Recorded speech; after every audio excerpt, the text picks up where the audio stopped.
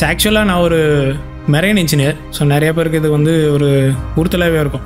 Even start பண்ணும்போது எங்கள் ஃபேமிலியில் கொஞ்சம் உறுத்தலாக இருந்துச்சு. ஸோ ஒரு மெரைன் இன்ஜினியர், நீங்கள் எதுக்கு கேமரா தூக்குற, நீ எதுக்கு ஒரு ஃபோட்டோகிராஃபி பிஸ்னஸில் இருக்கிற அப்படின்னு சொல்லி கட் பண்ணி வெளியில் வரும்போது எனக்கு வந்து சேலரி வந்து அரௌண்ட் 3 lakhs 3.5 lakhs அந்த ரேஞ்சில் இருந்துச்சு.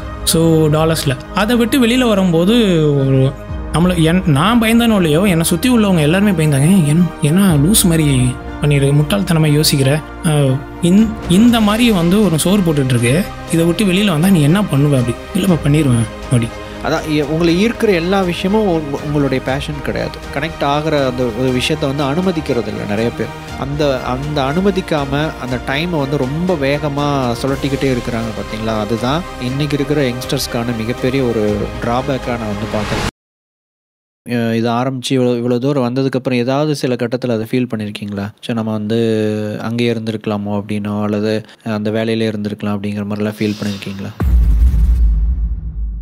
ப்ரோ, நீங்கள் யார், என்ன பண்ணிட்டுருக்கீங்க? என்னோடய பேர் திலீபன் ராமகிருஷ்ணன். நான் இப்போ தஞ்சாவூரில் இருக்கிறேன். ஸோ என்னோடய ப்ரொஃபஷனல் வந்து இப்போ வந்து ஒரு ப்ரொஃபஷனல் ஃபோட்டோகிராஃபி அண்ட் வெட்டிங் அந்த மாதிரி கான்டென்ட் க்ரியேஷன் அதில் இருக்கேன். ஸோ ஆக்சுவலாக நான் ஒரு மெரைன் இன்ஜினியர். ஸோ நிறைய பேருக்கு இது வந்து ஒரு உறுத்தலாகவே இருக்கும். ஈவன் ஸ்டார்ட் பண்ணும்போது எங்கள் ஃபேமிலியில் கொஞ்சம் உறுத்தலாக இருந்துச்சு. ஸோ ஒரு மெரைன் இன்ஜினியர், நீங்கள் எதுக்கு கேமரா தூக்குற, நீ எதுக்கு ஒரு ஃபோட்டோகிராஃபி பிஸ்னஸில் இருக்கிற அப்படின்னு சொல்லி. ஸோ ஆக்சுவலாக எனக்கு சின்ன வயசுலேருந்து ஒரு ஆர்வம், ஒரு கேமரானா ஒரு விருப்பம். ஸோ இந்த கேமராவில் என்ன இருக்குது, எப்படி ஃபோட்டோ எடுக்கிறாங்க அப்படிங்கிற ஒரு இது இருக்கும். ஸோ அதுலேருந்து ஆரம்பித்த அந்த ஆர்வம் வந்து இன்றைக்கி வந்து இந்த இடத்துல இருக்குது. ஸோ ஒரு 13 இயர்ஸாக வந்து நான் ஷிப்பிங் ஃபீல்டில் இருந்தேன். ஸோ அதுக்கப்புறம் இப்போ அஃபிஷியலாக செயலிங்கை குவிட் பண்ணிட்டு நான் ஒரு photography business and YouTube content க்ரியேஷனில் இருக்கேன். ஸோ எப்படி உள்ளே வந்தீங்க? பிகாஸ் லைக் ஏன்னா நீங்கள் வந்து ஃபோட்டோகிராஃபி அப்படிங்கிற ஒரு இது பேஷனா, இல்லது நீங்கள் சொன்னீங்க எனக்கு இந்த மாதிரி ஃபோட்டோ கேமரா இதெல்லாம் வந்து பிடிக்கும் அப்படிலாம் வந்து சொன்னீங்க. இந்த ஆர்வம் இருக்கும்போதே நீங்கள் மெரைன் இன்ஜினியரிங் வந்து நீங்களாக படிச்சிங்களா, இல்லை சிச்சுவேஷன் உங்களை கொண்டுட்டு போச்சா எப்படி? பொதுவாக நம்மளுக்கு ஒரு இது இருக்கும்ல, ஒரு 10-15 வருஷத்துக்கு முன்னாடி இந்த இன்ஜினியரிங் ஃபீல்டு வந்த போது, ஸோ ஒரு எய்தர் இன்ஜினியரிங் எடுக்கணும் இல்லாட்டி டாக்டர் அந்த மாதிரி தான் இருக்கும். ஸோ அது மாதிரி இருக்கும்போது நம்ம வந்து ஆரம்பத்துலேயும் சின்ன வயசுலேருந்து ஏதாச்சும் ஒரு செய்ய ஆரம்பித்தோம்னா, ஸோ வித்தியாசமாக செய்யணும், ஒரு 4 பேர் செய்கிறத விட நம்ம வேறு ஏதாச்சும் செய்யணும் அப்படிங்கிற ஒரு ஆர்வம் இன்ன வரைக்கும் அது மாதிரி தான் இருக்குது எனக்கு. ஸோ அது ப்ளஸ்ஸாக மைனஸாக சொல்கிறது தெரியல. ஸோ அந்த டைமில் வந்து 2 விதமாக யோசித்தேன். ஸோ எனக்கு வந்து ஒரு 10th 11th படிக்கிற வரைக்கும் இந்த மாதிரி விஷுவல் கம்யூனிகேஷன் இருக்குது, இந்த மாதிரி ஃபோட்டோகிராஃபிக்கு தனியாக சில கோர்சஸ்லாம் இருக்குது அப்படிங்கிற மாதிரியான விஷயங்கள்லாம் எனக்கு தெரியாது. பட் சின்ன வயசுலேருந்து இந்த ஃபோட்டோகிராஃபி, மூவிஸ், சினிமா எடுக்கிறது, அந்த கேமரா அது மேலே ஒரு பயங்கரமான ஒரு ஆசை. ஒரு எப்படின்னா வெறி பிடிச்ச மாதிரி இருக்கும். ஸோ ஒரு கல்யாணத்துக்கு போனாவே என்ன பண்ணுவோம் அப்படின்னா, கல்யாணத்தில் வந்து கேமராக்கு முன்னாடி இருக்க மாட்டேன். ஸோ அந்த வீடியோ ஆப்ரேட்டர் வந்து, இந்த கேமரா ஆப்ரேட்டர் வந்து என்ன பண்ணுறான்னு சொல்லி இந்த வியூஃபண்டரில் பார்த்துட்டு இருக்கான்னு சொல்லி அவருக்கு பின்னாடியே சுற்றிட்டு இருப்பேன். ஸோ அதெல்லாம் வந்து ஒரு மாதிரி கிறுக்குத்தனமாக போயிட்டு இருந்துச்சு. ஸோ அதுக்கப்புறம் இன்ஜினியரிங் எடுத்தால் தான் மரியாதை அப்படிங்கிற மாதிரி ஒரு சூழ்நிலை இருக்கும்போது, ஸோ நம்ம வித்தியாசமாக நம்ம யோசிக்கலாம் போது 2 இது பார்த்து சூஸ் பண்ணேன்.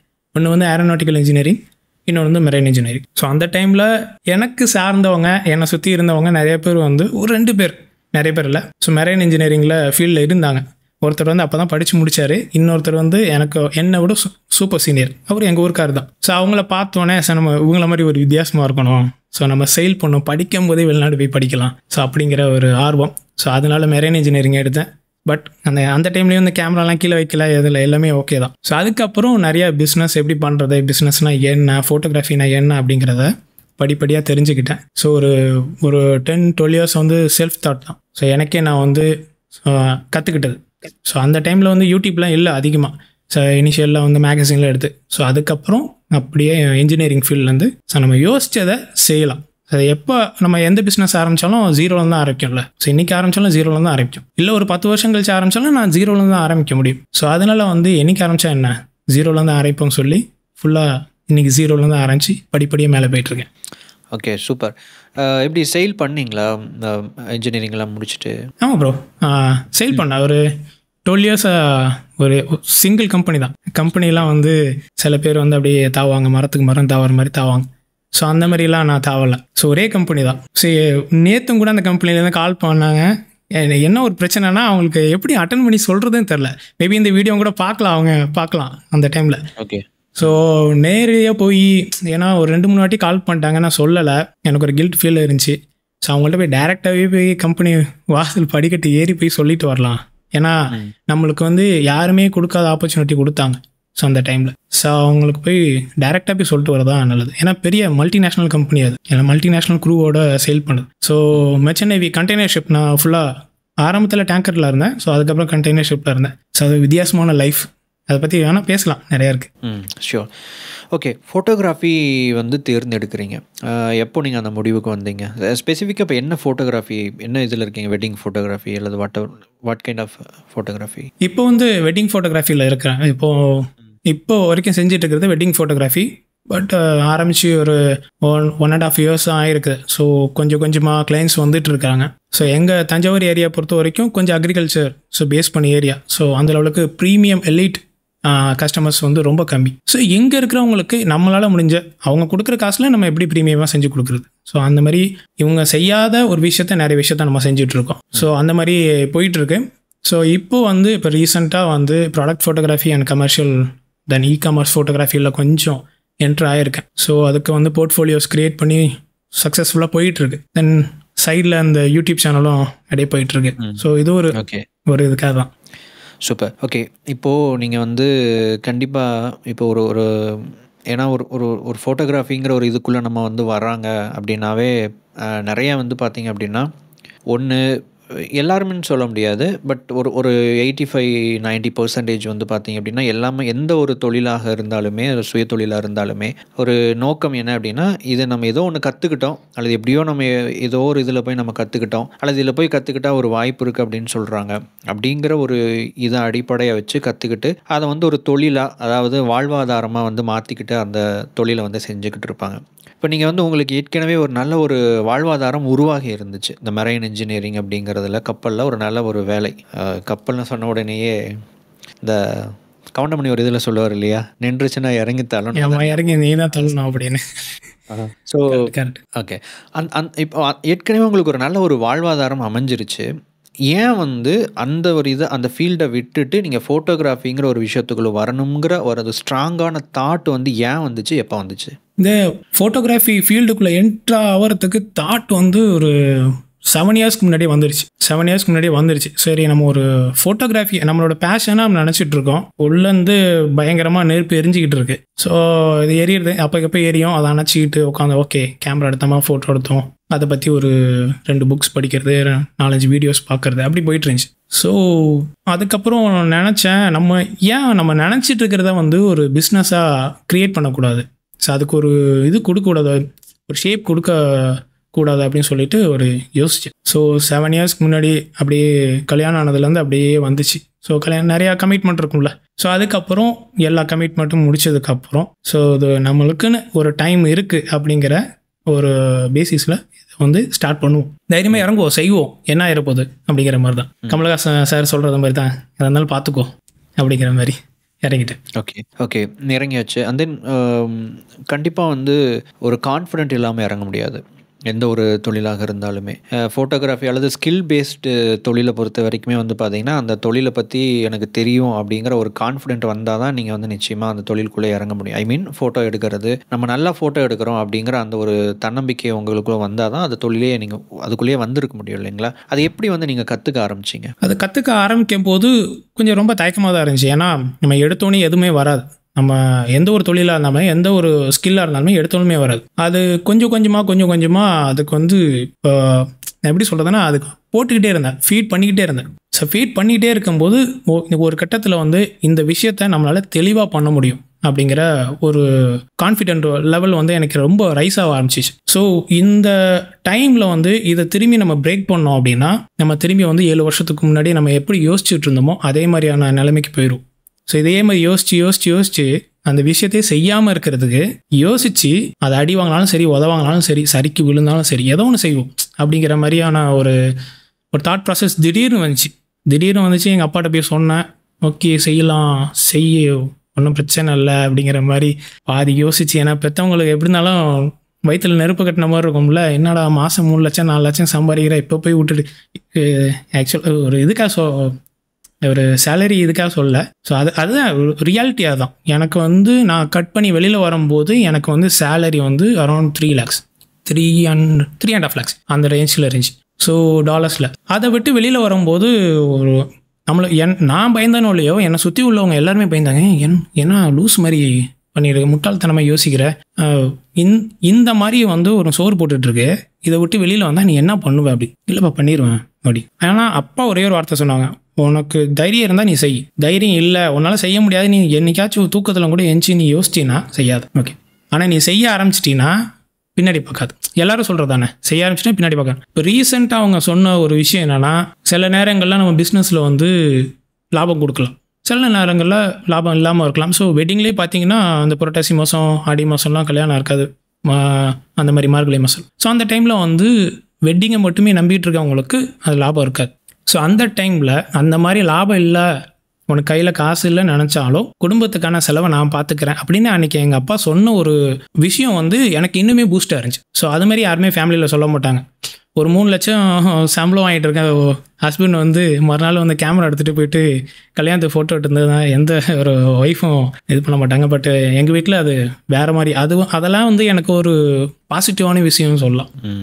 பர்ஃபெக்ட். ஆக்சுவலி டிஃப்ரெண்ட்டான ஒரு இதாக இருக்குது. ஏன்னா இப்போ இருக்கிற நிறைய இளைஞர்கள் மத்தியில் வந்து எனக்கு ஃபோட்டோகிராஃபி பேஷன், இது அது பண்ணணும் இது பண்ணணும் அப்படிங்கிற நிறைய ஒரு ஆர்வம் அப்படிங்கிறதெல்லாம் இருக்குது. ஆனால் அவங்களுக்கு வந்து தேவையான அந்த ஃபேமிலி சப்போர்ட் அப்படிங்கிறது பெரிய அளவில் வந்து கண்டிப்பாக வந்து கிடைக்காது. இன்கேஸ் இந்த கேள்வியை நான் உங்ககிட்ட கேட்குறேன். இப்போ உங்களுக்கு வந்து ஃபேமிலி சப்போர்ட் இல்லை, ஓகே, ஃபேமிலி சப்போர்ட் பெருசாக இல்லை அப்படிங்கிற பட்சத்தில் நீங்கள் ஃபோட்டோகிராஃபி தான் பண்ணணும் அப்படின்னு தீர்மானமாக முடிவு எடுத்திருந்தா உங்களுடைய ஆக்ஷன்ஸ் வந்து என்னவாக இருந்திருக்கும்? ரொம்ப சிரமமாக தான் இருந்திருக்கும். ஏன்னா ஒரு மனுஷனோட இது வந்து ஒரு வளர்ச்சியை வந்து அவனையும் தாண்டி அடுத்த நிலைமையில் இருக்கிறது அவங்க ஃபேமிலி தான். அப்பா அம்மா, கல்யாணம் ஆகியிருந்தால் ஃபஸ்ட்டு வந்து ஒய்ஃப், பசங்க. ஸோ அவங்களே வந்து சப்போர்ட் பண்ணல அப்படின்னா ரொம்ப சிரமமான ஒரு விஷயம். அதில் ஒருத்தர் வந்து ரொம்ப சாதிச்சு முன்னாடி வராங்க அப்படின்னா வந்து அது வந்து ஒரு பெரிய விஷயங்க. அது அந்த மாதிரி நிறைய பேர்லாம் பார்த்துருக்கேன். ஸோ அவங்களெல்லாம் பார்க்கும்போது எனக்கு வந்து ரொம்ப ஒரு அது நம்மளுக்கு ஒரு பூஸ்ட் கொடுக்குன்னு சொல்லுவாங்கள்ல, ஒரு ஹார்லிக்ஸ் குடிச்சது மாதிரி இருக்கும். ஸோ ரீசெண்டாக ஒரு வீடியோ பார்த்தேன். ரீசெண்டாக நான் அது 2-3 வருஷம் ஆச்சு. இந்த மெட்டல் லங் வச்சு, ஆர்டிஃபிஷியலாக லங் வச்சு ஒருத்தர் வந்து ரொம்ப வருஷமாக உயிரோடு இருக்கிறாரு அப்படின்னு சொல்லிட்டு, அது அவர் பேர் மறந்துட்டேன், லண்டன் நினைக்கிறேன். ஸோ அவருக்கு ஆர்டிஃபிஷியலாக கழுத்து கீழே எப்போதுமே படுத்து தான் இருப்பார். ஸோ அந்த ஆர்டிஃபிஷியல் அந்த லங்ஸ் அதுதான் வந்து அவருக்கு வந்து, ஏன்னா அவருக்கு இருக்கிற அந்த நுரையீரல் வந்து அந்த விரிவடைஞ்சு திரும்பி போகாது. ஸோ அவரால் சுவாசிக்க முடியாது. ஸோ அந்த மெட்டல் லங் தான் வந்து அவருக்கு இந்த ஆர்டிஃபிஷியலாக இருக்கிற லங் தான் வந்து அவருக்கு இந்த சுவாசத்தை வந்து கொடுத்துக்கிட்டே இருக்குது அப்படிங்கிற ஒரு விஷயம். அவரால் எந்திரிக்க முடியாது, எங்கேயும் போக முடியாது. நம்மளே வந்து 2 நாள் படுத்திருந்தோம் என்ன சொல்கிறோம், அப்படியே தலையெல்லாம் வலிக்குன்னு சொல்கிறோம். ஸோ அவர் கிட்டத்தட்ட ஒரு எப்படி சொல்கிறோன்னா அவர் 50-60 வருஷமாக படித்தே தான் இருக்கிறார். ஸோ அவர் சின்ன வயசுலேருந்து அவர் படுது. ஆனால் அவர் டெய்லி புக்கு படிக்கிறாரு. வாயாலேயே பென்சில் வச்சு டைப் பண்ணி புக்கு எழுதியிருக்காராம். அவரோட பயோகிராஃபி, அவர் பேரும் கூட மறந்துருச்சு. இருந்துச்சுன்னா நீங்கள் வந்தால் கீழே வேணால் போடுங்க, அது காமிங்க. ஸோ அவரை பார்த்ததுக்கப்புறம் ஒரு அப்படியே எண்ணெய் அறியாமல் கண்ணில் தண்ணி வந்துச்சுங்க. அது யார்ட்டும் இது வரைக்கும் சொன்னது கிடையாது. ஸோ உங்கள்கிட்ட தான் சொல்கிறேன். ஸோ அப்போ என்ன ஆச்சுன்னா, அப்போ அப்படியே கூஸ் பம்ப்ஸ் வந்த மாதிரி, புள்ளரிப்பு வந்த மாதிரி நம்மளுக்கே ஒரு மாதிரி ஆகி அந்த சேர்லேருந்து எஞ்சி நின்று கையை கட்டிட்டேன்னு, இந்த வீடியோ ஃபுல்லாக பார்க்கும்போது அப்படி கையை கட்டிட்டேன். ஸோ அவங்களே வந்து இந்த லெவலுக்கு செய்யும்போது ஒரு சப்போர்ட் இல்லாமல் இருந்தாலும் நம்மளால் செய்ய முடியாதா? 2 கை 2 கால் நல்லா இருக்குது, உடம்பு நேராக இருக்குது, பேசுகிறோம், படிக்கிறோம், இவ்வளோ தெரிஞ்சு உலக நடப்பு தெரிஞ்சு நடக்கிறோம். அவரே வந்து ஒரு புக்கு படிக்கிறாரு, அவரே சாப்பிட்றாரு, டெய்லி என்னென்னமோ சொல்கிறாரு, நம்மளால் செய்ய முடியாதா அப்படிங்கிற ஒரு சின்ன தாட்டு தான். ஸோ அதுக்கப்புறம் தான் வந்து அது பயங்கரமாக இதாகி நம்ம இறங்கி ஆகும் அப்படின்னு சொல்லிட்டு நம்ம நினச்சதை செய்வோம் அப்படிங்கிற ஒரு சார். அவ்வளோ பெரிய மனுஷன் பேர் மறந்துட்டேங்க. Okay, super. இது எப்போ நடந்துச்சு? இது வந்து ஒரு இந்த வீடியோ பார்த்து இந்த தாட் ப்ராசஸ் வந்தது ஒரு 2 வருஷத்துக்கு முன்னாடி. அது ஒரு பிபிசி டாக்குமெண்ட்ரி, அது ஒரு வீடியோ டிஸ்கவரி, ஏதோ ஒரு வீடியோ யூடியூப்லாம் தான் பார்த்தேன். ஸோ நான் யூடியூப்போட ரொம்ப வருஷமாக ட்ராவல் பண்ணிகிட்ருக்கேன். ஸோ அது ஒரு பெரிய ஸ்டோரி. ஒரு 2010க்கு அப்புறம் அப்படியே யூகே போயிருந்தேன். ஸோ மெரினேஜனுக்கு படிக்கிறது யூகேல தான் படித்தேன். ஸோ அங்கேயிலேருந்து தான் அந்த யூடியூப்போட ஜேர்னி வந்து ஸ்டார்ட் ஆனிச்சு. ஸோ இப்போ பார்க்குற யூடியூப்பே கிடையாது, உங்களுக்கு நல்லா தெரியும், நீங்கள் பார்த்துருப்பீங்க. ஸோ அந்த இதுவே லேஅவுட்டே வேறு மாதிரி இருக்கும். ஆமாம். ஸோ அப்போலேருந்து எனக்கு யூடியூப்பில் நான் நிறையா கற்றுக்கிட்டேன். Okay, right. ஸோ இப்போது நீங்கள் கேமரா வந்து உங்களுடைய ஃபோட்டோகிராஃபி ஜேர்னி வந்து ஸ்டார்ட் பண்ணீங்க இல்லையா? உங்கள் முதல் கேமரா எது? என்னோடய முதல் கேமரா வந்து D90. அதுக்கப்புறம் நிக்கானில் ஜாயின் பண்ணேன். D75 7200 7500 இதெல்லாம். ஸோ நிக்கானில் தான் ஸ்டார்ட் பண்ணேன். ஓகே. இப்போ அப்படியே சோனி A7 III, அதுக்கப்புறம் Lumix S5 Mark II. So அப்படியே எல்லா பக்கமும் கேமரா இருக்குது. இந்த பிரசன்னா வெங்கடேஷ் சார் கூட சொல்லுவார், ஏன்னா இவ்வளவு கேமரா வச்சுருக்கேன், சமூகம் பெரிய இடம் போல அப்படிம்பாரு. ஸோ அவர் ஒரு பெரிய ஆளுங்க. அவரை பற்றியெல்லாம் பேசி அவனை ஃபோட்டோகிராஃபி பற்றி பேசும்போது அவரை பேசாமல் இருக்க முடியாது. ஸோ அவரும் சொல்லுவார், இவ்வளோ கேமரா வச்சிருக்கிற அப்படின்னு சொல்லி கிண்டல் பண்ணுவார். ஸோ எனக்கு எதெல்லாம் பிடிக்குதோ அதை வாங்கி வச்சுருக்கேன். இப்போ தான் கொஞ்சம் கண்ட்ரோல் பண்ணி வச்சுருக்கிறேன். அந்த கியர் அக்விசிஷன் சிண்ட்ரோம் இருக்குல்ல, கேஸ், அதுலேயும் கொஞ்சம் நான் மாட்டியிருந்தேன். ஸோ அதுக்கப்புறம் இப்போ கொஞ்சம், ஏன்னா மெரைன் இன்ஜினியரில் இருக்கோம், கையில் நிறையா காசு புழங்கும். ஸோ அந்த டைமில் வந்து தனியாக போய் ஒரு 2009-10 தனியாக போய் இருந்து யூகேயில் நிறையா பார்ட் டைம் ஜாப்லாம் செஞ்சுருக்கேன். ஸோ நான் இப்போ இதுலலாம் ஒர்க் பண்ணியிருக்கேன், நம்ம கிளப்லலாம் ஒர்க் பண்ணியிருக்கேன். ஸோ இது சொல்கிறதுக்கு நான் ஒன்றும் வைக்கப்படலாம் இல்லை. ஸோ அங்கே நம்ம வேலை செய்கிறோம், எங்கே இருந்தாலும் வேலை செய்கிறோம். ஸோ அங்கே வேலை செஞ்சு அதுக்கப்புறம் கொஞ்சம் கொஞ்சமாக எப்படி சம்பாதிக்கணும், எப்படி இன்னொருத்தண்ட ஏமாந்து அதை எப்படி கண்டுபிடிக்கணும் அப்படிங்கிற ஒரு விஷயம் இருக்குது. நம்மளை ஏமாற்றிட்டு போயிடுவாங்க, ஆனால் அதை ஏமாந்துட்டோம் அப்படிங்கிற கண்டுபிடிச்சா தான் திரும்பி ஏமாற மாட்டோம். சரியா? எப்படின்னா 4-5 வாட்டி ஏமாறுவோம். ஸோ நம்மளுக்கு ஒரு சின்னதாக ஒரு எப்பயாச்சும் பொறி தட்டும், என்னமோ தப்பாக நடக்கிற மாதிரி இருக்குது. ஸோ ஒருத்தங்க நம்மள்ட்ட காசை ஏமாற்றிட்டாங்கன்னு வச்சுங்களேன். ஸோ நம்மளுக்கு வந்து நம்மளோட சேர்ந்து இருந்து அவங்களும் வந்து அந்த காசை வந்து அவங்களும் வந்து யூஸ் பண்ணிகிட்டே இருப்பாங்க. நம்மளுக்கு தெரியாது, நம்மளோட இருப்பாங்க, ஆனால் நம்ம மட்டும் செலவு பண்ணிக்கிட்டே இருப்போம். நம்ம என்ன நினச்சிருப்போம், நம்மளோட ஓகே என்கிட்ட இருக்குது, நான் என்னோட வராங்க, என்னோட பெருமையை காட்டணும், பந்தா பண்ணணும்னு சொல்லிட்டு நம்ம அப்படியே வாரி வழங்குவோம் வள்ளல் மாதிரி. ஸோ அந்த டைமில் என்ன பண்ணுவாங்க, அதை புரிஞ்சுக்கிட்டு அந்த சந்தர்ப்பத்தை பயன்படுத்தி நம்ம தலையில் வந்து மிளகா அரைக்க ஆரம்பிச்சிடுவோம். ஸோ அது ஒரு சின்ன ஒரு இதுன்னு வச்சுங்களேன். ஸோ இந்த மாதிரி ஏமாறுறது நிறைய வகைகள் இருக்குது. ஸோ இதை வந்து நம்ம புரிஞ்சுக்கிறது எப்படின்னா, இதை நான் காலேஜ் படிக்கும்போது 2008 புரிஞ்சுக்கிட்டேன். ஸோ அந்த பையன் கூட இந்த வீடியோ பார்த்துட்டு இருக்கலாம். ஸோ என்னோட ஒருத்தர் வந்தார், டி நகருக்கு போனோம். ஸோ டி நகர் போகும்போது காலையிலேருந்து சாயந்தரம் வரைக்கும் நான் ஒரு ஆள் தான் செலவு பண்ணியிருக்கேன். ஸோ ஒரு இடத்துல செலவு பண்ணும்போது ஒரு இந்த படத்தில் வர மாதிரி பாஷ்யம் அனுப்பிச்சாரு, அந்த மாதிரி காசை கொடுக்க சொன்னார் அப்படின்னு சொல்லி டாக்டருக்கு முன்னாடி கையை உள்ளே விட்டுட்டே இருப்பார்ல. ஸோ அந்த மாதிரி காசு எடுக்கிறேன் நான் செலவு பண்ணுறேன் அப்படிம்பாங்க. நான் எடுத்து டக்குன்னு கொடுத்துருவேன். அதுக்கப்புறம் தான் சரி புரிஞ்சிச்சு, ஸோ இந்த மாதிரி ஆட்களும் இருக்காங்க. ஸோ அவங்க ஏமாத்துறாங்கிறத நம்ம புரிஞ்சுக்கணும். ஸோ புரிஞ்சுக்கிட்டா தான் எதாக இருந்தாலும் இது பண்ண முடியும். இல்லைனா இப்படியே நம்ம போயிட்டே இருப்போம், ஒரு நாளில் நம்மள்ட்ட உள்ள எல்லா விஷயங்களும் போயிடும். அது காசு மட்டும் இல்லை, நிறைய விஷயங்கள் இருக்குது. படிக்கும்போதும் கூட நம்ம படிக்கிறத வச்சு அவங்க அப்படியே ஜேர்னி ஆகி அப்படியே வந்துடுவாங்க வெளியில். நம்ம தான் கஷ்டப்பட்டு படித்து அதுக்கெல்லாம் கண்டுபிடிச்சி போயிருப்போம். நம்ம ஃப்ரெண்ட்ஸ்னு சொல்லி கொடுத்துட்ருப்போம், எல்லாம் கேட்டு அவன் பாஸ் ஆகி வெளியில் வந்துடுவான். நம்மளுக்கு ஒரு இக்கட்டாலாம் சொல்லலை, ரோட்டில் மாட்டி முடிச்சுட்டு இருப்போம். ஸோ அந்த கலையை நம்மளுக்கு தெரியாது, அந்த இடத்துலேருந்து வெளியில் வருது என்னென்னு. அங்கே அவங்க எஸ்கேப் போயிடுவாங்க, நம்ம மாட்டிக்கும். ஸோ இதெல்லாம் புரிஞ்சு நினைக்கணும். அல்லது அவாய்ட் பண்ணுறது எதுலேருந்து? இப்போ நீங்கள் சொல்கிறீங்களே இந்த மாதிரியான நபர்கள் இருக்கிறாங்க அப்படின்னு சொல்லிட்டு, நீங்கள் எப்படி அவாய்ட் பண்ணுவீங்க? அல்லது அந்த கலையை கற்றுக்கிட்டீங்களா? நான் கற்றுக்கிட்டேன்.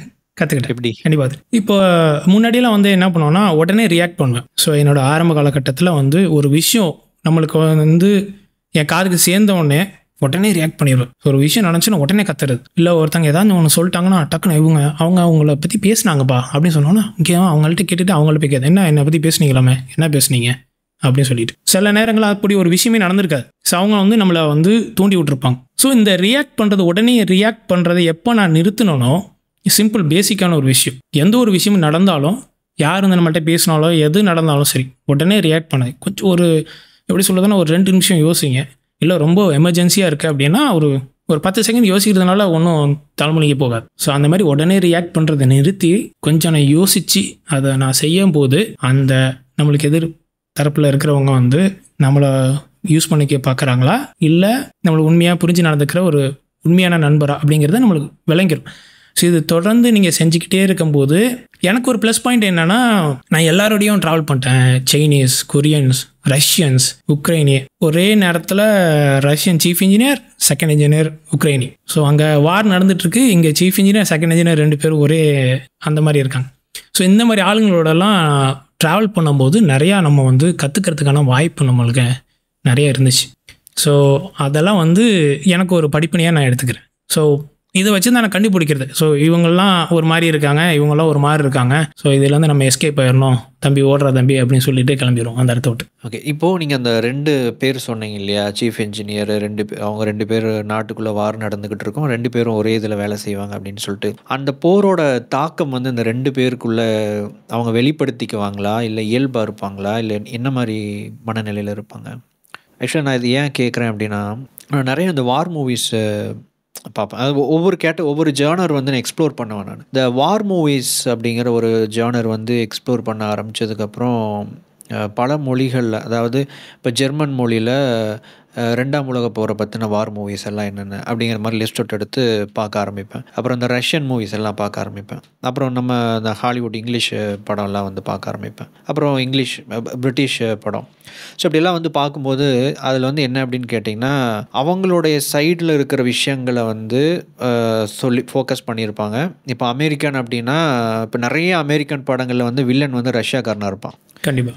எக்ஸாம்பிள் வந்து ராக்கி ஒரு ஃபேமஸான ஒரு படம் இருக்கும். அதில் பார்த்தீங்க அப்படின்னா, ஐ திங்க் ஒரு 3வது பார்ட்டா 4வது பார்ட்டோ அதில் வந்து ரஷ்யனா வந்து ஒருத்தர் வில்லன் மாதிரி காமிச்சிருப்பாங்க. இந்த மாதிரிலாம் நிறைய இருக்கும். ஸோ ஏன்னா அமெரிக்கக்காரனுக்கும் ரஷ்யனுக்கும் அந்த பனிப்போர் இருக்கிறது அப்படிங்கிறது நம்ம எல்லாருக்குமே தெரிஞ்ச ஒரு விஷயம் தான். அது வந்து அவங்க எல்லாத்துலேயுமே எக்ஸ்ப்ரெஸ் பண்ணுவாங்க, படத்துலையும் எக்ஸ்ப்ரெஸ் பண்ணுவானுங்க. இதே விஷயம் தான் ஜெர்மன் படம் எடுத்துக்கிட்டோம் அப்படின்னா, ரஷ்யன்ஸு மற்ற இவங்களை வந்து அப்படி காமிக்கிறது அப்படிங்கிற மாதிரி போயிட்டு இருந்துச்சு. ஒரு சில படங்கள் மட்டுமே ஒரு போரில் வந்து என்னென்ன, அது ஒரு மிக்சரான ஒரு படமாக இருந்துச்சு. அந்த படத்தோட பேர் வந்து சம்திங் கோல்டன் சன்செட் சம்திங் அந்த மாதிரி வரும். அது வேறு மொழி படம். அதில் வந்து பார்த்திங்கன்னா சைனீஸோட இது இருக்கும், ரஷ்யன்ஸோடது இருக்கும், ஜெர்மன்ஸோடதெல்லாம் இருக்கும். அதில் வந்து இந்த போரோட தாக்கம் என்னங்கிறத எக்ஸ்பிளைன் பண்ணியிருப்பாங்க. அதனால் அது கொஞ்சம் நடுநிலையாக போயிருக்கும். ஆனால் மற்ற எல்லா படமே வந்து பார்த்திங்க அப்படின்னா இவங்க சைடில் இருக்கிற ஒரு விஷயத்தை ஃபோக்கஸ் பண்ணியிருப்பாங்க. அவங்களோட எதிரி யார் அப்படிங்கிற மாதிரி சித்தரித்து தான் கொண்டு போயிருப்பாங்க. நீங்கள் பார்த்துக்கிட்ட அந்த 2 நபர்களுக்குள்ள அந்த 2 தாக்கம் வெளிப்பட்டுச்சா? தாக்கம் அதிகமாக வெளிப்படலை. ஏன்னா அவங்க ரஷ்யனில் பேசினாலுமே ரொம்ப நாளாக வந்து ரஷ்யனோட செயல் பண்ணும்போது ஒரு சில வார்த்தைகள் நம்மளுக்கு தெரிய ஆரம்பிச்சிடும், காமனாக பேசுகிற வார்த்தைகள் தெரிய ஆரம்பிச்சிடும். சீஃப் இன்ஜினியர் வந்து முன்கோபக்காரர், அவர் ரஷ்யன். அவர் ஃபோன்லேயே வந்து அவங்க நாட்டோட அதிபரோட வால்பேப்பர் தான் வச்சுருப்பார், பேர் சொல்லக்கூடாது, அவங்க அதிபரோட வால்பேப்பர் தான் வச்சுருப்பார். செகண்ட் இன்ஜினியர் வந்து கிரீமியா, ஸோ உக்ரைனோட இருக்கிற கிரீமியா இடம். ஸோ சீஃப் இன்ஜினியர் வந்து நல்ல டைப்பு, செகண்ட் இன்ஜினியர் நல்ல டைப்.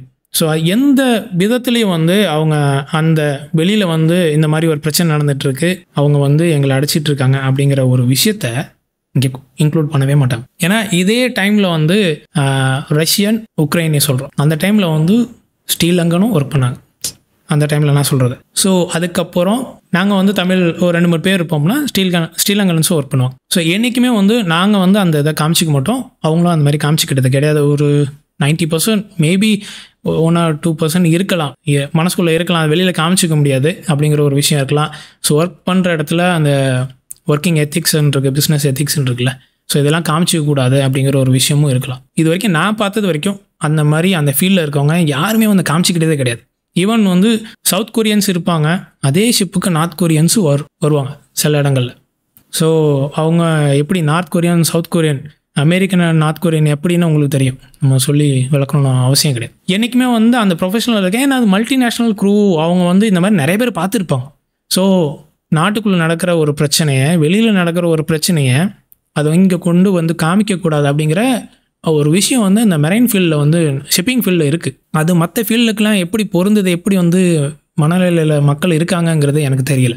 பட் இந்த ஷிப்பிங் ஃபீல்டில் நான் பார்த்தது வரைக்கும் எந்த வித இதுக்கு பிரச்சனையும் இருக்காது. ஏன்னா நான் கொரோனா வந்த டைமில் வந்து நான் வந்து சைனாவில் இருக்கேன். ஸோ ஊகான் பக்கம் தான், ஜோஷுவான்னு சொல்லுவாங்க. ஊகான்லேருந்து ஒரு 300 கிலோமீட்டர்ஸ். அது ஒரு பெரிய கதை, பயங்கரமான ஒரு ஆமாம், ஒரு 300 கிலோமீட்டர்ஸ் தான். எப்படின்னா கரெக்டாக நான் December 21 வந்து ஜாயின் பண்ணுறேன், 2019 December 21. இன்னுமே எனக்கு நல்லா ஞாபகம் இருக்கும். ஸோ ஜாயின் பண்ணிட்டு ஒரு 9 daysல வந்து ஒரு எங்கள் சுப்பீரியர் வந்து டெக்னிக்கல் சூப்பர்வைசர் கூப்பிட்டு சொல்கிறாரு, ஏதோ ஒரு வைரஸ் வந்து லைட்டாக பரவிட்டு இருக்கான், ஸோ நீங்கள் கொஞ்சம் கவனமாக இருங்க அப்படின்னு சொல்கிறாரு. ஸோ ஷிப் வந்து வேலை செஞ்சிட்ருக்கோம்.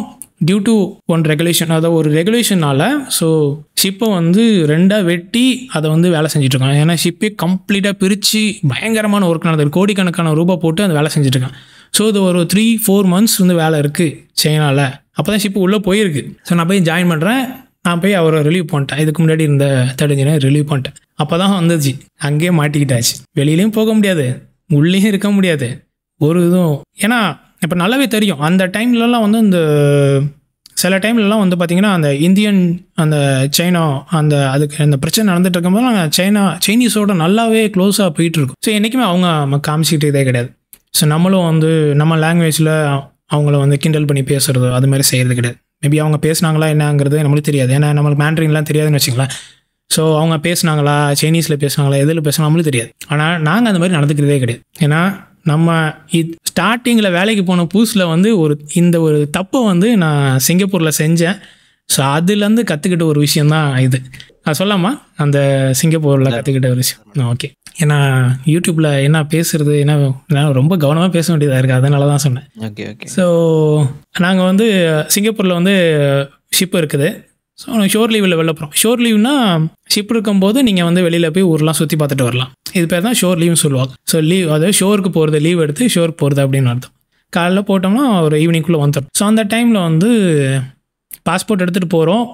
ஹார்பரில் வந்து பாஸ்போர்ட்டில் வந்து சின்னதாக ஸ்டாம்பிங் வச்சு நம்மள்ட்ட கொடுப்பாங்க. ஓகே நீ வெளில போய்ட்டு வாங்க அப்படின்னு சொல்லிட்டு. ஸோ ஸ்டாம்பிங் வச்சு கொடுத்துட்டாங்க. ஊர் ஃபுல்லாக சுற்றிட்டு நம்மளுக்கு தெரிஞ்ச இடம் லிட்டில் இந்தியா அங்கெல்லாம் பயங்கரமாக போயிட்டு சுற்றிட்டு திரும்பி வரோம். வந்தோடனே ஒரு கஸ்டம்ஸ் ஆஃபீஸர் வந்து அங்கே கேட்குறாரு, ஷோ யுவர் பாஸ்போர்ட் அப்படின்னு. அப்போ வந்து நான் பாஸ்போர்ட் எடுத்துகிட்டு அப்படியே சொல்கிறேனே, பாஸ்போர்ட் உள்ளேருந்து எடுத்துக்கிட்டு சீல் வேறு எங்கே குத்திருக்கானுங்கன்னு தெரியலையே அப்படின்னு சொல்லிட்டு, ஏன்னா அதுதான் எங்களை தான் ஃபுல்லாக சீல் குத்திருக்குமே. ஸோ அது வேறு பேப்பர் இது பண்ணுறேன், சீல் எங்கே குத்திருக்காங்கன்னு தெரியலையே அப்படின்னு ஒரு மேலே சொல்லிட்டேன். சீல் வேறு எங்கே குத்திருக்காங்கன்னு தெரியலையே அப்படின்னு. ஓ அங்கே தான் குத்திருக்கும், நல்லா பாருங்கள் அப்படின்னு குரல் வந்துச்சு. அதுக்கப்புறம் தான் நிமிர்ந்து பார்க்குறேன், அவர் வந்து சிங்கப்பூர் தமிழ். ஸோ நம்ம தமிழில் தான் பேசுகிறோம், அவங்களுக்கு புரியாதுன்னு சொல்லிட்டு நான் ஒரு வழக்கம் போல் நம்ம தஞ்சாவூர் பக்கம் அவங்கங்கிற மாதிரி பேசிட்டேன். ஸோ அவர் ரிப்ளை பண்ணுறாரு. ஸோ அப்போ எனக்கு வந்து என்னச்சுன்னா டப்புன்னு இறுக்கி பிடிச்சிருச்சு அப்படியே. ஏன்னா அந்த டைமில் வந்து 4th இன்ஜினியர் ஜூனியர் லெவல்னு நினைக்கிறேன். ஸோ ஐயோ என்னால் அப்படி பேசிட்டோமே, புரிஞ்சிருச்சே அவருக்கு என்ன பண்ண போகிறார். ஏன்னா அவங்களுக்கு வந்து பயங்கரமான அத்தாரிட்டி இருக்குது. So they can cancel our passports, அந்த மாதிரி ஒரு சிச்சுவேஷன். ஒரு மாதிரி மனசு கஷ்டமாக போயிடுச்சு. அவர்கிட்ட போய்ட்டு சார் சாரி சார் அப்படின்னு சொல்லிட்டு நான் வெளியில் வந்துட்டேன். ஓகே யூ கேன் கோ அப்படின்ட்டார். ஸோ அந்த டைம்லேருந்து நம்ம மனசுக்குள்ளே நினச்சாலும் நம்ம வந்து உடனே பேசக்கூடாது. நம்ம எங்கே இருக்கிறோம், எந்த சூழ்நிலையில் இருக்கோம், இடம் பொருள் ஏவல்னு சொல்லுவாங்கள்ல, அந்த இடத்தெல்லாம் பார்த்து நம்மளுக்கு முன்னாடி இருக்கிறது யார், நம்ம பேசலாம் வேணாமா, எந்த இடத்துலையும் பேசாதீங்க. அதுதான் நான் சொல்கிறது. சும்மா மனசுக்குள்ளே நினச்சது எல்லாத்தையும் வந்து மைண்ட் வாய்ஸ்னு ஒரு விவேக் பேசுகிறது மாதிரி எல்லாத்தையும் பேசி ஒரு பிரச்சனையில தான் மாட்டிக்குவோம் நம்ம. ஸோ அது ஒரு பயங்கரமான எக்ஸ்பீரியன்ஸ். இந்த ஃபீல்டில் இருக்கும்போது இந்த மாதிரி ஒரு எக்ஸ்பீரியன்ஸ் நிறைய கற்றுக்கிட்டேன் நான் லைஃபுக்கு. Right, super. அண்டு ஓகே, நீங்கள் வந்து ஒரு வெட்டிங் ஃபோட்டோகிராஃபி அப்படிங்கிற ஒரு இது ஸ்டார்ட் பண்ணுறீங்கன்னு வச்சுக்கோங்களேன். ஏன் வந்து கம்ப்ளீட்லி ஒரு ஃபோக்கஸ்டாக வந்து ஏன் வந்து வெட்டிங் ஃபோட்டோகிராஃபி நான் வந்து இது கமர்ஷியலாக பண்ணுறோம் அப்படிங்கிற மாதிரி ஏன் வந்து இறங்கி இருக்கணும்? நான் ஏன் கேட்குறேன் அப்படின்னா, இது வந்து நீங்கள் ஒரு ஹாபியாக பண்ணியிருக்கலாம். ஏன்னா ஒரு நல்ல ஒரு சம்பளம் இருக்குது, ஒரு ஹாபியாக பண்ணியிருக்கலாம். நீங்கள் ஸ்ட்ரீட் ஃபோட்டோகிராஃபி பண்ணியிருக்கலாம். பிகாஸ் நான் ஃபோட்டோ எடுக்கணும் அப்படிங்கிற ஒரு தாகத்தை நீங்கள் எப்படி வேணால் தணிச்சிருக்கலாம். ஸ்ட்ரீட் ஃபோட்டோகிராஃபி பண்ணியிருக்கலாம், ஒரு ஹாபிக்காக பண்ணியிருக்கலாம். எப்போ நமக்கு டைம் கிடைக்குதோ அப்போல்லாம் வந்து நம்ம இது பண்ணலாம். ஏன்னா ஒரு ஃபோட்டோகிராஃபி ஆர்ட்டில் வந்து ஒரு தீராத ஒரு ஆர்ட் தாகம் இருக்கிறவங்க வந்து பார்த்திங்கன்னா இந்த மாதிரியான விஷயங்கள் எல்லாமே இது பண்ணுவாங்க. இந்த ஒரு டாக்குமெண்ட்ரி படம் வந்து ஒன்று பார்த்தேன், ஃபைண்டிங் விவியன் மேயர் அப்படின்னு சொல்லிட்டு. அதை பார்த்துருக்கீங்களா? Finding Vivian mayor. இல்லை, அதெல்லாம் பார்த்ததில்ல. கூகுள் டைப் பண்ணி பாருங்கள். ஐ திங்க் இது ஓடிடி பிளாட்ஃபார்மில் பெருசாக இல்லை. அது ஃபைண்டிங் விவியன் மேயர் அப்படின்னு சொல்லிட்டு. விவியன் மேயர் அப்படிங்கிற ஒருத்தங்க, அவங்கள வந்து இது வந்து ஆக்சுவலி எப்படி ஸ்டார்ட் ஆகிருக்கும் அப்படின்னா, அந்த டாக்குமெண்ட்ரி ஒருத்தங்க வந்து இந்த பழைய பொருளெல்லாம் வந்து ஏலத்துக்கு எடுப்பாங்க இல்லைங்களா. இந்த ஃபார் எக்ஸாம்பிள் இந்த ஒரு கண்டெய்னர் இருக்குது, அந்த கண்டெய்னர்லேருந்து ஏலத்துக்கு எடுக்கிற மாதிரி இந்த டிஸ்கவரிலாம் வந்து போட்டு காமிப்பாங்க இல்லையா. அந்த மாதிரி ஏலத்தில் வந்து நிறைய ஒரு பொருட்கள், ஒரு கண்டெய்னருங்கிற விட ஒரு ரூம் நிறையா இருக்கிற பொருட்களை வந்து ஒரு நபர் வந்து ஏலத்துக்கு எடுக்கிறார். அதை ஒவ்வொரு பேக்கேஜை வந்து பிரித்து பார்த்தா அதுக்குள்ளே பூராமே வந்து ஃபோட்டோகிராஃப்ஸ், பழைய ஃபோட்டோகிராஃப்ஸ் எல்லாமே வந்து ஸ்ட்ரீட் ஃபோட்டோகிராஃபி. ஸோ அதுக்கப்புறம் இது ஏதோ நார்மல் ஃபோட்டோ மாதிரி இருக்குது அப்படின்னு சொல்லிட்டு பார்த்தா எல்லாமே ஃபோட்டோகிராஃப்ஸ் தான். எக்கச்சக்கமான ஃபோட்டோகிராஃப்ஸ் இருக்குது, கட்டுக்கட்டாக இருக்குது. அதையெல்லாம் வந்து பார்க்கும்போது ஒரு கட்டத்துக்கு அப்புறம் ஒரு பேட்டர்ன் வந்து அப்சர்வ் பண்ணுறாங்க. இந்த ஸ்ட்ரீட் ஃபோட்டோகிராஃபி பேட்டர்ன் வந்து இது வரைக்கும் நம்ம பார்த்ததை விட கொஞ்சம் வித்தியாசமாக இருக்கே இந்த பேட்டர்ன். இன்னொன்று என்ன அப்படின்னா, இது வந்து ஒரு ஒரு கிளாஸியாக இருக்குது, ஒரு சிறப்பான ஒரு தரமான ஒரு ஸ்ட்ரீட் ஃபோட்டோகிராஃபியாக இருக்குது. சும்மா நார்மலாக போகிறத வரதெல்லாம் எடுத்து வைக்காமல் இது சம்திங் இது இருக்குது. இந்த காம்போசிஷன் நிறையா ஃபோட்டோகிராஃபியில் இந்த விஷயங்கள் எல்லாம் இருக்கும் இல்லைங்களா, இது சம்திங் இருக்குது, அந்த ஸ்டோரி டெல்லிங் வந்து ஃபோட்டோவில் இருக்குது அப்படிங்கிறத கண்டுபிடிக்கிறாங்க. இது யார் இந்த ஃபோட்டோவை எடுத்திருக்கிறாங்க அப்படின்னு சொல்லிட்டு அவங்கள தேடுற ஒரு ஜேர்னியை டாக்குமெண்ட் பண்ண படம் தான் ஃபைண்டிங் விவியன் மேயர் அப்படின்னு சொல்லிட்டு. அப்படியே போயிட்டே இருப்பாங்க. யார் அவங்களுக்கு தெரிஞ்சவங்க அந்த ஃபோட்டோவெல்லாம் காமிச்சிட்டு அவங்க ஃபோட்டோலாம் எடுத்திருப்பாங்க. அந்த அந்த அந்த அவங்க வந்து ஒரு லேடி விவியன் மேயர், அவங்க ஒரு வீட்டில் வேலை செஞ்சுருப்பாங்க. அந்த வீட்டுக்கே போயிட்டு அந்த அந்த குழந்தைகளெல்லாம் ஃபோட்டோ எடுத்திருப்பாங்க. இப்போ அவங்கெல்லாம் வந்து அவங்களுக்கே பேர குழந்தைகளாக இருக்கும், அந்த மாதிரி ஒரு ஏஜில் இருப்பாங்க. அவங்களெல்லாம் வந்து ஆமாம் இந்த லேடியெல்லாம் எனக்கு தெரியும், அவங்க எப்படி இருப்பாங்க அப்படிங்கிற மாதிரி அந்த ஒரு அவங்க லைஃப்பை பற்றி எக்ஸ்ப்ளோர் பண்ணிக்கிட்டே இருப்பாங்க. அட்டகாசமான ஒரு ஒரு இது என்னென்னா, அவங்க கடைசி வரைக்கும் அந்த ஃபோட்டோகிராஃப்ஸை எங்கேயுமே எக்ஸ்ப்ரெஸ் பண்ணினதே கிடையாது. தனக்குன்னு ஒரு அறை இருக்கும், அந்த அறைக்குள்ளேயே எல்லாத்தையுமே முடிச்சுக்கிட்டாங்க. ஸோ அவங்க இறந்ததுக்கப்புறம் தான் அந்த விஷயங்கள் எல்லாமே வெளியே வருது அப்படிங்கிற மாதிரி கொண்டு போவாங்க. ரொம்ப சூப்பராக இருந்துச்சு. ஏன்னா நிறையா ஆர்டிஸ்ட் அந்த மாதிரியும் இருக்கிறாங்க, அவங்களுக்குள்ள அந்த ஒரு ஒரு கலை இருக்கும். அந்த கலையை வந்து இந்த மாதிரி இது பண்ணிக்குவாங்க. ஸோ நீங்கள் வந்து ஏன் வந்து ஸ்பெசிஃபிக்காக இந்த மாதிரி நம்ம இறங்கணும் அப்படிங்கிற ஒரு தாட் வந்து வந்துச்சு? ஸ்பெசிஃபிக்காக வரத்துக்கான இந்த ஃபோட்டோகிராஃபி, இப்போ வெட்டிங் ஃபோட்டோகிராஃபி ஆரம்பித்ததுக்கு முன்னாடி எனக்கு என்ன ஒரு ஒரு விஷயம் இருந்துச்சுன்னா, ஃபோட்டோகிராஃபிக்கு தாண்டி அதுக்கு முன்னாடி வந்து இந்த விஷுவல் எஃபெக்ட்ஸ் மேலே ரொம்ப ஆர்வம் அதிகம். ஸோ அந்த டைமில் வந்து ஸ்கூல் முடிச்சதுக்கப்புறம் வந்து பார்த்திங்கன்னா அந்த மாயா 3D இந்த சிஎஸ்சி கம்ப்யூட்டர் எஜுகேஷன் அதில் வந்து போய் கற்றுக்கணும்னு சொல்லி எங்கள் அப்பாட்ட கேட்டேன். நீ தான் 6th 5th ஸ்டாண்டர்ட்லேருந்து கம்ப்யூட்டர் படிச்சு, நம்மளுக்கு கம்ப்யூட்டர் வந்து கை வந்த காலம் மாதிரி அது வரும், ரொம்ப ஈஸியாக வரும். இப்போ இன்றைக்கி ஒரு சாஃப்ட்வேர் சொன்னீங்க அப்படின்னா அட்லீஸ்ட் நைட்டுக்குள்ளே வந்து அதுலேருந்து என்னால் முடிஞ்ச அளவுக்கு அதை வந்து ஒரு போராடி அதை கற்றுக்குவேன். ஸோ அந்த மாதிரி ஒரு சின்ன ஒரு எபிலிட்டி இருக்குது. ஸோ இந்த எபிலிட்டியை வந்து நம்ம நல்லா யூஸ் பண்ணிக்க கூடாதா அப்படிங்கிற ஒரு கேள்வி என்கிட்ட இருந்துச்சு. ஸோ அப்போலேருந்து வந்து பார்த்தீங்கன்னா 11 அந்த டைமில், அதுக்கு முன்னாடியே நான் 5th ஸ்டாண்டர்ட் படிக்கும் போதுலேருந்து இதில் ஸ்டார்ட் பண்ணிட்டேன் கம்ப்யூட்டர் எஜுகேஷனில். ஸோ அதுலேருந்து வந்து அப்படியே கொஞ்சம் 3D மாடலிங் 3D டிசைன் அந்த மாதிரி போணுச்சு மனசு. அதுக்கப்புறம் ஆல்மோஸ்ட் 2007-8க்கு மேலே வந்து அந்த டெக்னாலஜி கம்ப்யூட்டரில் என்ன இருக்குது, இல்லை கேமராவில் என்ன இருக்குது, இது எப்படி வந்து இதாகுது, எப்படி ஃபிலிம் போட்டு எடுக்கிறாங்க அப்படிங்கிற ஒரு விஷயம் வந்து எப்படி வந்து இந்த ஆசை மனசுக்குள்ளே எப்படி இந்த விதை உள்ளே வந்துச்சுன்னே தெரில. சரி, யாரும் சொல்லி வந்ததா இல்லை சின்ன வயசுலேருந்து நம்ம அதை பற்றி பேசிகிட்டு இருக்கிறதுனால வந்ததா அப்படின்னு. ஏன்னா எங்கள் அப்பா கொஞ்சம் ஹாலிவுட் படங்கள் பற்றிலாம் பேசுவாங்க. ஸோ அந்த டைமில் வந்து யாருமே பார்த்துருக்க மாட்டாங்க. அப்படி ஒரு படம் வந்து சென்னையில் போய் நடந்தே போய் பார்த்தேன் அப்படின்னு சொல்லுவாங்க. ஸோ அந்த ஃபேமஸான தேட்டர்லாம். ஸோ அவங்க காலத்தில்னு வச்சிங்களேன். ஸோ அப்போ வந்து அந்த ஹாலிவுட் படம்லாம் சொல்லும்போது அதுக்கப்புறம் வந்து ஒரு மேகசினில் வந்து ஸ்டீவன் ஸ்பீல்பர்க் பற்றியான விஷயங்கள்லாம் படிக்க ஆரம்பிச்சு. அப்போ அந்த டைமில் வந்து நம்ம மீடியா வந்து ரொம்ப கம்மி நம்ம இந்தியாவில். ஸோ நம்மளோட ஆளுங்களாம் வந்து பெரிய பெரிய ஆளுங்களாக இருந்திருக்காங்க, நம்ம இப்போ இல்லைன்னு சொல்லலை. ஸோ அவருக்கு நிகராக இருந்த ஆளுங்களை பற்றி தெரிஞ்சுக்கிறத விட நம்ம வந்து வெளிநாட்டிலேருந்து இருக்கிற விஷயங்கள்லாம் நம்ம அதிகமாக தெரிஞ்சுக்க ஆரம்பித்தோம். ஸோ நார்மல் 3D டிசைன்லேருந்து ஆரம்பித்து அதுக்கப்புறம் அப்படி கொஞ்சம் கொஞ்சமாக போய் ஜுராசிக் பார்க் படம்லாம் பார்த்ததுக்கப்புறம் அவ்வளோ பெரிய மிருகத்தை எப்படி அவனுங்க வந்து படத்தில் காமிச்சாங்க அப்படிங்கிற மாதிரி யோசிக்க ஆரம்பிச்சு. So visual effects CG computer graphics.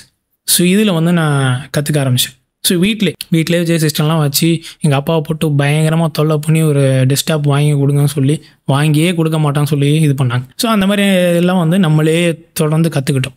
So அந்த டைமில் வந்து அரௌண்ட் 2008-9 வந்து எங்கள் அக்காவுக்கு குழந்தை பிறந்துச்சு. அந்த டைமில் வந்து என் ஃப்ரெண்டுக்கிட்ட வந்து ஒரு கேமரா கடனை வாங்கிட்டு வந்து அந்த குழந்தை பிறந்தது, அந்த குழந்தை அழைப்பு அதெல்லாம் இருக்கும்ல அந்த விஷயங்கள்லாம். ஸோ அந்த விஷயங்கள்லாம் வந்து என்னால் முடிஞ்ச அளவுக்கு சகட்டு மேனிக்கு ஃபோட்டோ எடுத்து ஃப்ளாஷ் ஃபோட்டோகிராஃபியில் இறங்கி அதை வந்து என்ன பண்ணேன், அப்போ இருந்த நம்மளோட பவர் பாயிண்ட் மாதிரியான ஒரு விண்டோஸ் மீடியா பிளேயர் எடிட்டர் ஒன்று இருக்கும். ஸோ அந்த எடிட்டரில் வந்து ஸ்லைட் ஷோ மாதிரி எடிட் பண்ணி அதுக்கு பேக்ரவுண்ட் மியூசிக் போட்டு அது ஒரு சிடியாக போட்டு பார்த்தேன், எதுவுமே டிவியில் ஓடலை. ஸோ அப்போ வந்து இந்த ஃபார்மேட்டு கோடக் அதெல்லாம் இருக்குல்ல. ஸோ அதெல்லாம் கொஞ்சம் கொஞ்சமாக கற்றுக்க ஆரம்பிச்சேன். ஸோ ஒரு 20-25 சிடி வந்து வேஸ்ட் பண்ணதுக்கப்புறம் ஒரு போய் 10 ரூபாயின்னு அந்த சிடி என்னமோ 10 ரூபா 15 ரூபாய் வரும். ஸோ 300-400 ரூபாய்க்கு மேலே வேஸ்ட் பண்ணதுக்கப்புறம் ஸோ ஒரு சிடியில் இப்படி தான் ரைட் பண்ணணும், இப்படி ரைட் பண்ணால் தான் அந்த டிவிடி பிளேயரில் சிடி பிளேயரில் ஓடும் அப்படிங்கிற ஒரு விஷயம் தெரியும். ஸோ அப்படி இது பண்ணி அதை டிவிலலாம் போட்டு காமிச்சு இருக்கிறவங்களாம் குஷி பண்ணியா டிவிலலாம் நம்ம ஃபோட்டோஸ்லாம் வருது அப்படின்னு சொல்லி. ஸோ அப்போ என்ன ஆகும்னா, எப்போ வந்து நான் ஒரு விஷயம் செஞ்சு அந்த விஷயத்த வந்து இன்னொருத்தங்க பார்த்து ரசிக்கிறாங்களோ அப்போ வந்து என்ன ஆகும்னா பயங்கரமாக அந்த டோபமைன் பயங்கரமாக இன்க்ரீஸ் ஆகிரும், அப்படி பொங்கி வெளியில் ஊற்றும். ஸோ அந்த ஒரு விஷயம் வந்து எனக்கு ரொம்ப பிடிச்சிருந்துச்சி. எப்படின்னா நான் ஒரு க்ரியேட் பண்ணுறேன், அந்த க்ரியேட் பண்ணுற விஷயத்தை வந்து இன்னொருத்தங்க பார்த்து அந்த ரசித்து அதை வந்து பேசுகிறாங்க பார்த்தீங்களா. ஸோ அதுதான் எனக்கு பிடிக்கும்.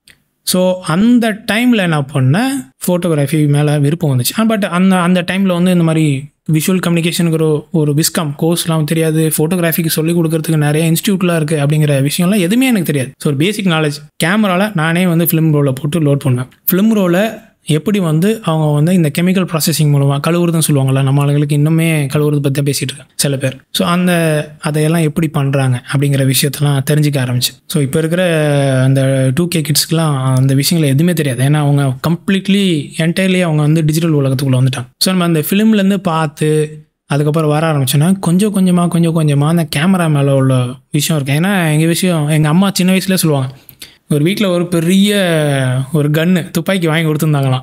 ஸோ அப்போவே வந்து பயங்கரமான காஸ்ட்லியான, அதுதான் 20-25 வருஷத்துக்கு முன்னாடி அது வந்து 1500 என்னமோ சொல்லுவாங்களா, சென்னையிலேருந்து இம்போர்ட்டட் குவாலிட்டி என்னமோ சொல்லுவாங்க. எங்கள் சித்தப்பா வாங்கி கொடுத்தாங்க. அது வீட்டுக்கு வந்து 2வது நாளே கழட்டிட்டேன். உள்ளதெல்லாம் கழட்டி ஸ்பேர் பார்ட்ஸ்லாம் எடுத்து தனித்தனியாக வச்சுட்டு கழட்டிட்டேன். திரும்பி எப்படி போகிறதுன்னு தெரியல, ஏன்னா மேனுவல்லாம் கிடையாது நம்மளுக்கு.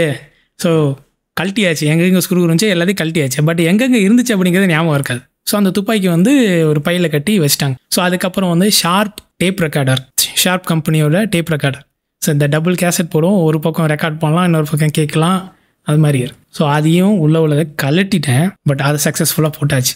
அப்போயே சொன்னாங்க, அந்த டேப் ரெக்கார்டர் போச்சு, சென்னையிலேருந்து நம்ம பஜார்லேருந்து வாங்கிட்டு வந்தது உங்கள் சித்தப்பா அப்படின்லாம் சொன்னாங்க. ஸோ திரும்பி போட்டால் அது போட்டதுக்கப்புறம் ஒரு 15 வருஷம் ஓடுனுச்சுன்னா பாருங்களேன். ஸோ இந்த மாதிரி எல்லாம் செஞ்சுக்கிட்டே இருப்பேன். ஸோ இது மாதிரி செய்ய ஆரம்பிச்சு ஒரு டெக்னாலஜி மேலே ஒரு பயங்கரமான ஆர்வம்.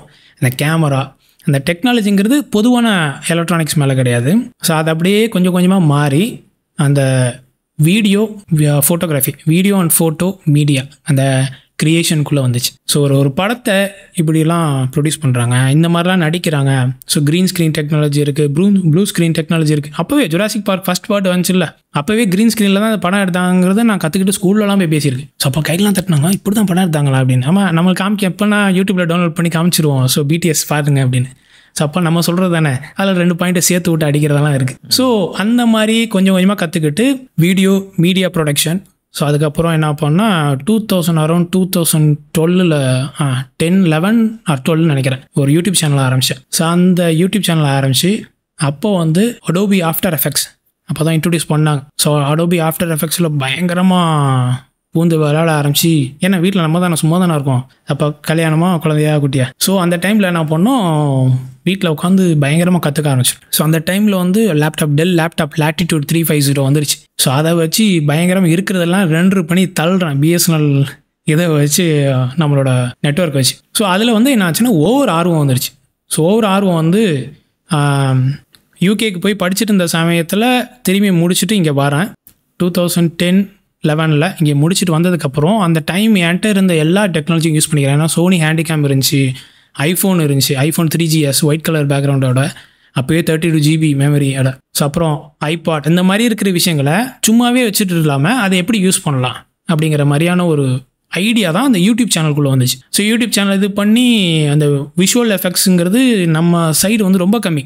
ஸோ சினிமா இண்டஸ்ட்ரியில் மட்டும்தான் தெரியும். ஸோ அதுக்கப்புறம் பொதுமக்களுக்கு, பொதுவான ஸ்டூடெண்ட்ஸுக்கு, பொதுவான ஒரு மீடியா பார்வையாளர்களுக்கு அது தெரியாது. ஸோ இதெல்லாம் இப்படிலாம் பண்ணலாம் அப்படிங்கும்போது அந்த சோனி ஹேண்டிகேம் வச்சு சின்னதாக வீடியோவில் மேக் பண்ணுவேன். ஸோ அது அங்கே ஒரு இடத்துல சின்னதாக, அப்போ ட்ரைபாட்லாம் கிடையாது, சின்னதாக ஒரு மாடியில் இப்போ ஏறி வந்தேன். இப்போ மாடியில் தான் இருக்குது. ஸோ மாடியில் ஏறி வந்தேன்னா இப்போ இங்கே நான் உட்காந்துருக்க இடத்துல சின்னதாக ஒரு தூண் இருக்கும். ஸோ அந்த தூணில் வந்து அந்த சோனி ஹேண்டிகேம் வச்சுருப்பேன். ஸோ அங்கேருந்து வருவேன், கையில் ஒரு துப்பாக்கி, ஒரு சின்னதாக அப்போ அந்த பொம்மை துப்பாக்கி இருக்கும்ல, இழுத்து விட்டா அதுக்குள்ள. ஸோ அதை வச்சுக்கிட்டு வந்து ஷூட் பண்ணுறது மாதிரி. ஸோ அந்த எதிர் திசையிலேருந்து என்னை யாரோ அட்டாக் பண்ணுறது மாதிரி. ஸோ எதிரிகள் சுடும்போது ஸோ அந்த செவுத்துலலாம் குண்டு பட்டு அந்த துளை விழுவும், அப்படியே கான்க்ரீட்லாம் வெடிக்கும், அந்த புகை போகும்.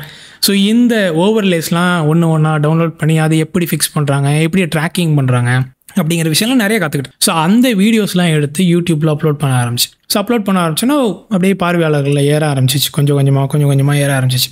அதுக்கப்புறம் கையில் நெருப்பு வர்றது மாதிரி இந்த மாதிரி எஃபெக்ட்ஸ்லாம் போட ஆரம்பிச்சு. ஸோ அந்த டைமில் வந்து என்ன ஆச்சுன்னா கம்ப்ளீட்டாக வந்து அந்த வீடியோ ப்ரொடக்ஷன் மேலே பயங்கரமான ஒரு ஆர்வம். ஸோ ஆர்வம் வந்து யூடியூப் சேனல் பயங்கரமாக போயிட்டுருக்கு. ஸோ நான் பண்ண ஒரே ஒரு தப்பு என்னென்னா அதோட விஷுவல் எஃபெக்ட்ஸோடு போயிருந்துருக்கணும். சினிமா படங்கள் பாட்டை எடுத்து அந்த வீடியோ வந்து ஒரு படம், ஆடியோ வந்து வேறு படம், ரெண்டுமே கரெக்டாக சிங்க் ஆகும். இப்போ சன் டிவிலலாம் ரீசெண்டாக ஒரு 10 இயர்ஸ்க்கு முன்னாடிலாம் போட்டுட்டு இருந்தாங்க பாருங்கள், பழைய பாட்டு புது வீடியோ அந்த மாதிரிலாம் போடுவாங்க. இந்த மாதிரி வேலையை அப்பயே செஞ்சுட்டு இருந்தேன். ஸோ செஞ்சு எடிட் பண்ணி நிறைய வீட்டிலலாம் போட்டுட்ருப்பேன். ஏன் இது யூடியூப்பில் போடக்கூடாது, நல்லா தானே இருக்குது அப்படின்னு சொல்லிட்டு ஒரு அந்த கான்டென்ட் க்ரியேஷன் மேலே உள்ள அந்த நாலேஜ்லெஸ் அதில் வந்து என்ன பண்ணிட்டேன், ப்ரொடியூஸ் பண்ண ஆரம்பிச்சிட்டேன். ஸோ அப்போ என்னன்னா இப்போ இருக்கிற மாதிரியான அந்த காப்பிரைட் ஆக்ட்லாம் வந்து உடனே இப்போ வந்து ஆர்டிஃபிஷியல் இன்டெலிஜென்ஸ் நீங்கள் வந்து உங்களுக்கு சொல்லணும் அவசியம் கிடையாது, இருந்தாலும் பொது மக்களுக்கு தெரியணுங்கிறதா சொல்கிறேன். உடனே ஒரு யூடியூப்பில் ஒரு வீடியோ அப்லோட் பண்ணோம்னா அதை உடனே செக் பண்ணி அந்த வீடியோவில் ஏதாச்சும் மேக்ஸிமம் மியூசிக் தான் இருக்கும், மியூசிக் கண்டென்ட் ஏதாச்சும் இருக்குதா அப்படிங்கிறத உடனே பார்த்து சொல்லிடும். அதுக்கப்புறம் விஷுவலுக்கு அதுக்கு பின்னாடி பேக்ரவுண்டில் செக் பண்ண ஆரம்பிச்சு. ஸோ இது வந்து அப்போ வந்து ரொம்ப கம்மி தான், 2010, 11, 12 ரொம்ப கம்மி தான். அந்த டைமில் நான் பண்ணால் ஒரு பாட்டு ரெடி பண்ணி போட்டோன்னு என்ன பண்ணோம், ஷிப் ஜாயின் பண்ணிட்டேன். டக்குன்னு ஜாயின் பண்ணி ஷிப்புக்கு போயிட்டு அப்போ கிட்டத்தட்ட ஒரு 70-80 வீடியோஸ் யூடியூப்பில் இருந்துச்சு. ப்ளஸ் இந்த ஒரு அதெல்லாம் வந்து விஷுவல் எஃபெக்ட்ஸ் ப்ரொடக்ஷன். அதுக்கப்புறம் ஒரு 2-3 வீடியோ வந்து இந்த பாட்டு ப்ரொடியூஸ் பண்ணதோட டக்குன்னு ஜாயின் பண்ணி போயிட்டு. இப்போ வந்து ஷிப்பில் வந்து எனி டைம் வந்து உங்களுக்கு அன்லிமிட்டெட் இன்டர்நெட்லாம் இருக்குது. ஸோ அப்போ அது மாதிரிலாம் கிடையாது. நாங்கள் வீட்டுக்கு பேசணும் அப்படின்னா சேட்டலைட் ஃபோன் மேலே தான் பேச முடியும். ஸோ அதுக்கும் நம்ம தனியாக கார்டு வாங்கணும், அதுக்கு தனி டைமிங்லாம் இருக்குது. ஸோ அந்த டைமில் எனக்கு இங்கே என்ன நடந்துட்டுருக்கு அப்படிங்கிறது தெரியாது.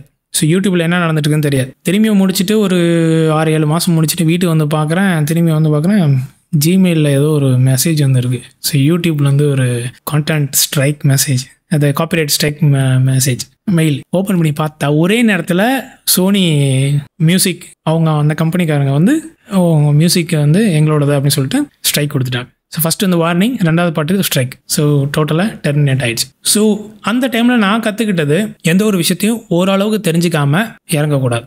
ஓரளவுக்கு தெரிஞ்சுக்கிறதுல தப்பு கிடையாது. அதாவது முழுசாக தெரிஞ்சுக்கிட்டு தான் இறங்குவேன்னு சொல்லுது, அதை வந்து ப்ரொக்ராஸ்டினேஷன் ஆயிரும். அதாவது வேலையை செய்யாமல் தள்ளி போடுறது மாதிரி ஆயிரும்.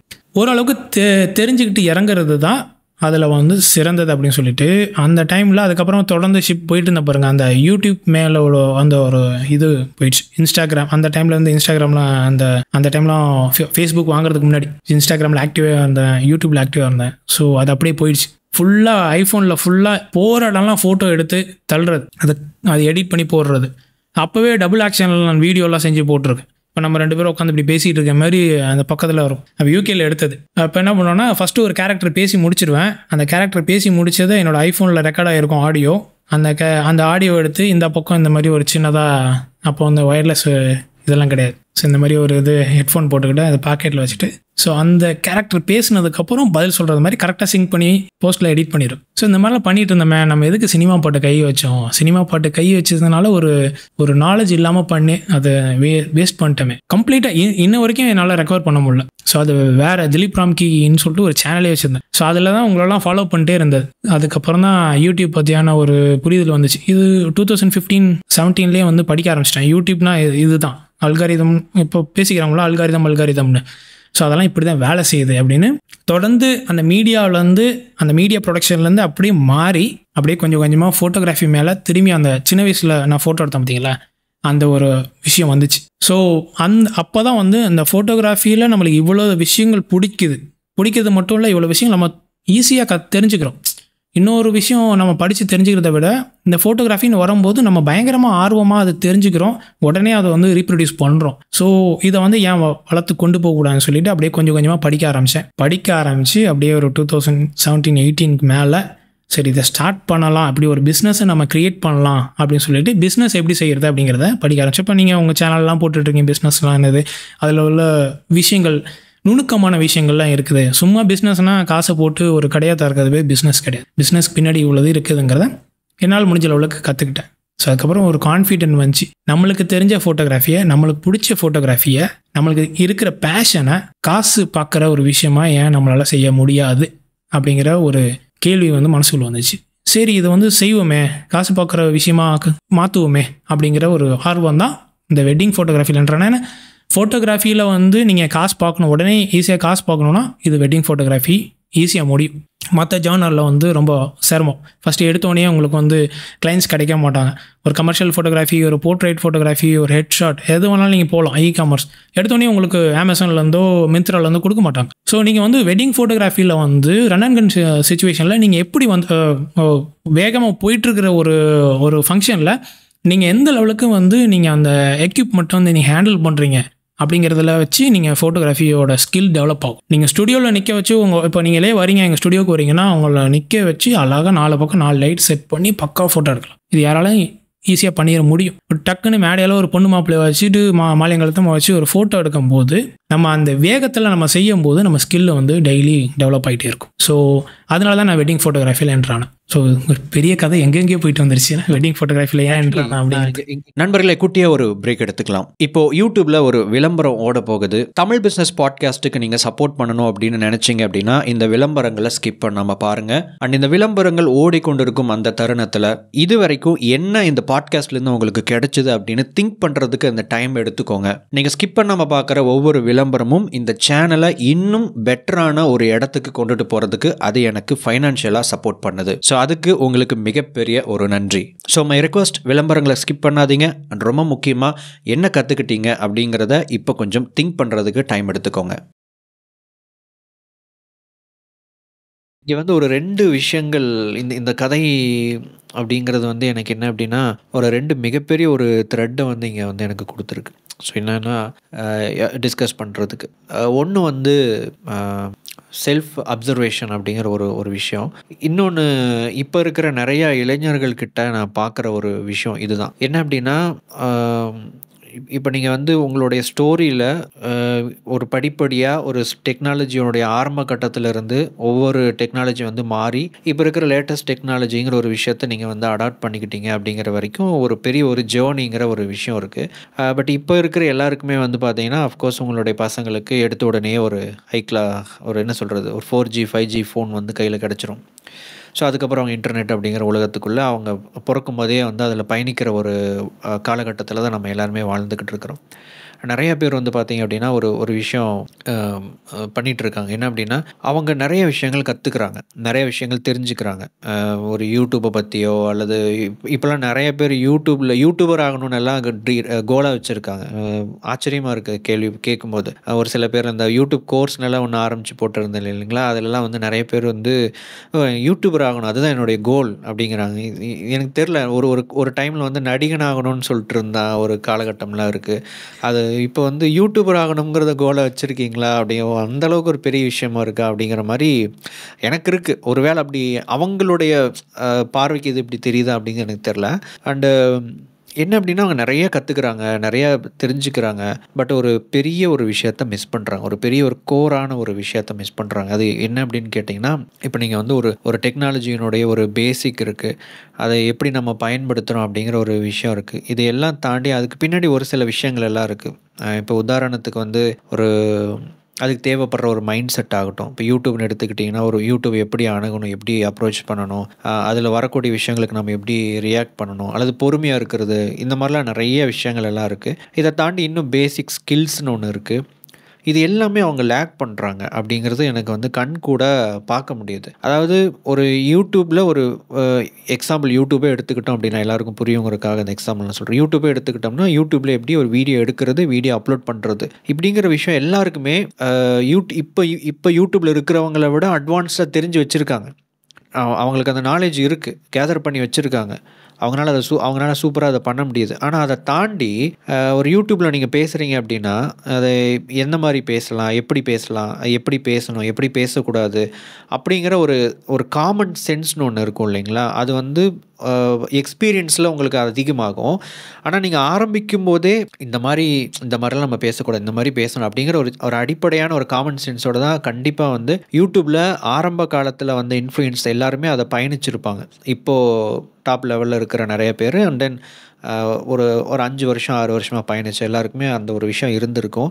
ஆனால் இப்போ இருக்கிற நிறைய பேருக்கு அந்த ஒரு விஷயமும் இல்லாமல் இருக்குது. இந்த மாதிரி நிறையா வந்து பார்க்குறேன். இன்னொரு விஷயம் என்ன அப்படின்னு கேட்டிங்கன்னா செல்ஃப் அப்சர்வேஷன். இப்போ நீங்கள் சொன்னீங்க எனக்கு வந்து அந்த டோபமைனை வந்து யாராவது நம்மளை பாராட்டிட்டாங்க, நம்ம ஒரு வேலை செஞ்சு பாராட்டிட்டாங்க அப்படின்னா எனக்கு ரொம்ப பிடிக்கும். அதை திரும்ப நான் அந்த மாதிரி வேலை செஞ்சு காமிக்கணும்னு எனக்கு ஒரு ஆசை. ஸோ அப்போது உங்களை நீங்கள் இயல்பாக உங்களை மோட்டிவேட் பண்ணிக்கலாம் இல்லைங்களா? இந்த ஒரு அப்சர்வேஷன் உங்களுக்கு தெரிஞ்சிருச்சுன்னா இயல்பாக உங்களை மோட்டிவேட் பண்ணிக்க முடியும். அல்லது உங்களுக்கு வேணுங்கிற விஷயத்த ட்ரிக்கியாக வேறு ஒரு விஷயத்த செஞ்சு சாதிச்சுக்க முடியும். லாஸ்ட்டு 2 எபிசோடில் வந்து நாங்கள் லா ஆஃப் அட்ராக்ஷன் அப்படிங்கிற ஒரு டாப்பிக்கை வச்சு பாட்காஸ்ட்டில் 2 கெஸ்ட்டோட டிஸ்கஸ் பண்ணியிருந்தோம். கெனட் ஆல்ஃபின்னு ஒருத்தர், அதுக்கப்புறம் வந்து பிரசாந்த் வர்மன் அப்படின்னு சொல்லிட்டு இஎம்ஐ யூடியூப் சேனலுடைய ஓனர். ஸோ அவங்க 2 பேர்த்து கூடவுமே வந்து அதை பற்றி டிஸ்கஸ் பண்ணியிருந்தோம். ஸோ அதில் வந்து அவங்க ஒரு செல்ஃப் டிஸ்கவரி இருக்கிறத நான் வந்து பார்த்தேன். ஒரு லா ஆஃப் அட்ராக்ஷன் அப்படிங்கிற ஒரு டாபிக் அப்படிங்கிறத தாண்டி அதில் ஒரு செல்ஃப் டிஸ்கவரி இருக்குது. நாங்கள் சொல்ல வந்த ஒரு கருத்தே வந்து என்ன அப்படின்னா, ஒரு ஈர்ப்பு விதினா ஒரு ஃபார்முலா இருக்குது, இதை பண்ணு, நம்பிக்கிட்டே இரு, வந்துடும் அப்படின்லாம் இல்லை. உனக்கு என்ன ஒர்க் ஆகும், நீ என்ன மாதிரியான நபர், நீ உங்களுக்குள்ளே வந்து எந்த மாதிரியான ஒரு தாட் ப்ராசஸ் ஒர்க் ஆகுது, நீங்கள் வந்து அறிவு சார்ந்த ஒரு மனிதரா, நீங்கள் எமோஷன் சார்ந்த ஒரு மனிதரா, நீங்கள் வந்து அறிவுபூர்வமாக யோசிக்கக்கூடிய நபரா அப்படிங்கிறதெல்லாம் ஃபஸ்ட்டு தெரிஞ்சுக்கணும். அப்போது அதை வந்து உங்களுக்கு தடைகளாக இருக்கிறத அந்த வழியில் போய் தான் நீங்கள் கரெக்ட் பண்ண முடியும். இப்போது உங்களை நீங்கள் மோட்டிவேட் பண்ணிக்கணும் அப்படின்னா சிம்பிளான ஒரு விஷயம், உங்களுடைய ஒர்க்கை நீங்கள் ஷோகேஸ் பண்ணுறதன் மூலமாக மக்கள் பாராட்டுறாங்கன்னா நீங்கள் இன்னும் இம்ப்ரூவ் பண்ணிக்க முடியும், உங்களை செல்ஃபாக மோட்டிவேட் பண்ணிக்க முடியும். இது ஒரு ட்ரிக்கியான ஒரு வழி. இந்த மாதிரி நிறையா இருக்குது. இப்போது எனக்குமே வந்து பார்த்தீங்க அப்படின்னா, நான் வந்து எனக்கு நம்பிக்கை, நான் ஒரு விஷயத்தை நம்புறேன்னு வச்சுக்கோங்களேன், அதுக்கு எகெயின்ஸ்டாக என்னால் செயல்பட முடியாது. அப்போ நான் என்ன பண்ணுவேன்னா அந்த நம்பிக்கையை நான் மாற்றுவேன். ஸோ அந்த நம்பிக்கையை மாற்றுறதுக்கு எந்த புக்கு படிக்கணும், அல்லது யாருடைய பேச்சை கேட்கணும், அல்லது என்ன மாதிரி நம்பிக்கைகளை, என்ன மாதிரியான விஷயங்களை எடுத்துக்கணும் அப்படிங்கிற மாதிரி நான் வந்து கேட்டுக்கிட்டே இருக்கும்போது அந்த நம்பிக்கை எனக்குள்ளே அது உடைய ஆரம்பிக்கும். அதுக்கப்புறம் என்னால் அந்த விஷயத்தை செய்ய முடியும். ஸோ இது வந்து நான் பயன்படுத்துகிற ஒரு ட்ரிக்கியான ஒரு விஷயம். என்னுடைய செல்ஃப் அப்சர்வேஷனில் இப்படி ஒரு விஷயம் இருக்குது. நாங்கள் அந்த 2 லா ஆஃப் அட்ராக்ஷன் டாபிக்ஸில் நாங்கள் சொல்ல வந்த எக்ஸாக்ட் பாயிண்ட் என்னென்னா இதுதான். பிகாஸ் டிஸ்கஷனில் வந்து நீங்கள் என்ன எடுத்துக்கிறீங்களோ அதுதான். நாங்கள் இது ஒரு ரெகுலர் கான்டென்ட் கிடையாது. ஒரு பாட்காஸ்ட்டுங்கிறது ஒரு ரெகுலர் கான்டென்ட் கிடையாது. ஒரு 2 பேர் உட்காந்து வந்து பேசுகிறாங்க, டிஸ்கஸ் பண்ணுறாங்க. அதில் வந்து அவங்களுடைய பாயிண்ட் ஆஃப் வியூ என்ன, இவங்களுடைய பாயிண்ட் ஆஃப் வியூ என்ன அப்படிங்கிறத வச்சு நாம் என்ன எடுத்துக்கிறோம் அப்படிங்கிறதுல தான் இருக்குது. நீங்கள் உங்களால் அதிகமாக எடுத்துக்க முடிஞ்சால் நிறைய விஷயங்கள் நீங்கள் லேர்ன் பண்ணிக்குவீங்க.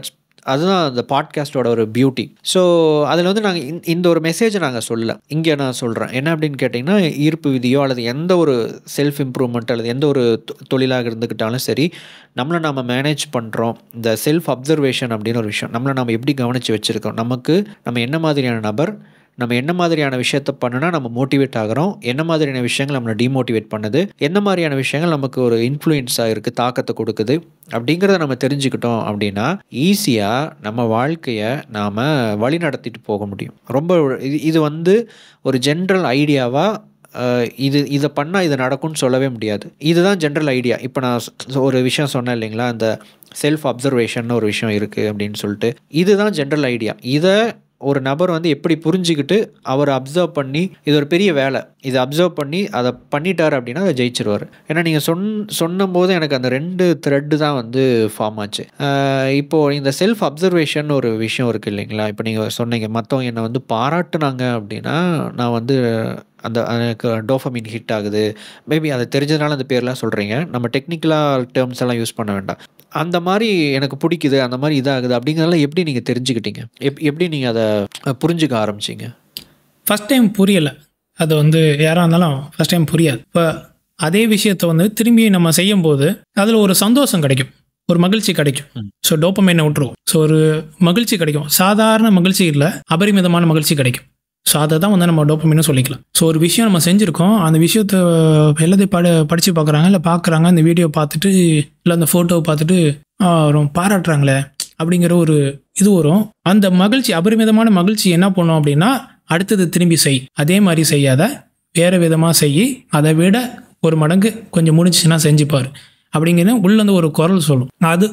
அதான் வந்து நான் அப்சர்வ் பண்ணேன் என்னை பொறுத்த வரைக்கும். ஸோ இது செய்கிறதுனால நம்மளை பாராட்டுறாங்க, அந்த பாராட்டும் போது நம்மளுக்கு ஏதோ ஒரு வகையில் வந்து மகிழ்ச்சியாக இருக்குது. ஸோ அந்த மகிழ்ச்சி வந்து சாதாரண விஷயத்தில் கிடைக்கல, இவங்க பாராட்டணுன்னா நம்மளுக்கு கிடைக்கிது அப்படின்னா, ஸோ இந்த விஷயம் வந்து அவங்களுக்கு பிடிச்சிருக்கு, இது நம்மளுக்கு நல்லா வருது. ஸோ இதில் தான் ஒரு முக்கியமான ஒரு விஷயம் என்னென்னா, எல்லாத்தையும் பாராட்ட மாட்டாங்க. ஸோ பாராட்டுறதையே நம்ம வந்து தெளிவாக புரிஞ்சுக்கணும். அவங்க வந்து உண்மையாக வந்து பாராட்டுறாங்களா, இல்லை அது வந்து வேறு விதமாக வஞ்ச புகழ்ச்சி அணி அப்படிங்கிற மாதிரி இருக்குதா, இல்லை நம்மளை ஏமாத்துறதுக்காக பாராட்டுறாங்களா, சோப்பு போடுறாங்களா அப்படிங்கிறத நம்ம புரிஞ்சுக்கணும். ஸோ இதை நான் ரொம்ப சின்ன வயசில் நான் கற்றுக்கிட்டேன். ஸ்கூல் படிக்கும்போதே நான் கற்றுக்கிட்டேன். ஸோ யார் வந்து நம்மளை உண்மையாக பாராட்டுறாங்க அப்படிங்கிற ஒரு விஷயத்தை. ஸோ அந்த டைமில் வந்து அந்த ஒரு விஷயம் வந்து ஓகே இது நம்மளுக்கு நல்லா வருது அப்படிங்கும் போது அதை நம்ம செய்கிறோம். இதை என்னோட செல்ஃப் அவேர்னஸ்ன்னு சொல்லலாம். ஸோ அதை வந்து நான் ஒரு லா ஆஃப் அட்ராக்ஷன்னு சொல்லலாம்னு வச்சுங்களேன். இப்போ எப்படின்னா, இப்போ நான் அதை நான் உண்மையிலே நம்புகிறேன். ஸோ இது எனக்கு வருது, இது நல்லா வருது அப்படிங்கிற விஷயத்த நான் நம்புகிறேன். நம்புறது மட்டும் இல்லை, நம்பிட்டு திரும்பி செய்கிறேன். ஸோ செஞ்சால் தான், ஆக்ஷன் எடுத்தால் தான் ரிசல்ட் கிடைக்கும். ஸோ எந்தவித ஆக்ஷனும் எடுக்காமல் நம்ம வந்து நீங்கள் சொன்னீங்கல்ல லா ஆஃப் அட்ராக்ஷன், அந்த இதில் பாட்காஸ்ட்டில் சொல்லியிருப்பீங்க, யூனிவர்ஸ் எல்லாம் வந்து நம்மளுக்கு கொடுக்கும் சொல்லிட்டு வீட்டுக்குள்ளே உட்காந்துருக்கவங்களெலாம் பார்த்துருக்கேன் அப்படின்னு சொல்லி நீங்கள் சொல்லியிருக்கீங்க. ஸோ அந்த மாதிரி நானும் ஒரு சில பேர்லாம் பார்த்துருக்கேன். எல்லாமே நம்மளுக்கு வந்து சேரும், எல்லாமே வந்து சேரும், நல்லதே நடக்கும் அப்படின்னு சொல்லிட்டு எந்தவித நம்பிக்கையும் நான் குறை சொல்லலை. மதம் அப்படிங்கிறது வேறு, இது வந்து சயின்ஸ் அப்படிங்கிறதுக்குள்ளே வந்துக்கும். ஸோ ஃபிலாசபிங்குள்ளே வந்துடும். ஃபிலாசபி பேசுகிற அளவுக்கு நான் ஒன்றும் பெரிய ஆள் வச்சுங்களேன், எனக்கு தெரிஞ்சதை நான் சொல்கிறேன். ஸோ அந்த மாதிரி ஃபிலாசபி தான். பட் என்ன சொல்லிக்கிறேன், இது வந்து ஆமாம், இது வந்து என்ன கேட்டகரி அப்படிங்கிறது நிறைய பேருக்கு வந்து தெரியல. ஆக்சுவலி இது சயின்ஸ் தான் இருக்கணும்னு அவசியம் இல்லை. இந்த உலகத்தில் கலை இருக்கணும், இலக்கியம் இருக்கணும், தத்துவம் இருக்கணும், எல்லாமே இருக்கணும். இலக்கியத்தில் எத்தனை வகைகள் இருக்குது, ஒவ்வொரு ஆர்ட் ஃபார்ம்லேயும் எத்தனை வகைகள் இருக்குது, கலைகளில் எல்லாமே இருக்கணும். அது எல்லாத்தினுடைய கூட்டு கலவைகள் தான் இது. இப்போ நம்ம பேசுகிறோம் செல்ஃப் இம்ப்ரூவ்மெண்ட். இப்போ நீங்களும் ஒரு சேனல் வச்சுருக்கீங்க, செல்ஃப் இம்ப்ரூவ்மெண்ட் கான்செப்ட் நிறைய எக்ஸ்பிளைன் பண்ணுறீங்க. இதனுடைய தாய் யார் அப்படின்னு கேட்டிங்கன்னா தத்துவம் தான். தத்துவம் அதுக்கப்புறம் வந்து உளவியலோட இணைஞ்சு அது ஒரு சில குட்டிகள் போட்டுச்சு. இந்த மாதிரி பலவிதமான விஷயங்களோட ஒன்றா இணைஞ்சு கலப்புகளில் தான் இந்த நிறைய கான்செப்ட், இது செல்ஃப் இம்ப்ரூவ்மெண்ட்டில் நம்ம பார்க்குற நிறைய விஷயங்கள், செல்ஃப் ஹெல்ப் புக்ஸு, இதெல்லாம் அப்படி தான் வந்து உருவாக ஆரம்பிச்சிது. ஆனால் அதனுடைய அடிப்படை ஆரம்பம் என்ன அப்படின்னு கேட்டிங்கன்னா தத்துவம் தான். இப்போது உதாரணத்துக்கு செல்ஃப் ஹெல்ப் வந்து திருக்குறளை வந்து ஒரு செல்ஃப் ஹெல்ப்பாக எடுத்துக்கலாம், ஆத்திச்சூடியை வந்து எடுத்துக்கலாம், கொன்றை வேந்தனை வந்து எடுத்துக்கலாம். இந்த மாதிரி நிறையா இருக்குது. இன்னும் நிறையா புத்தகங்கள் எல்லாம் இருக்குது. என்ன சொல்கிறது, நிறையா இருக்குது. இந்த நீதி நெறிகளை ஒரு காலகட்டத்தில் சொன்னாங்க. அதுக்கப்புறம் அதுலேருந்து ஒவ்வொரு காலத்துக்கு தகுந்த மாதிரி அதோட இன்டர்பிரேஷன் மாறிக்கிட்டே வரும்போது அவங்க ஒரு புத்தகத்தை எழுத ஆரம்பித்தாங்க, அல்லது சொல்ல ஆரம்பித்தாங்க. அந்த கருத்துக்கள் பார்க்கப்பட்டுச்சு. அதுக்கப்புறம் தான் பின்னாடி ஒரு இதாக வந்து உருவாக ஆரம்பிச்சது. ஸோ நம்ம பார்க்குற பியூர் செல்ஃப் இம்ப்ரூவ்மெண்ட்டுங்கிறது பியூர் வந்து ஃபிலாசபி தான் அதோட பேஸ். அதுக்கப்புறம் ஒவ்வொரு இதோட பிரிஞ்சு போச்சு. ஆமாம், அப்படியே ஏதாவது டெவலப் ஆனது. ஆமாம். ஸோ அந்த ஒரு விஷயம் தான் எனக்கு வந்து ஓகே நம்மளுக்கு இது கரெக்டாக வருதுங்க போது நம்ம ஏன் செய்யக்கூடாது அப்படிங்கிறத நான் செய்ய ஆரம்பித்ததுனால கொஞ்சம் படிப்படியாக எனக்கு ரிசல்ட் கொடுக்க ஆரம்பிச்சிச்சு. ஸோ ஒரு ரிசல்ட் வந்து ஒரு வேலை செய்கிறோம், அந்த வேலை செய்கிறதுனால கிடைக்கிற ஒரு ரிசல்ட் நம்மளுக்கு வந்து அடுத்த வேலை செய்கிறதுக்கான ஒரு உந்து சக்தியாக இருக்கும். ஓகே, இதனால் ஒரு நல்ல பர்ஃபெக்டாக ஒரு விஷயம் வந்திருக்கு, ஸோ அடுத்தது ஒரு இதை ட்ரை பண்ணுவோம். மேபி 2 விஷயம் ட்ரை பண்ணிட்டு இருப்போம், ஒரு ஃபெயிலியர் நடக்கும். கண்டிப்பாக எல்லாருக்குமே நடக்கும். இது நடக்கலை, நான் எல்லாமே எனக்கு வெற்றி படிக்கட்டுகள்னு சொல்லவே முடியாது. அந்த மாதிரி ஃபெயிலியர் வரும்போது என்ன ஆகும்னா, அந்த ஃபெயிலியர்னால நம்மளுக்கு செம்மையாக கடுப்பாகும். அது 100% எல்லா ஹியூமனுக்கும் ஒரு கோபம், ஒரு இழந்துட்டோம் அப்படிங்கிற ஒரு தவிப்பு, அந்த இதெல்லாம் எல்லாமே இருக்கும். அதெல்லாம் இல்லை, நான் வந்து அப்படிலாம் பயங்கரமாக நான் யோசிப்பேன்னு சொல்லிட்டு நான் சாக்ரட்டிஸ் லெவலுக்கெல்லாம் பேச முடியாது யாராலையும். ஸோ அந்த டைமில் வந்து நம்மளுக்கு கோவப்படுறது தப்பு கிடையாது, அழுகிறது தப்பு கிடையாது, இழந்துட்டோன்னு சொல்லி வருத்தப்படுறது தப்பு கிடையாது. அந்த கோபத்தையும் அந்த இழப்பையும் அதை நினச்சி நம்ம வருத்தப்படுறதையும் வந்து அடுத்தடுத்த நாள் கேரி ஓவர் பண்ணிட்டு போயிட்டே இருக்கக்கூடாது. ஓகே, இன்றைக்கி ஒரு விஷயம் நடந்துச்சு, இதுக்கு நான் வருத்தப்பட்டேன், தப்பாக நடந்துருச்சு, ஓகே இன்றைக்கி நைட்டு ஃபுல்லாக உட்காந்து அழுவு, வேலை முடிஞ்சிருச்சு. அடுத்த நாள் காலையில் அந்த விஷயத்தை எப்படி சரி கட்டுறது அப்படிங்கிறத பார்க்கணும். ஸோ இவ்வளோ நாள் வந்து எல்லாமே நம்மளுக்கு சக்ஸஸ் நடந்துகிட்டே இருந்துச்சு, இந்த டைமில் ஏன் ஃபெயிலியர் ஆணுச்சு அப்படிங்கும்போது அந்த ஃபெயிலியருக்கான காரணங்களை எடுத்து நம்ம ஓகே வடிகட்டி இந்தந்த விஷயங்கள்லாம் நம்மளுக்கு ஃபெயிலியர் ஆணுச்சு, இதை அவாய்ட் பண்ணலாம், செய்யாமல் இருக்கலாம், மாற்றி செய்யலாம். ஸோ இந்த விஷயங்களை தான் நான் வந்து ஃபாலோ பண்ணிட்டே இருக்கேன். ஸோ 2012 எனக்கு ஃபஸ்ட்டு யூடியூப் சேனல் ஃபெயிலியர். என்னோட நாலேஜ் கம்மியாக இருந்ததுனால, கான்டென்ட் அவேர்னஸ் எனக்கு இல்லாததுனால, காப்பிரைட் பற்றியான விஷயங்கள் தெரியாதனால நான் ஃபெயிலியர் ஆகிட்டேன். ஸோ அது எனக்கு வந்து ஃபெயிலியர் ஆச்சுன்னு சொல்லி நான் விடலை. ஐயோ 2012 ஆரம்பித்தோம், இப்போ இருந்துதான் நம்ம வந்து ஒரு சில பேரோட நம்ம பயங்கரமான ஆளாக இருந்திருக்கலாம். என்ன நடந்துச்சு, ஃபெயிலியர் ஆயிடுச்சு. ஸோ அதை விட்டு 2 வருஷம் யோசித்தேன், நம்ம திரும்பி ஏன் யூடியூப் சேனல் ஆரம்பிக்கக்கூடாது அப்படின்னு. சரி ஆரம்பித்து பார்ப்போமே.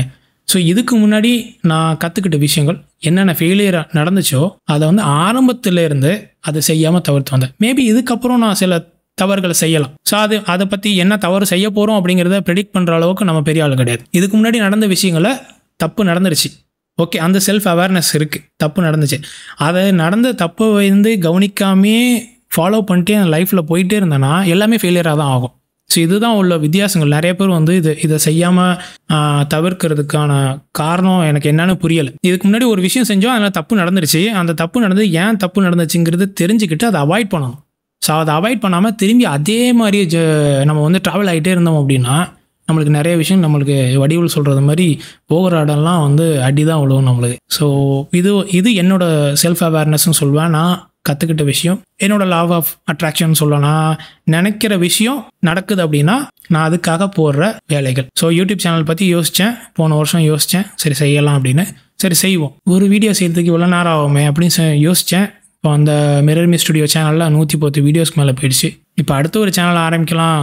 இந்த நீங்கள் சொல்கிறது மாதிரி உங்களை ரொம்ப வருஷமாக ஃபாலோ பண்ணிட்டு இருந்ததுனால அந்த மோட்டிவேஷன், இந்த புக்ஸ் மேலே உள்ள ஒரு ஆர்வம், நம்ம நிறைய புக்கு படிக்கிறோம், நிறைய விஷயம் தெரிஞ்சுக்கிறோம், அதை எனக்கு வந்து பேசுகிறது கொஞ்சம் பிடிக்கும். ஸோ அது வந்து சரி நம்ம அதை வந்து ஏன் பேசக்கூடாது அப்படிங்கிறது தான் ஐஎம் திலீப் சேனல் வந்துச்சு. சரி என்ன பிராண்டை க்ரியேட் பண்ணலாம் போது என் பேரையை வச்சு பிராண்டை க்ரியேட் பண்ணலாம் அப்படிங்கிற மாதிரியான ஒரு இது. ஸோ யோசிச்சு இது செய்யலாமா என்னன்னு யோசிச்சுட்டு ஏப்ரல் மாதம் யோசித்தேன். இன்றைக்கி 20 வீடியோ வந்துடுச்சு. ஸோ என்றைக்குமே நம்ம வந்து யோசிக்கிறது நடக்குது அப்படின்னா நம்ம அதுக்கு வேலை செஞ்சுருக்கோம்னு அர்த்தம். ஸோ அதுதான் லா ஆஃப் அட்ராக்ஷன். இந்த சீக்ரெட் புக்கெலாம் படிச்சுட்டு நிறைய பேர் வந்து அதில் அந்த லா ஆஃப் அட்ராக்ஷன் பற்றி சொல்லியிருக்காங்கன்னு சொல்லிட்டு படித்து முடிச்சுட்டு பக்கத்துலேயே வடித்து தூங்கிட்டு இருக்காங்க தலைவாணி கீழே வச்சு. என்ன எனக்கு நடக்கவே இல்லை, யூனிவர்ஸ் எதுவும் கொடுக்கவே இல்லை அப்படின்னு. நீ எதுவும் செஞ்சியா? இல்லை செய்யலை. அப்புறம் எப்படி கொடுக்கும்? இந்த கேள்வி கேட்கணும்ல. ஸோ செய், அப்புறம் கொடுக்கும், பார்த்துக்கலாம் அப்படிங்கிறது என்னோட ஐடியா. ஸோ இது நிறைய பேருக்கு தப்பாக இருக்கலாம். லாஸ்ட்டு ஒரு வீடியோ கூட ஐஎம் திலீப் சேனலில் வந்து ஒரு வீடியோ போட்டிருந்தேன். என் ஒய்ஃபை பார்த்து என்னங்க இப்படிலாம் போட்டிருக்கீங்க அப்படின்னு சொன்னாங்க. ஸோ எனக்கு மனசுக்கு பட்டதை நான் சொன்னேன். மேபி அது நிறைய பேருக்கு தப்பாக இருக்கலாம். அடுத்தடுத்த வீடியோஸ் அது மாதிரி தான் செஞ்சுக்கிட்டு இருக்கேன். இப்போ நம்ம பேசிக்கிட்டு இருந்த லா ஆஃப் அட்ராக்ஷன் கூட அப்படியே அது மாதிரி தான் பண்ணிகிட்ருக்கேன். அப்புறம் ராபர்ட் கியோசாக்கி அவரை பற்றியான வீடியோஸும் பண்ணிட்டு. ஸோ 100 பேரும் 99 பேர் சொல்லியிருக்காங்க, எல்லோரும் ஒரே மாதிரி சொல்லியிருக்காங்க. அவங்க சொல்லாத ஒரு விஷயம் அது ஆப்போசிட்டாக இருக்கலாம், அவங்க சொல்லாத விஷயமா இருக்கலாம். ஸோ அதை நம்ம ஏன் சொல்லக்கூடாது அப்படிங்கிற ஒரு ஜேர்னி ஸ்டார்ட் பண்ணியிருக்கேன் இப்போ. ஸோ அதே மாதிரி தான் MirrorME ஸ்டுடியோலையும் அப்படி தான் பண்ணிகிட்ருக்கேன். ஸோ இதெல்லாம் வந்து என்னோட செல்ஃப் அவேர்னஸ்ன்னு சொல்லலாம். இதெல்லாம் செஞ்சால் எனக்கு வந்து நல்லா இருக்குது, இதெல்லாம் எனக்கு தெரியுது, ஸோ இதெல்லாம் செய் அப்படிங்கிற ஒரு உள்ளே இருக்கிற ஒரு குரல். இங்கே தான் சொல்லணும், இங்கே இருக்கிற குரல் வந்து நான் நம்புகிறேன். ஆக்சுவலி இன்னொன்று என்ன அப்படின்னா, இது எல்லாமே வந்து என் மைண்டில் வந்து ரொம்ப நாளாக என்னுடைய அப்சர்வேஷனில் இருந்த ஒரு விஷயந்தான். நீங்கள் சொல்கிற அந்த ஒரு விஷயத்தோட அது அந்த கனெக்டிங் த டாட்ஸ், அந்த ஒரு புதுசாக ஒரு இதாகும்போது எனக்கு ஒவ்வொரு பாட்காஸ்ட்டுமே அப்படி தான். நான் இன்னொன்று மெயினாக வந்து நான் பாட்காஸ்ட் வந்து பண்ணுறதுக்கான அந்த கான்வர்சேஷன் மாதிரி கொண்டுட்டு போகிறதுக்கான ரீசன் வந்து அதுதான். ஸோ என்னென்னா, நான் ஒவ்வொரு பாட்காஸ்ட்லேயுமே ஒவ்வொரு விஷயங்கள் வந்து எனக்கு பர்சனலாக வந்து லேர்ன் பண்ணிக்கிட்டு இருக்கிறேன். ஸோ நான் வந்து அதை எவால்வ் ஆகிட்டுருக்கேன். ஸோ நான் வந்து என்னுடைய ஒவ்வொரு பாட்காஸ்ட்டுமே ஒரு எக்ஸ்பெரிமெண்ட்டாக வந்து பண்ணுறதுக்கு ஹெல்ப் பண்ணிகிட்ருக்கு. இது ஒரு எக்ஸ்பெரிமெண்ட். சொன்னேன் இல்லைங்களா, இதுதான் வந்து ஃபர்ஸ்ட் ரிமோட் பாட்காஸ்ட் அப்படின்னு சொல்லிட்டு இட்ஸ் எக்ஸ்பெரிமெண்ட். ஸோ அந்த மாதிரி பார்த்தீங்கன்னா என்னுடைய ஒவ்வொரு பாட்காஸ்ட்லையும் ஏதோ ஒரு விஷயம் இருந்திருக்கும். அந்த சின்ன சின்ன விஷயங்கள் நான் பண்ணியிருப்பேன். நான் டெக்னிக்கலாவோ அல்லது வேறு ஏதாவது ஒரு விஷயம் அந்த மாதிரி பண்ணியிருப்பேன் நான். இது வந்து இந்த பாட்காஸ்ட்டுமே வந்து பார்த்திங்கன்னா முதல் விஷயம் அது நான் பேசுகிறேன், அவ்வளோதான், எனக்காக நான் பேசுகிறேன். நிறைய பேர்த்து கூட நம்ம சந்திக்கிறோம், நம்ம பேசுகிறோம், அந்த ஒரு கான்வர்சேஷன் கொண்டு போகிறோம். அது வந்து நம்மளோட லைஃப்பில் வந்து ஒரு பெரிய ஒரு தாக்கத்தை ஏற்படுத்துங்கிறத நான் ரொம்ப ஆழமாக நம்புகிறேன். ஸோ அந்த ஒரு விஷயத்த நான் ரெக்கார்ட் பண்ணுறேன். அதுதான் இங்கே ஆடியன்ஸ் வந்து பாட்காஸ்ட்டாக பார்க்குறாங்க. இதுதான் என்னுடைய பாட்காஸ்ட்டோட கண்ணோட்டம். ஸோ அந்த இதில் வந்து பார்க்கும்போது நிறைய அப்சர்வேஷன்ஸ் நான் கொஞ்ச நேரத்துக்கு முன்னாடி நான் சொல்லியிருந்தேன். செல்ஃப் டிஸ்கவரின்னு ஒரு விஷயம் இருக்குது. இன்னொன்று வந்து பார்த்திங்க அப்படின்னா நிறைய விஷயங்களை லேக் பண்ணுறாங்க.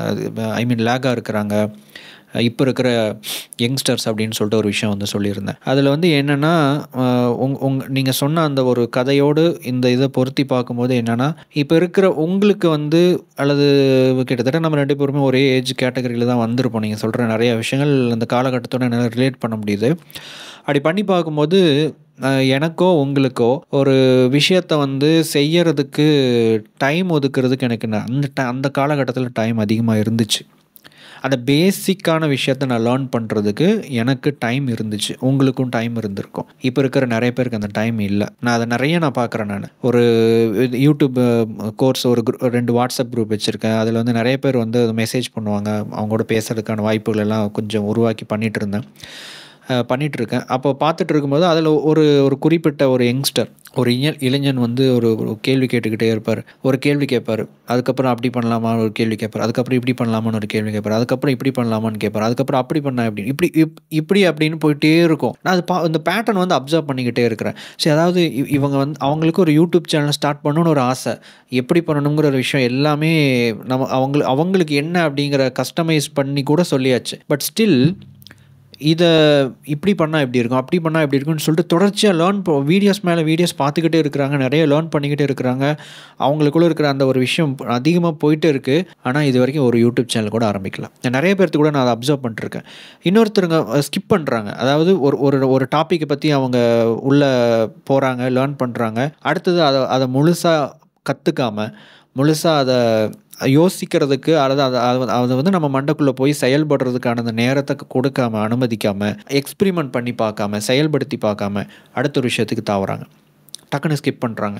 இந்த ஒரு 2 விஷயம் வந்து இப்போ இருக்கிற நிறைய பேர்த்துக்குள்ளே இருக்கிறத நான் பார்க்குறேன். இதை நான் ஏன் இங்கே சொல்கிறேன் அப்படின்னு கேட்டிங்கன்னா, நீங்கள் சொன்னீங்க இல்லையா, அதில் வந்து அந்த ஜேர்னியில் வந்து எனக்கு அந்த ஒரு விஷயம் தெளிவாக புரியுது. ஓகே, நீங்கள் அந்த டைமில் வந்து ஒரு விஷயத்தை வந்து கற்றுக்கிட்டு செஞ்சு பார்க்குற அளவுக்கு அடுத்த இதுக்கு நீங்கள் தாவ மாட்டீங்க. ஏன்னா இப்போ இருக்கிற ஒரு சோஷியல் மீடியாவோட ஒரு என்ன சொல்கிறது, ஒரு வேகம் வந்து அப்போ இருந்திருக்காது உங்களுக்கு, நிச்சயமாக இல்லை. இப்போ தான் ஒரு 3 வருஷமாக தான் அந்த வேகம் வந்து அதிகமாக இருக்குது. கன்சப்ஷனுங்கிறது அதிகமாக இருக்குது. ஓவராக நிறைய விஷயங்கள் நம்ம தெரிஞ்சுக்கிறோம், கற்றுக்கிறோம். உண்மையாகவே நம்ம கற்றுக்கிறோம், உண்மையாகவே நம்ம நிறைய விஷயங்கள் தெரிஞ்சுக்கிறோம். ஆனால் ஒரு உண்மை என்னென்னா, அது எல்லாமே நமக்கு உபயோகமானது இல்லை. அதை ஸ்லோ டவுன் பண்ணணும் அப்படிங்கிற ஒரு வீடியோவில் கூட நான் போட்டிருப்பேன் ரீசெண்டாக. அந்த ஒரு விஷயம் இங்கே எனக்கு நீங்கள் சொன்ன உங்களுடைய அந்த ஸ்டோரியிலே எனக்கு அது தெரிய வந்துச்சு. என்ன மிஸ் ஆகுதுன்னா, அந்த ஸ்லோ டவுன் பண்ணுற ஒரு விஷயம் மிஸ் ஆகுது. ஸ்லோ டவுன் பண்ணணும், மெதுவாக, கொஞ்சம் பொறுமையாக. ஒரு விஷயம் கற்றுக்குறீங்களா, கொஞ்சம் ஓகே, அது கற்றுக்கிட்டீங்களா, கொஞ்சம் வெயிட் பண்ணுங்கள், அது உங்களுக்குள்ளே போய் அது ப்ராசஸ் பண்ணட்டும். அதுக்கப்புறம் அதுக்குள்ளேயே அடுத்த விஷயத்தை தாவிட்டிங்கன்னா இது மறந்துடும். அந்த விஷயத்தில் நீங்கள் கவனம் செலுத்துவீங்க. அடுத்தது இன்னொன்று. இப்படி தான் நிறைய பேர் வந்து தாவிக்கிட்டே இருக்கிறாங்க. ஸோ இது ஒரு பெரிய ஒரு விஷயமாக பார்க்குறேன். இதை நீங்கள் எப்படி பார்க்குறீங்க? அல்லது நீங்கள் வந்து ஃபோட்டோகிராஃபி எப்படி இங்கே கம்யூனிட்டி அந்த மாதிரி ஒரு கொலாபரேஷன் அந்த மாதிரிலாம் இருக்கிறீங்களா எப்படி உங்களுடைய இதில்? இப்போ இருக்கிற யங் ஃபோட்டோகிராஃபர்ஸ் இருக்காங்க இல்லைங்களா, நிறைய க்ரியேட்டிவான பீப்புள் வந்து நான் பார்க்குறேன். ஆக்சுவலி நிறைய க்ரியேட்டிவான பீப்புள், யங் பீப்புள் வந்து பார்க்குறேன். பட் நான் சொல்கிறது ஃபோட்டோகிராஃபி ஃபீல்ட்லேயே பார்க்குறேன். அவங்கக்கிட்டேயுமே நானும் ஒரு சில லேக்ஸ் பார்க்குறேன். பட் நீங்கள் வந்து அதை ஃபீல் பண்ண முடியுதா? அதாவது உங்கள் ஏஜில் இருக்கிறவங்க ஒரு இருக்கிறவங்களுக்கும் இப்போ இருக்கிற யங்ஸ்டர்ஸுக்கும் ஏதாவது ஒரு டிஃப்ரென்ஸ் இருக்கா? கண்டிப்பாக. ஏன்னா இது ஒரு சின்ன விஷயத்தில் வந்து நான் சொல்லலாம்னு நினைக்கிறேன். ஒரு சுருக்கமாக சொல்கிறேன். இப்போ லாஸ்ட் ஒரு 10 டேஸ்க்கு முன்னாடி வந்து தஞ்சாவூரில் வந்து சோனி கேமரா ஆல்ஃபா லைன்லேருந்து வந்து ஒர்க் ஷாப் நடத்தினாங்க. ஃப்ரீ ஒர்க் ஷாப், ₹1 கூட காசு கிடையாது. 2 வேளை டீ, மத்தியானம் சாப்பாட்டோட போட்டாங்க. ஸோ பெய்டு ஒர்க் ஷாப்லாம் நிறைய நடக்குது. ஸோ அதுக்கே போய் நிறைய பேர் இருக்கும். இந்த ஃப்ரீ ஒர்க் ஷாப் போடும்போது அதில் வந்து அவங்க வந்து மார்க்கெட்டிங்காக தான் செய்கிறாங்க. அது வந்து எல்லாருக்கும் தெரிஞ்ச விஷயம் தான். ஆனால் அதில் வந்து நிறைய இன்சைட்ஸ் இருந்துச்சு, நிறைய விஷயங்கள் சொல்லி கொடுத்தாங்க. கேமரா எப்படி ஆப்ரேட் பண்ணுறதுலேருந்து, மெனு செட்டிங்லேருந்து நிறைய விஷயங்கள். நான் ஒரே ஒரு கேமரா தான் சோனியில் வச்சுருக்கேன். ஆனாலும் நான் அந்த இதுக்கு போனேன். 2 விஷயம். ஒன்று வந்து அங்கே என்னென்ன சொல்கிறாங்க, நம்மளுக்கு தெரியாமல் என்ன விஷயங்கள் இருக்குது அப்படிங்கிறத கற்றுக்கிறது. இன்னொன்று வந்து ஒரு சில பேரை மீட் பண்ணுறது, முக்கியமான ஆளுங்களை, அந்த இண்டஸ்ட்ரியில் இருக்கிறவங்கள, அசோசியேஷனில் இருக்கிறவங்கள மீட் பண்ணுறது. ஏன்னா தமிழ்நாடு ஃபோட்டோகிராஃபர்ஸ் அண்ட் வீடியோகிராஃபர்ஸ் அசோசியேஷன்லேருந்து நிறைய பேர் வந்திருக்காங்க. ஸோ பிரசன்னா வெங்கடேஷ் சார் அங்கே இருக்கிறார். ஸோ ஃபேமஸான ஃபோட்டோகிராஃபர் சோனிலேருந்து வந்தவங்கள நம்மளுக்கு ஒரு நல்ல ஒரு நெட்வொர்க்கிங் கிடைக்கும். ஒரு கம்யூனிகேஷன் எப்படி பேசுகிறாங்க, நம்ம எதில் லேக் ஆகிறோம் அப்படிங்கிறத தெரிஞ்சுக்கலாங்கிறதுக்காக போயிருந்தேன். ஸோ இது என்னோட சின்ன ஐடியா, அது பெருமையாலாம் சொல்லலை. இந்த மாதிரி நிறைய பேர் வந்திருக்காங்க. அது அவங்க என்னென்ன ஐடியாவில் வந்திருந்தாங்கன்னு தெரியல. ஒரு 50 பேர் இருக்கும். காலையில் வந்து பிரசன்னா சார் பேசினார். அடுத்தது வந்து ஒருத்தர் வந்து ஒரு டெக்னீஷியன் சோனியோட ஸ்டாஃப் வந்து பேசினார். அவர் பேசினது நிறைய விஷயங்கள் சொன்னார். பட் அவர் வந்து அவரோட ஸ்டைலில் சொன்னார். அதை வந்து சில பேருக்கு வந்து பிடிச்சிருக்காதுன்னு வச்சுங்களேன். பட் எனக்கு வந்து பிடிச்சிருந்துச்சி. ஏன்னா அந்த டைம்லேயே வந்து ஒரு சில பேர் ரிப்ளை பண்ணாங்க. அந்த அவங்க பேசின சார் இப்படியே பேசிட்டு இருந்தீங்கன்னா நாங்கள் ஏஞ்சி போயிடுவோம் அப்படிங்கிற மாதிரியான வார்த்தைகள்லாம் சொல்லிட்டாங்க. ஸோ அந்த டைமில் சாப்பிட்டு முடிச்சதுக்கப்புறம் அதில் ஒரு 10 பேர் இல்லைங்க. கிட்டத்தட்ட ஒரு பின்னாடி ஒரு 10-15 பேர் இல்லை. அவங்க எதுக்கு வந்திருக்காங்க தெரியல. ஆனால் அவங்களாம் வந்து தஞ்சாவூர் லெவலில் பெரிய லெவலுக்கு ரொம்ப வருஷமாக ஃபோட்டோகிராஃபி தொழில் பண்ணிகிட்டு இருக்கிறவங்க, சின்ன வயசு பசங்க தான் வச்சுங்களேன். ஸோ அதில் ஒரு 20 to 35 ரேஞ்சுக்குள்ளே அந்த ஏஜ் கேட்டகரி இருக்கும். ஸோ ஃப்ரீயாக ஒருத்தங்க செய்கிறாங்க, நிறைய விஷயங்கள் சொல்லித்தராங்க. நீங்கள் எதுக்கோ வந்திருக்கீங்க, பட் போயிட்டீங்க. இது இது என்னன்னா, அவங்க சொல்லித்தர்ற விஷயத்த கவனிக்காமல் பேசிக்கிட்டே இருந்தாங்க. அந்த பின்னாடி இருந்தவங்க பேசிக்கிட்டே இருந்தாங்க. அவங்க ஒரு விஷயம் சொன்னால் இவங்க வேறு விஷயத்தை பற்றி பேசுகிறது, திரும்பி அந்த விஷயத்தை பற்றி சொன்னால் திரும்பி இவன் அந்த விஷயத்தை பற்றி பேசுகிறது. ஸோ இது நான் எப்படி பார்க்குறேன் அப்படின்னா, இந்த மாதிரி ஒருத்தவங்க வந்து ஒரு விஷயத்தை இப்போ நீங்கள் இவ்வளோ நேரம் பேசிகிட்டு இருக்கும்போது நம்ம குறுக்க பேசக்கூடாது. இப்போ நான் பேசிகிட்டு இருக்கும்போது நீங்கள் வந்து அமைதியாக இருக்கிறீங்க. ஸோ இதுதான் வந்து ஒரு விஷயம், நல்ல விஷயம். என்னென்னா நம்ம நல்லா பேசலாம், பட் பேசுகிறதுக்கு முன்னாடி கவனிக்கணும் அப்படிங்கிற ஒரு விஷயம் நான் ஒரு இதெல்லாம் கூட பார்த்தேன். ஸோ ஆண்டவன் நம்மளுக்கு வந்து ஒரு வாய் 2 காது கொடுத்துருக்காங்க அப்படின்னு நம்பிக்கையாளர்கள்லாம் சொல்லிட்டு இருந்தாங்க. ஸோ இயற்கை வந்து நம்மளுக்கு 2 காது கொடுத்துருக்கு. ஸோ அந்த 2 காது கொடுத்துருக்கிறதுக்கான அர்த்தம் வந்து நம்ம இப்படி வச்சுக்கலாம்னு வச்சுங்களேன். ஸோ பேசுகிறத விட 50% பேசுகிறோம்னா குறைஞ்சபட்சம் 50% கேளுங்க அப்படிங்கிற மாதிரி வச்சுக்கலாம். ஸோ இன்னொருத்தங்க பேசிகிட்டு இருக்கிறத நீங்கள் ஒரு கேள்வி கேட்டிருக்கீங்க, அதுக்கு ஒரு பதில் சொல்கிறாங்க, இல்லை ஒரு புக்கு படிக்கிறீங்க, இல்லை ஒரு வீடியோ பார்க்குறீங்க, ஒரு நல்ல விஷயம் சொல்லிகிட்டு இருக்காங்க, உடனே அந்த புக்கு படிச்சுட்டு இருக்கிறதுக்குள்ளேயே மனசு அப்படியே குரங்கு மாதிரி தாவி அந்த புக்கு வாங்கலாமோ, இந்த புக்கு வாங்கியிருக்கலாமோ அப்படின்னு சொல்லி போகிறவங்க 4 பக்கம் 40 பக்கம் மூடி வச்சுட்டு போகிறவங்களும் இருக்காங்க. உடனே போய் அந்த வீடியோவில் சொல்லியிருப்பேன், இந்த புக்கு படிச்சுட்டு இருக்கும்போது உடனே அமேசானில் அடுத்த புக்கு ஆர்டர் பண்ணிடுறது. ஒரு வீடியோ போட்டிருக்கீங்க, நீங்களோ இந்த மாதிரி நிறைய நல்ல சேனல்ஸ்லாம் இருக்குது. நம்ம பிரணவ் ப்ரோ கூட வச்சிருக்கிறாரு ரூல் யுவர் லைஃப், சூப்பராக போட்டுட்டு இருக்கிற கண்டென்ட். இப்போ தான் ஒரு 20 நாள் கண்டென்ட் இல்லை, இப்போ தான் ஆரம்பிச்சிருக்காரு. ஸோ அவரோட ஸ்டைலும் கூட ஸோ அந்த மாதிரின்னு வச்சிங்களேன், அந்த மாதிரி நல்ல ஒரு கண்டென்ட் இருக்குது. இந்த கண்டென்ட் நீங்கள் பார்த்துட்ருக்கீங்க, கேட்டுட்ருக்கீங்க, உடனே மனசு வந்து ஒரு இடத்துக்கு போயிட்டு திரும்பி வரலாம், அது இயற்கை. ஆனால் அந்த வீடியோ உடனே ஸ்கிப் பண்ணி அடுத்த வீடியோ போகும். ஏன் போகிறீங்க? அப்புறம் எதுக்கு இந்த ஃபஸ்ட் வீடியோக்கு வந்தீங்க?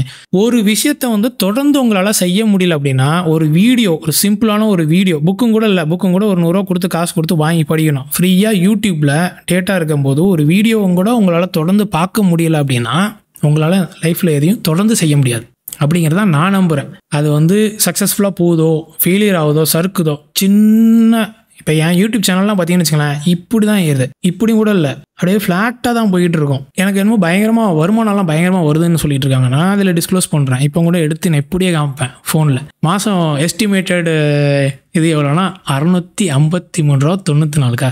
சரி, எதுக்குடா நீ வந்து கிட்டத்தட்ட மூச்சு பிடிச்சி ஒரு மாதம் 1 வருஷம் கிட்டத்தட்ட பேசிட்டியே, போன அக்டோபர் மாதம் என்னமோ ஆரம்பிச்சது, 120 வீடியோக்கு மேலே போட்டிருக்கேன், யாருக்காக பேசுகிற, என்னத்துக்காக பேசுகிற அப்படி. 2 விஷயம். ஒன்று, எனக்கு இந்த விஷயம் பிடிச்சிருக்கு, எனக்கு இயல்பாக வருது, எனக்கு அபரிமிதமான ஒரு ஆர்வம், நான் இந்த ஃபீல்டில் தான் இருக்கிறேன்.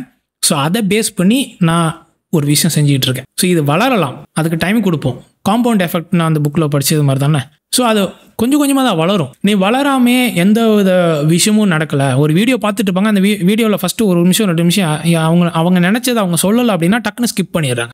அந்த ஒர்க் ஷாப்பில் உட்காந்துருக்கும்போது அவன் நினச்சதை வந்து அவங்க சொல்லலை அப்படின்னா டக்குன்னு மதியானம் எஞ்சி போயிடுறாங்க. எஞ்சி போக வேண்டியது தானே, சாப்பிட்டு ஏன் போகணும்? இது ஒரு விஷயம், அது காமெடியாக இருந்துச்சுங்க. சாப்பிட்டுட்டு கிளம்புறாங்கங்க, வந்துட்டோம், சரி சாப்பிட்டு கிளம்புவோம் அப்படிங்கிற மாதிரி. ஸோ மக்கள் எல்லாத்தையுமே வந்து ஃப்ரீயாக எதிர்பார்க்குறாங்க. இப்போ ஃப்ரீ கண்டென்ட் கொடுத்தாவே இவன் இப்படி பேசுகிறான், யூடியூப்பில் ஒரு கேமரா ஒரு மைக் இருந்தால் அவன் மட்டும் பேசுவான் அவன் அப்படின்னு. சரி நான் பேசுகிறது தப்பு தான், சரி நீங்கள் வந்து பேசுங்க, நீங்கள் சொல்லுங்கள், நீங்கள் சொல்கிறத நாங்கள் கேட்குறோம். நல்ல விஷயம் ஒருத்தவங்க சொல்கிறாங்க அப்படின்னா அதை கேளுங்க, பாருங்கள், படிங்க. இப்போ லாஸ்ட்டாக ஒரு வீடியோ போட்டிருந்தீங்க, சூப்பர் சார். புக்கு படிக்கிறது, புக் ரீடிங் பற்றி அந்த வீடியோ போட்டிருந்தீங்க. அதில் கூட நான் கீழே கமெண்ட் பண்ணியிருந்தேன், ரொம்ப நாள் கழிச்சு புக் ரீடிங்கை பற்றி ஏன்னா ஆர்டிகல்ஸில் மட்டும் தான் எழுதுவாங்க, புத்தகம் படிங்க. ஏன்னா வருஷம் அந்த புத்தக திருவிழா நடக்கும்போது உடனே ஒரு ஆர்டிக்கல் வரும், புத்தகம் படிக்கிறது புத்தாக்கத்தை உண்டாக்கும் அப்படின்னு சொல்லுவாங்க. ஸோ அது ஒரு வீடியோவாக செஞ்சுருந்தீங்க, அது ஒரு நல்ல விஷயம். இப்போ யாருமே புக்கு படிக்கிறதில்ல, அது வேறு மாதிரி போயிட்டு இருக்கு, எல்லாம் கதை புக்கு அது மாதிரி போயிட்டு இருக்காங்கன்னு வச்சுங்களேன். ஸோ எதாக இருந்தாலும் சரி, புக்கு படிக்கிறதா இருந்தாலும் சரி, வீடியோ பார்க்குறதா இருந்தாலும் சரி, யார் சொல்கிறத கேட்குறதா இருந்தாலும் சரி, இல்லை ஒரு விஷயத்தை நீங்களாக போய் செய்கிறீங்களா, ஒரு பிஸ்னஸ் ஸ்டார்ட் பண்ணுறீங்களா, அந்த பிஸ்னஸை கொஞ்ச நாள் செய்யுங்க. அந்த பிஸ்னஸ் எடுத்தோன்னே டக்குன்னு அப்படியே பணமலை கொட்டாது, அதுமாதிரி நினைக்கிறோம், முட்டாள் தான். ஸோ இப்போ நான் ஒரு வெட்டிங் ஃபோட்டோகிராஃபி பிஸ்னஸ் செய்கிறேன், எனக்கு என்னோடய ஆர்ட் மேலே முழு ஒரு எப்படி சொல்கிறதுனா ஒரு அபரிமிதமான நம்பிக்கை எனக்கு இருக்குது. என்னாலையும் இப்போ ஃபேமஸாக இருக்கிற ஃபோட்டோகிராஃபர்ஸ் மாதிரி என்னாலையும் வருங்காலத்தில் ஆக முடியும், அவங்க இடத்த என்னால் போய் ரீச் பண்ண முடியும் அப்படிங்கிற ஒரு நம்பிக்கை இருக்குது. ஸோ அந்த நம்பிக்கைக்கு நான் தொடர்ந்து வேலை செஞ்சுட்டே இருக்கணும். நான் இன்றைக்கி ஃபோட்டோகிராஃபி எடுத்துகிட்டு நாளைக்கு வந்து சரி இந்த கேமராலாம் வாங்கி விற்கிற கடை வச்சுக்குவோம், ஐயோ அது சரியாக போகலாம், உடனே நீங்கள் சொல்கிற மாதிரி தான் ஒருத்தங்க ஒரு கேள்வி கேட்டு அந்த கேள்விக்கு பதில் சொல்ல 2வது நாள் வேறு ஒரு கேள்வி கேட்குறாங்க. ஸோ ஒருத்தங்க சார் சில பேர் கேட்பாங்க, என்ன பிஸ்னஸ் ஆரம்பிக்கலாம், எந்த பிஸ்னஸ் வந்து நல்லா ஒரு வருமானத்தை உண்டாக்கும், நீங்கள் இந்த மாதிரி நிறையா பதில்கள் சொல்லியிருப்பீங்க. ஸோ அந்த மாதிரிங்க ஒரு ஒரு விஷயத்துலேருந்து தாவி தாவி தாவி தாவி போயிட்டு இருந்தா சிம்பிள் தான். ஃபர்ஸ்ட் எடுத்தோன்னே ஒரு வரி சொன்னல, அதிகமாக தாவினா எந்த விஷயத்தையும் உங்களால் தொடர்ந்து செய்ய முடியாது. இதுதான் நான் பார்க்குறேன். எஸ். அண்டு இதில் என்னென்னா, நீங்கள் சொல்கிற மாதிரி அவங்களுக்கு ஏற்கனவே நிறைய விஷயங்கள் தெரியும். யூடியூப் பார்க்குறாங்க, நிறைய தெரிஞ்சு வச்சுருக்காங்க, நிறைய விஷயங்கள் தெரியும். ஈவன் அதாவது ஒரு ஒரு ஒரு ஒரு ஆர்ட்டை வந்து ஒரு ஆர்டிஸ்ட் வந்து பண்ணிகிட்ருக்கிறாரு அப்படின்னா அவருக்கு அதை பற்றின ஃபுல் விஷயங்கள் தெரியாமல் இருக்கலாம். ஆனால் இப்போ இருக்கிற நிறைய பேருக்கு அவருக்கு ஒரு ப்ரொஃபஷனல் ஆர்டிஸ்ட்டுக்கு தெரியாத ஒரு விஷயம் கூட இப்போ இருக்கிற நிறைய பேருக்கு வந்து தெரிஞ்சிருக்கு. இது வந்து இப்போ இருக்கிற நிறைய பேர்த்துக்கிட்ட இருக்கிற ஒரு பாசிட்டிவ் சைடாக நான் வந்து பார்க்குறேன். பட் இங்கே என்னென்னா ஒரு நெகட்டிவ் சைடுமே வந்து இருக்குது. என்ன அப்படின்னு கேட்டிங்கன்னா, அதாவது அவங்களுடைய ஆர்வத்தை வந்து யாருனால அதில் எந்த ஒரு விஷயம் வந்து ஈர்க்குதோ அதைத்தான் அவங்க வந்து பின்பற்ற ஒரு விஷயத்தை வந்து இது பண்ணுறாங்க. இங்கே தான் வந்து அந்த டிசிப்ளின் இல்லாத ஒரு விஷயம் போகுது. ஏன்னா நம்ம அட்ராக்ட் பண்ணுற விஷயத்தையெல்லாம் நம்ம வந்து ஃபாலோ பண்ண ஆரம்பித்தோம் அப்படின்னு கேட்டிங்கன்னா, நம்ம ஒரு லேர்ன் பண்ணுறோம் அப்படின்னா கூட அந்த லேர்னிங்கில் கூட ஒரு டிசிப்ளின் வந்து இருக்கணும். ஒரு பர்டிகுலர் விஷயத்தில் எனக்கு இன்ட்ரெஸ்ட் வருது, ஆர்வம் வருது, அதை வந்து நான் தேடி போகிறேன், அதை வந்து நான் கற்றுக்கிறேன் அப்படிங்கிற மாதிரி நம்ம போகிறோம். திடீர்னு இன்னொரு விஷயம் வருது, நான் தாவறேன். அப்போது அந்த டிசிப்ளினை நான் அந்த இடத்துல பிரேக் பண்ணும்போது அங்கேருந்து கிடைக்க வேண்டிய ஒரு ஃபுல் விஷயம் வந்து எனக்கு கிடைக்காம போகுது. இதை நான் வந்து தெரிஞ்சுக்கிறேன். மற்றபடி வெல் நாலேஜ்டு எக்யூப்டாக இருக்கிறாங்க இப்போ இருக்கிறவங்க. ஏன்னா இப்போ இருக்கிற நிறைய பேர்னால வந்து பார்த்திங்கன்னா, ஈவன் எனக்கு நிறைய ஆச்சரியமாக வந்து இருக்கும். சில நேரத்தில் வந்து யோசிப்பேன், இந்த யங் மைண்ட்ஸை வந்து நம்ம கண்டிப்பாக பண்ண முடியாது. இப்போ என் மைண்டு எப்படி யோசிக்குமோ அப்படி தான் வந்து யோசிக்கும். முயற்சி பண்ணலாம், ஓரளவுக்கு மாற்றலாம். ஆனால் இப்போ இருக்கிற ஒரு யங்ஸ்டர் யோசிக்கிற மாதிரி, ஒரு 25 வயசு பையன் யோசிக்கிற மாதிரி யோசிக்க முடியுமா அப்படின்னா கண்டிப்பாக யோசிக்க முடியாது. ஸோ அந்த ஒரு விஷயமும் இருக்கணும் அப்படின்னு நான் ஒவ்வொருப்ப நினைப்பேன். ஏன்னா அவங்க இப்போ இருக்கிற டெக்னாலஜி, அவங்க இப்போ இருக்கிற விஷயங்களை வந்து பார்க்குற விதம், அந்த ஒரு பாயிண்ட் ஆஃப் வியூ, பெர்ஸ்பெக்டிவ் எல்லாமே என்டையர்லி டிஃப்ரெண்ட்டாக இருக்குது. நான் பார்க்குறத விட, அல்லது ஒரு 30 வயசு தாண்டினவங்க பார்க்குறத விட கண்டிப்பாக கொஞ்சம் ஒரு பெரிய ஒரு கேப் இருக்கிறத நம்மளால் ஃபீல் பண்ண முடியுது. பட் அந்த கேப்பில் வந்து அவங்களுக்கு ஒரு ஹை நாலேஜ் இருக்குது. அதை வந்து யாருனாலையுமே மறுக்கவே முடியாது. அவங்களுக்கு ஒரு பொட்டென்ஷியல் இருக்குது. ஆனால் தேவைப்படுற விஷயங்கள் இல்லை. சூப்பரான ஒரு என்ன சொல்கிறது, ஒரு சினிமா கேமரா இருக்குது. ஆனால் ஒரு தரமான ஒரு பேட்ரி பேக் இல்லை. பிளாக் மேஜிக் கேமராவில் வந்து பார்த்திங்கன்னா ஒரு சூப்பராக கேமரா கொடுத்துருப்பானுங்க, ஒரு பேட்ரி வந்து ஒரு மோசமான ஒரு பேட்ரி கொடுத்துருப்பானுங்க. ஒரு 20 நிமிஷத்துக்கு அப்புறம் அது ரெக்கார்டிங் ஸ்டாப் ஆயிரும். ஸோ அந்த மாதிரி இருக்கிறதா நான் வந்து யங்ஸ்டர்ஸ் வந்து நான் பார்க்குறேன். அதை மட்டும் அவங்க கரெக்ட் பண்ணிட்டாங்க அப்படின்னா, லைக் அந்த பொறுமை, டிசிப்ளின், அந்த தாவரம்னா கரெக்டான விஷயத்தில் தாவணும், தாவிக்கிட்டே இருக்கிற ஒரு விஷயத்தை வச்சுக்கக்கூடாது, நம்ம அட்ராக்ட் பண்ணுற விஷயத்தையெல்லாம் பின்பற்றி போகக்கூடாது. நம்ம உண்மையாகவே எனக்கு எது விருப்பம், எது எனக்கும் அந்த ஒரு விஷயத்துக்கு எது ஒரு தொடர்பு இருக்குது. இந்த ப்ரூஸ்லி ஒரு கோட்டு ஒன்று சொல்லுவார். என்ன அப்படின்னா, எல்லாத்தையுமே கற்றுக்கோங்க, ஆனால் உங்களுக்கானதுன்னு எது உங்களுக்கு தோணுதோ அதை மட்டும் எடுத்துக்கோங்க, அப்சர்வ் பண்ணுங்கள், எல்லாத்தையும் அப்சர்வ் பண்ணுங்கள், உங்களுக்கானதை மட்டும் எடுத்துக்கோங்க அப்படின்னு சொல்லுவார்.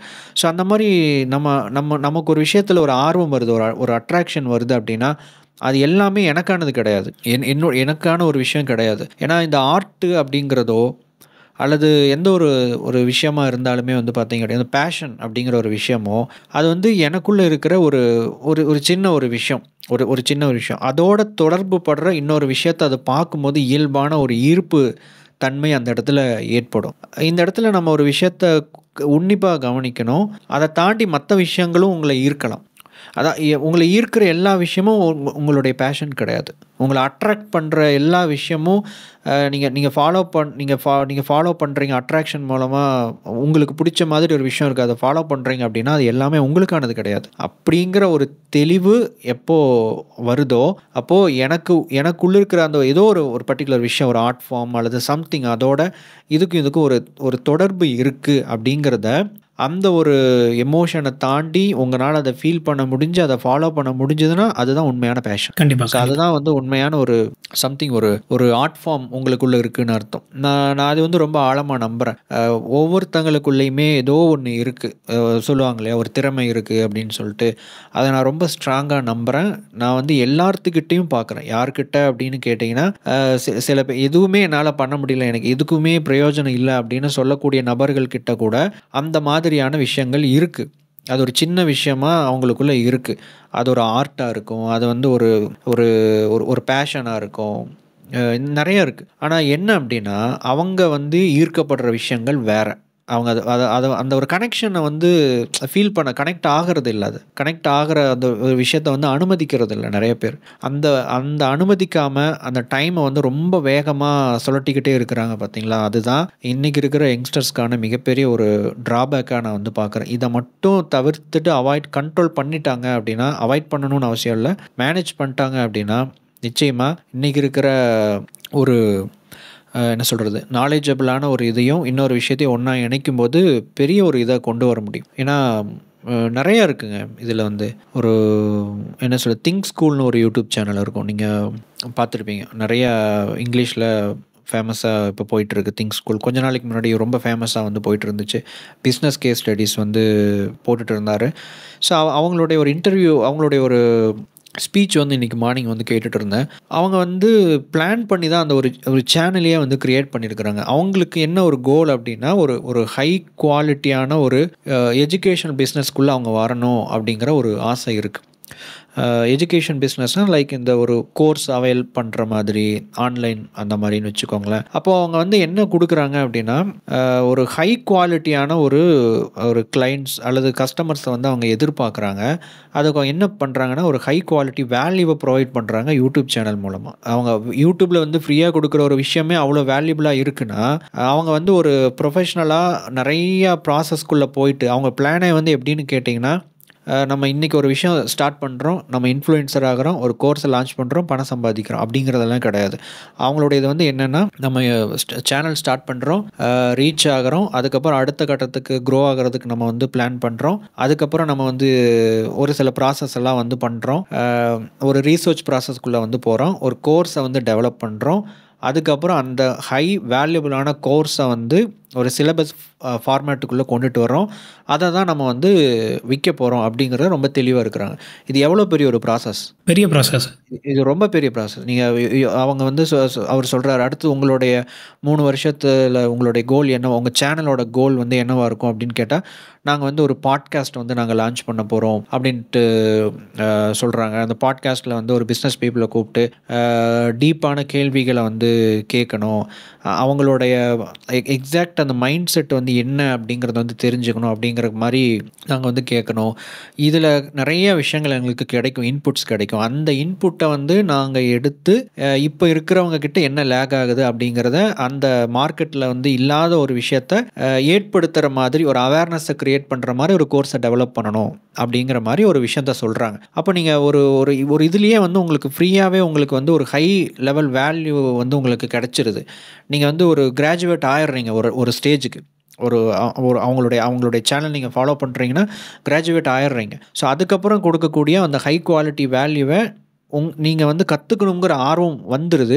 அப்படியே நீங்கள் போய் ஒரு ஃபீஸ் ஸ்ட்ரக்சர் வச்சு ஒரு பெரிய அளவில் பணம் கொடுத்து நீங்கள் லேர்ன் பண்ணுறீங்க அப்படின்னா, ஒன்று நீங்கள் அதுக்கு தகுதி உடையவங்களாக இருப்பீங்க, அண்ட் தென் நீங்கள் அதில் நிறைய விஷயங்கள் கற்றுக்குவீங்க. அதுக்கப்புறம் அதுலேருந்து உங்களுக்கு வேல்யூ வந்து நீங்கள் க்ரியேட் பண்ண ஆரம்பிச்சிடுவீங்க. ஸோ இது எவ்வளோ ஒரு பெரிய ஒரு ப்ராசஸ் வந்து நான் பார்க்குறேன் நான். ஆனால் இந்த பெரிய ப்ராசஸ், இந்த விஷன், அவங்க இதெல்லாம் பண்ணுறதுக்கு நிறையா டைம் எடுக்கும்.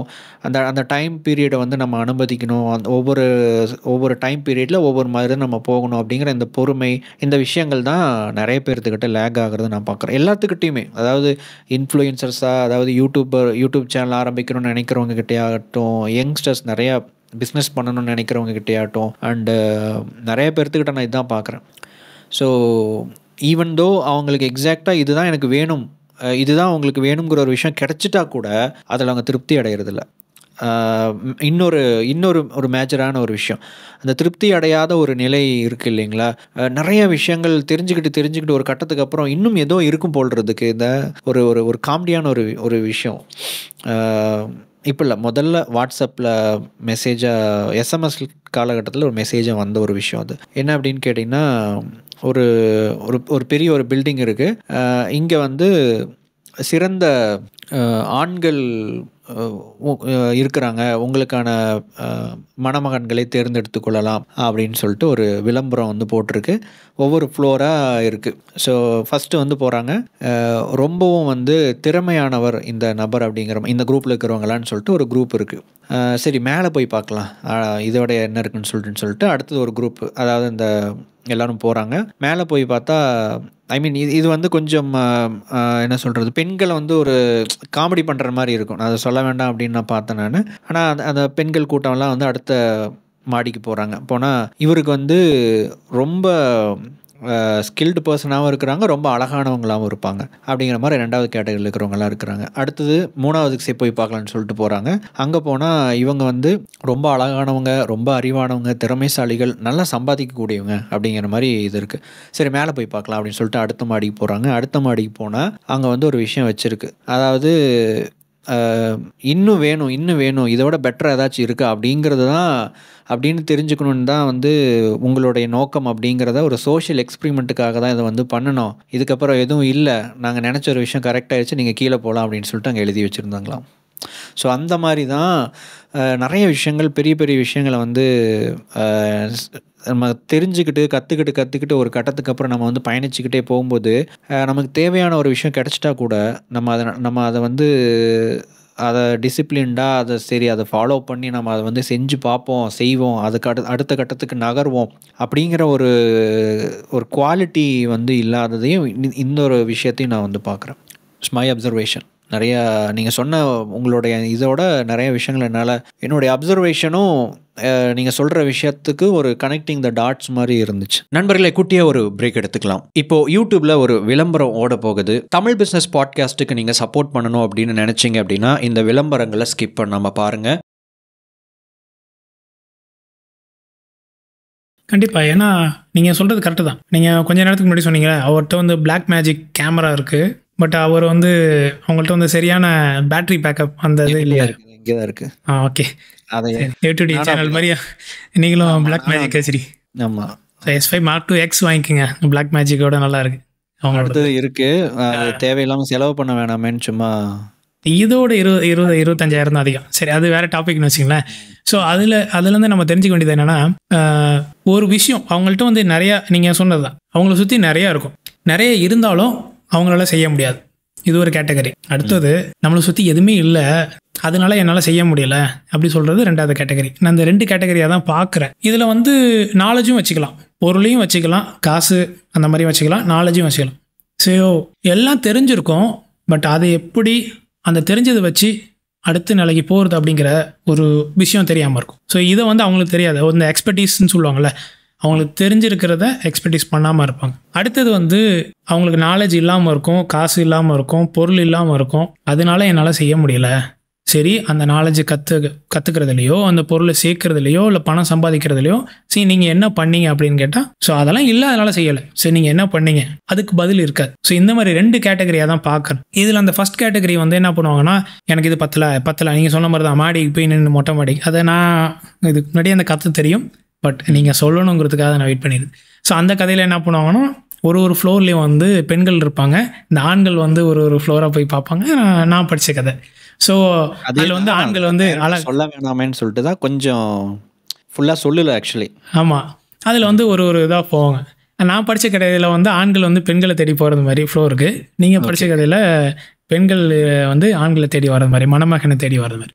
ஸோ அது மாதிரி தான், இது பத்தலை, நம்மள்ட்ட இருக்குது பத்தலை, எனக்கு தெரிஞ்சது இது பத்தலை அப்படின்னு சொல்லிட்டு மொட்டை மாடிக்கு போய் நின்றுட்டு தேடுறவங்களும் இருக்கிறாங்க. ஸோ உங்கள்கிட்ட என்ன இருக்குதோ அதை வச்சு செய்யுங்க. ஸோ என்கிட்ட கொஞ்சம் காசு இருக்கா, அதை வச்சு என்ன பிஸ்னஸ் பண்ணுறது, என்கிட்ட இந்த நாலேஜ் இருக்கா, அதை வச்சு அடுத்தது என்ன பண்ணுறது அப்படிங்கிறத செய்கிறது கிடையாது. அடுத்தது வந்து என்கிட்ட இதெல்லாம் இல்லை அதனால செய்யலைன்னு சொல்லிக்கிட்டே இருப்பாங்க. உங்கள்கிட்ட என்ன இல்லைங்கிறத நீங்கள் கண்டுபிடிச்சி அதை எப்படி நம்மள்ட்ட கொண்டு வரலாம் அப்படிங்கிறத தேடணும், செய்யணும், வேலை செய்யணும். ஸோ இந்த கேட்டகரி இதை செஞ்சாலோ இந்த கேட்டகரி இதை செஞ்சாலோ 2 பேருமே வெற்றியை நோக்கி போகிறதுக்கான வாய்ப்பு இருக்குது. அதை அப்படி தான் நான் பார்க்குறேன். இல்லை நான் எதுவுமே செய்யலை, பொருள் இருந்தும் வேலை செய்யலைனாலும், பொருள் இல்லை அப்படிங்கிறத சொல்லிகிட்டே இருந்தாலும் வேலையே நடக்காதாங்க. அது பொருளாக இருந்தாலும் சரி, காசாக இருந்தாலும் சரி, நாலேஜாக இருந்தாலும் சரி. சிம்பிளாக சொல்லணும், நீங்கள் வந்து அழகாக விளக்கி சொல்லுவீங்க. நான் வந்து எல்லாருக்கும் புரிகிற மாதிரி ஒரு சின்னதாக ஒரு இந்த மாதிரி சொல்லிட்டு, நம்மள்ட்ட கையில் எவ்வளோ காசு இருக்கோ அதை வச்சு பிஸ்னஸ் செய்ய பாருங்க. உங்களுக்கு என்ன தெளிவாக வருதோ அதை செய்ய பாருங்க. இந்த சில பேர் வந்து சொல்லுவாங்கல்ல, follow your fashion then you will become மில்லியனர்னு சொல்லுவாங்க. எனக்கு அவங்களாம் பார்த்தா அடிக்கணும் தான் தோணும். ஃபாலோ யுவர் பேஷன், ஆனால் நீங்கள் உங்கள் பேஷன் வந்து ஃபாலோ பண்ணுங்கள். அந்த பேஷன் வந்து காசு பார்க்குற விஷயமா இருக்கணும். எண்ட் ஆஃப் த டே உங்களுக்கு வந்து சாப்பிட்றதுக்கு சாப்பாடு வேணும். மறுநாள் வந்து பசங்களை கல்யாணம் ஆகிடுச்சு, குழந்தைங்க இருந்தாங்கன்னா பசங்களுக்கு தேவையான விஷயங்கள் செய்யணும், குடும்பத்தை பார்க்கணும். ஸோ உங்கள் பேஷனை ஃபாலோ பண்ணி இப்போ வந்து நான் வந்து இப்போ நீங்கள் என்ன வந்து இந்த வியூவர்ஸ் வந்து திருப்பி கேட்கலாம், ஸோ வேலையை விட்டு மெரைன் இன்ஜினியர் வேலையை விட்டுட்டு இது வந்து இருக்கிறீங்க, நீங்கள் வந்து பேஷனை தானே ஃபாலோ பண்ணீங்க அப்படின்னா, நான் இப்போ காசுக்கு சம்பாதிக்க ஆரம்பிச்சிட்டேன். ஸோ அது வந்து 50,000 இருந்தாலும் சரி, 1,00,000 இருந்தாலும் சரி, 10,000 இருந்தாலும் சரி, நான் காசு சம்பாதிக்க ஆரம்பிச்சிட்டேன். ஸோ என்னோட பேஷனை நான் எடுத்து ஒரு பிஸ்னஸாக க்ரியேட் பண்ணி ஸ்ட்ராட்டஜிலாம் அமைச்சு அதை வந்து ஃபாலோ பண்ணி அந்த பேஷனை பணம் பார்க்குற விஷயமா ஆக்கிட்டேன். ஸோ நிறைய பேர் சொல்லுவாங்க follow your fashion, follow your fashion சொல்லிட்டு நிறைய பேர் டானி ராபின்ஸ்லாம் நிறைய ஏகப்பட்டலாம் பேசியிருக்காரு. ஸோ அதை வந்து குருட்டு நம்பிக்கையில் பண்ணிக்கிட்டு அந்த பேஷனை ஃபாலோ பண்ணி அதனால் பணம் சம்பாதிக்க முடியாமல், குடும்பத்தை பார்க்க முடியாமல், லைஃப் தொலைச்சவங்களாம் நிறைய பேர் படிச்சிருக்கு. ஸோ ஒரு சின்ன விஷயம் இங்கே சொல்லிக்க ஆசைப்பட்றேன். என்னென்னா, வாழ்க்கையில் வெற்றி அடையணும் அப்படின்னு நீங்கள் நினச்சிங்கன்னா, வெற்றியாளர்களை பற்றி படிக்கிறத விட தோல்வியாளர்கள் ஏன் அவங்க தோத்தாங்க அப்படிங்கிறத படிங்க. ஸோ நிறைய டேரக்டர்ஸ் வந்து இப்போ கூட ஒரு பயங்கரமான ஹிட்டான ஒரு படம் வந்து போயிட்டுருக்கு, பயங்கர கலெக்ஷன் அப்படின்னு சொல்லிட்டு. ஸோ அந்த டேரக்டர் என்ன பண்ணார் அப்படின்னா, நம்ம ஏன் வந்து ஃபெயில் ஆனோம் அப்படிங்கிறத அவர் கற்றுக்கிட்டார். ஸோ அவரோட செல்ஃப் அவேர்னஸ், அவர் வந்து இந்த செல்ஃப் டிஸ்கவரின்னே சொல்லலாம். நம்ம ஏன் ஃபெயில் ஆனோம் அப்படிங்கிறத கற்றுக்கிட்டார். சில பேர் ஃபெயில் ஆகிறதுக்கு முன்னாடியே ஒரு விஷயம் செய்வாங்க. நிறைய பேர் தோற்று போயிருக்காங்க பார்த்தீங்களா, அவங்களோட ஹிஸ்ட்ரிலாம் எடுத்து படிப்பாங்க. நான் அது மாதிரி நிறையா படிச்சிருக்கேன். ஸோ ஒரு படம் வந்து செம்ம ஃப்ளாப் ஆகிருக்கும். இந்த படம் என்னன்னா இப்படி ஒரு பயங்கரமான படம், இது ஏன் ஃப்ளாப் ஆணுச்சு அப்படின்னு. ஸோ அது ஏன் ஃப்ளாப் ஆணுச்சு அப்படிங்கிறத பார்க்கணும். வீட்டுக்கு வினோத் சார்லாம் வந்து பார்த்தீங்கன்னா படத்தை பார்த்துட்டு வந்து அதில் சினிமாட்டோகிராஃபி எப்படி இருக்குன்னு சொல்லிட்டு பயங்கரமாக சொல்லுவார். ஸோ அந்த மாதிரி ஒரு படத்தை பார்த்து இந்த படம் ஏன் ஃப்ளாப் ஆணுச்சு அப்படின்னு சொல்லிட்டு ஹீரோ வந்து கடைசியில் வில்லனை கொண்டுட்டார் அப்படிங்கிறத பேச மாட்டேன். அதில் ஏன் ஃப்ளாப் ஆணுச்சு அப்படிங்கிற விஷயத்த நான் நிறையா படிச்சிருக்கேன். ஸோ அந்த மாதிரி வெற்றியாளர்களை பற்றி படிக்கிறது முக்கியம்தான். ஏன்னா அவங்க எப்படி வந்து வெற்றி பாதையை நோக்கி போனாங்க, எப்படி இன்றைக்கி இருக்கிறாங்க. அன்றைக்கி கூட சார் சொன்னார், அவங்க பாட்காஸ்ட்டோட ரெண்டாவது பாட்காஸ்ட் அவர் சொன்னார், நீ அவங்களோட 20வது வருஷத்தை பார்க்குற, நான் அவங்களோட மொதல் வருஷத்தை பார்த்துருக்கேன் அப்படின்னு சொல்லி ஒரு வார்த்தை சொன்னார். அதே மாதிரி தான் அவங்களோட மொதல் வருஷத்தை பார்க்கணும்.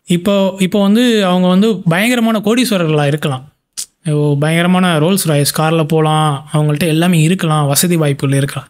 அவங்களும் ஒரு நாள் வந்து எலான் மஸ்க் இன்னைக்கு இப்படி இருக்கிறாரு அப்படின்னா அவர் வந்து செல்ஃப் மேட் பில்லியனர்னு சொல்லலாம்.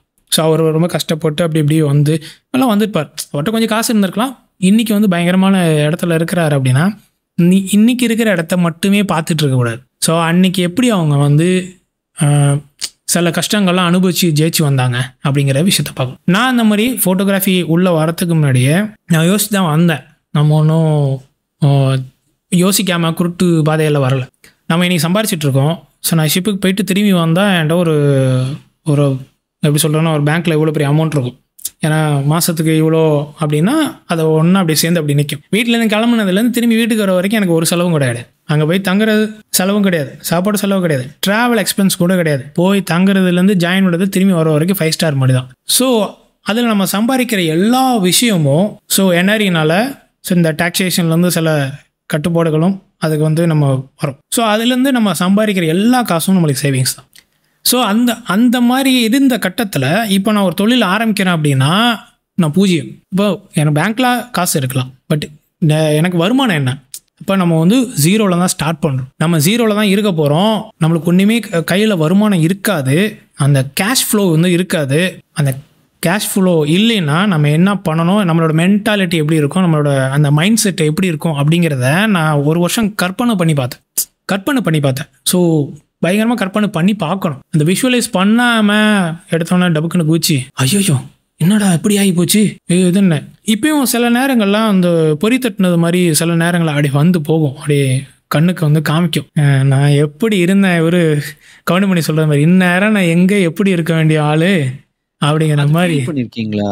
அது இப்போ நீங்கள் சொல்கிறீங்க இல்லையா, இப்போ நீங்கள் இதை ஆரம்பித்து இவ்வளோ தூரம் வந்ததுக்கப்புறம் ஏதாவது சில கட்டத்தில் அதை ஃபீல் பண்ணியிருக்கீங்களா? சரி, நம்ம வந்து அங்கேயே இருந்திருக்கலாமோ அப்படின்னோ, அல்லது அந்த வேலையிலே இருந்திருக்கலாம் அப்படிங்கிற மாதிரிலாம் ஃபீல் பண்ணியிருக்கீங்களா? கண்டிப்பாக ஃபீல் பண்ணியிருக்கேன். ஏன்னா அது இல்லைன்னுலாம் நான் சொல்ல மாட்டேன். அந்த மாதிரி போய் சொல்கிற விஷயம்லாம் இல்லை. ஏன்னா எப்போ நம்ம யூடியூப் சேனல் ஆரம்பித்து நம்ம பேச ஆரம்பித்தோமோ அந்த நம்மளையும் அறியாமல் உண்மையை தான் பேச ஆரம்பிக்கிறோம். அது நான் இயல்பாகவே வந்துருச்சு. கண்டிப்பாக நான் ஃபீல் பண்ணியிருக்கேன், பண்ணலாம்லாம் சொல்ல மாட்டேன். 2-3 வாட்டி பண்ணியிருக்கேன். ஒரு நாள் வந்து பயங்கர ஃபீல் பண்ணி கண்ணெல்லாம் கலங்கி அப்படியே தெரியாமல் ஆரம்பிச்சிட்டோமோ. பேஷன் தான், பணம் சம்பாதிக்க ஆரம்பிச்சிருக்கோம். பட்டு கொஞ்சம் ஃபினான்ஷியல் ஸ்ட்ரகிள், அந்த பண நெருக்கடி வரும்போது அந்த இது வரும். எப்போ வந்து நம்ம வீட்டுக்கு ஒரு விஷயம் வாங்குகிறோம், நம்மளுக்கு அந்த பிஸ்னஸை வந்து இன்னும் என்ஹான்ஸ் பண்ணோம் அப்படிங்கிற போது நம்ம நிறைய எக்யூப்மெண்ட்ஸ் வாங்கணும். அந்த ஃபோட்டோகிராஃபி வந்து லட்சக்கணக்கான தான் வருது. ஒரு கேமரா 2 லட்சம் அப்படின்னா அந்த தலைக்கு மேலே எரிய லைட்டு ஒரு 30,000, மைக்கு ஒரு 10,000 அப்படியே போயிட்டுருக்கு. ஸோ இதுக்கு வந்து நீ இன்வெஸ்ட் பண்ணோம் அப்படிங்கும்போது அந்த காசு எப்போ நம்ம செலவு பண்ணும்போது அந்த மனசுக்குள்ளேருந்து இன்னொரு குரலை சொல்லும், டேய் திலீபா, என்ன இப்படி போயிட்டுருக்கு, என்ன ஆரம்பித்தது தப்பாக போச்சோ அப்படிங்கிற மாதிரி உள்ளேருந்து இன்னொரு குரலை வந்து இந்த சிவப்பு கலர் வால் வச்சு ஒரு குரலை சொல்லணும்ல, இந்த கிராஃபிக்ஸ்லாம் காமிப்பாங்களா அந்த மாதிரி. ஸோ அப்போ என்ன ஒன்றா அப்படியே மனசு பாரமாயிரும், இறுக்கமாயிரும். நான் சின்ன வயசுலேருந்து உங்களை மாதிரி தான் ப்ரோ, இன்ட்ரோவர்ட் தான். ஸோ வெளியில் போய் அதிகமாக ரொம்ப சோஷியலைஸ்லாம் ஆக மாட்டேன். ஒரு 4 பேர் இருக்காங்க அப்படின்னா ஓகே, நான் தனிமை விரும்பி அந்த தனிமை அப்போ தான் இந்த புக் மேலே ஒரு ஆர்வம் வர ஆரம்பிச்சு. தனிமையாக இருக்கும்போது இந்த புக்கு. ஸோ அந்த மாதிரி அந்த ஃபீல் வந்து அடிக்கடி வரும், ஒரு மனசு இறுக்கமாகும். ஸோ அப்போ என்ன ஆகும்னா, நான் வெளிப்படையாக பேசுவேன், என் ஒய்ஃப்கிட்ட பேசுவேன், இந்த மாதிரி இருக்குது, இந்த மாதிரி நான் எப்படி இருந்தது, என்னோடய டெய்லி வேல்யூ வந்து குறைஞ்சது ருப்பீஸில் சொல்லணும்னா 9,000 டெய்லி வேல்யூ. நான் சும்மா உட்காந்துருந்தாவே எனக்கு 9,000 வரும், 10,000 வச்சுங்களேன். ஸோ சும்மா உட்காந்து இருக்கும்போது நான் எல்லாம் செலவு பண்ணதுக்கு போக என்கிட்ட கையில் இருக்கிறது ஒரு 10,000 கையில் இருக்குது. இது டெய்லி. ஒரு நாளைக்கு கூலி வேலை செய்கிறவங்க ஒரு 500-1000 போய் வேலை செய்கிறாங்க. அவங்க கஷ்டப்பட்டு காலையில் சாயந்தரம் வரைக்கும் நிற்கிறாங்க. நான் ஏசி ரூமில் உட்காந்துருந்தாலோ ஷிப்பில் இருந்தாலோ அங்கே போய் நான் கஷ்டப்படுறேன்னு வச்சுங்களேன், அது வேறு விஷயம். ஷிப்பிங் ஃபீல்டு, மெரைன் இன்ஜினியரிங் சாதாரண வேலை கிடையாது. நான் இருந்தங்கிறதுக்காக நான் சொல்லலை, இப்போ இருக்கிறவங்கள வேணால் நீங்கள் கேட்டு பாருங்க. ஸோ அந்த மாதிரி ஒரு சம்பாத்தியத்தில் இருந்து இந்த மாதிரி ஆரம்பிச்சுட்டேமேன்னு சொல்லி பல இடங்கள்ல அவங்களுக்கும் அந்த மனசுக்குள்ளே உறுத்தும். அப்போ என்ன பண்ணுவோன்னா, நான் வாய் விட்டு பேசுவேன், என் ஒய்ஃப்கிட்ட பேசுவேன். ஸோ ஒய்ஃப்கிட்ட பேசும்போது என் ஒய்ஃப் என்ன பண்ணுவாங்கன்னா, அதுக்கு வந்து ஆப்போசிட்டான நேர்மறையான விஷயங்களை சொல்லுவாங்க. ஸோ ஆரம்பிச்சிருக்கீங்க, இந்த மாதிரி போயிட்டுருக்கு, இந்த மாதிரி நீங்கள் சொன்ன மாதிரி தான் ஒரு கஷ்டமான நேரம் வரும்போது இதுக்கு முன்னாடி நம்ம என்னென்ன நல்ல விஷயங்கள் செஞ்சுருக்கோம், அதனால என்னென்ன நிறைய நன்மைகள் நம்மளுக்கு நடந்திருக்கு அப்படிங்கிறத யோசித்து பார்த்து அந்த மைண்ட் செட்டை மாற்றுவேன் அப்படின்னு நீங்கள் சொன்னீங்க. எனக்கு அது யோசிக்க நான் விரும்பலை அப்படின்னு நீங்கள் நினச்சிட்டா அந்த மைண்ட் செட்டை மாற்றுவேன் அப்படின்னு நீங்கள் சொன்னீங்க. ஸோ அதை யோசிக்க மாட்டேன். ஸோ அந்த மாதிரி நான் யோசிக்கிறத விட்டேன். ஸோ யோசிக்கிறத விட்டதுக்கப்புறம் உள்ளேருந்து அந்த குரல் சொல்லும், அது அப்படியே ஸ்டாப் ஆயிடுச்சு. ஸோ 1-2 வாட்டி வந்துச்சு, அதுக்கப்புறம் அப்படியே ஸ்டாப் ஆயிடுச்சு. அது உண்மைதான், எல்லார் வாழ்க்கையில் நடக்கிறதான். என்னோட வாழ்க்கையிலையும் இந்த கட்டத்தில் பிஸ்னஸ் ஆரம்பித்து ஒரு வருஷம் 2 வருஷம் போயிட்டுருக்கு.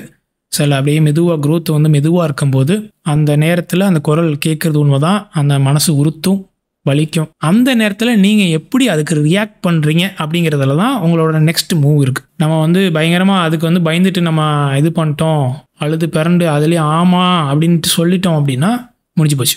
க்ளோஸ் பண்ணிட்டீங்க அப்படின்னா, சப்போஸ் நான் வந்து இப்போ வந்து இந்த ஃபோட்டோகிராஃபி இதாக ஆரம்பித்தேன், நான் க்ளோஸ் பண்ணிட்டு இல்லை என்னால் செய்ய முடியல, எனக்கு வரல, லாபமே வரல அப்படின்னு சொல்லிட்டு நான் உடனே ஷிப்பிங் ஃபீல்டுக்கு போனால், அதுக்கப்புறம் எனக்கு மனசில் என்ன சொல்லுவோன்னா, உன்னால் எதுவுமே செய்ய முடியாது அப்படிங்கிற மாதிரி தான் வந்துடும். அந்த ஒரு மைண்ட் செட்டுக்கு வந்துடும். ஸோ நீங்கள் வந்து ஆரம்பித்த அது ஃபெயிலியர் ஆகிடுச்சு, திரும்பி நீ கப்பலுக்கு வந்துட்ட, உன்னால் எதுவுமே செய்ய முடியாது, ஸோ மூடிட்டு நீ இங்கே இரு அப்படின்னு சொல்லிட்டு அந்த மைண்ட் செட்டு க்ரியேட் ஆகிடும். ஸோ அதுக்கப்புறம் என்னோடய லைஃப்பில் நான் அந்த டெசிஷன் மேக்கிங்கை எதுவுமே எடுக்க முடியாது.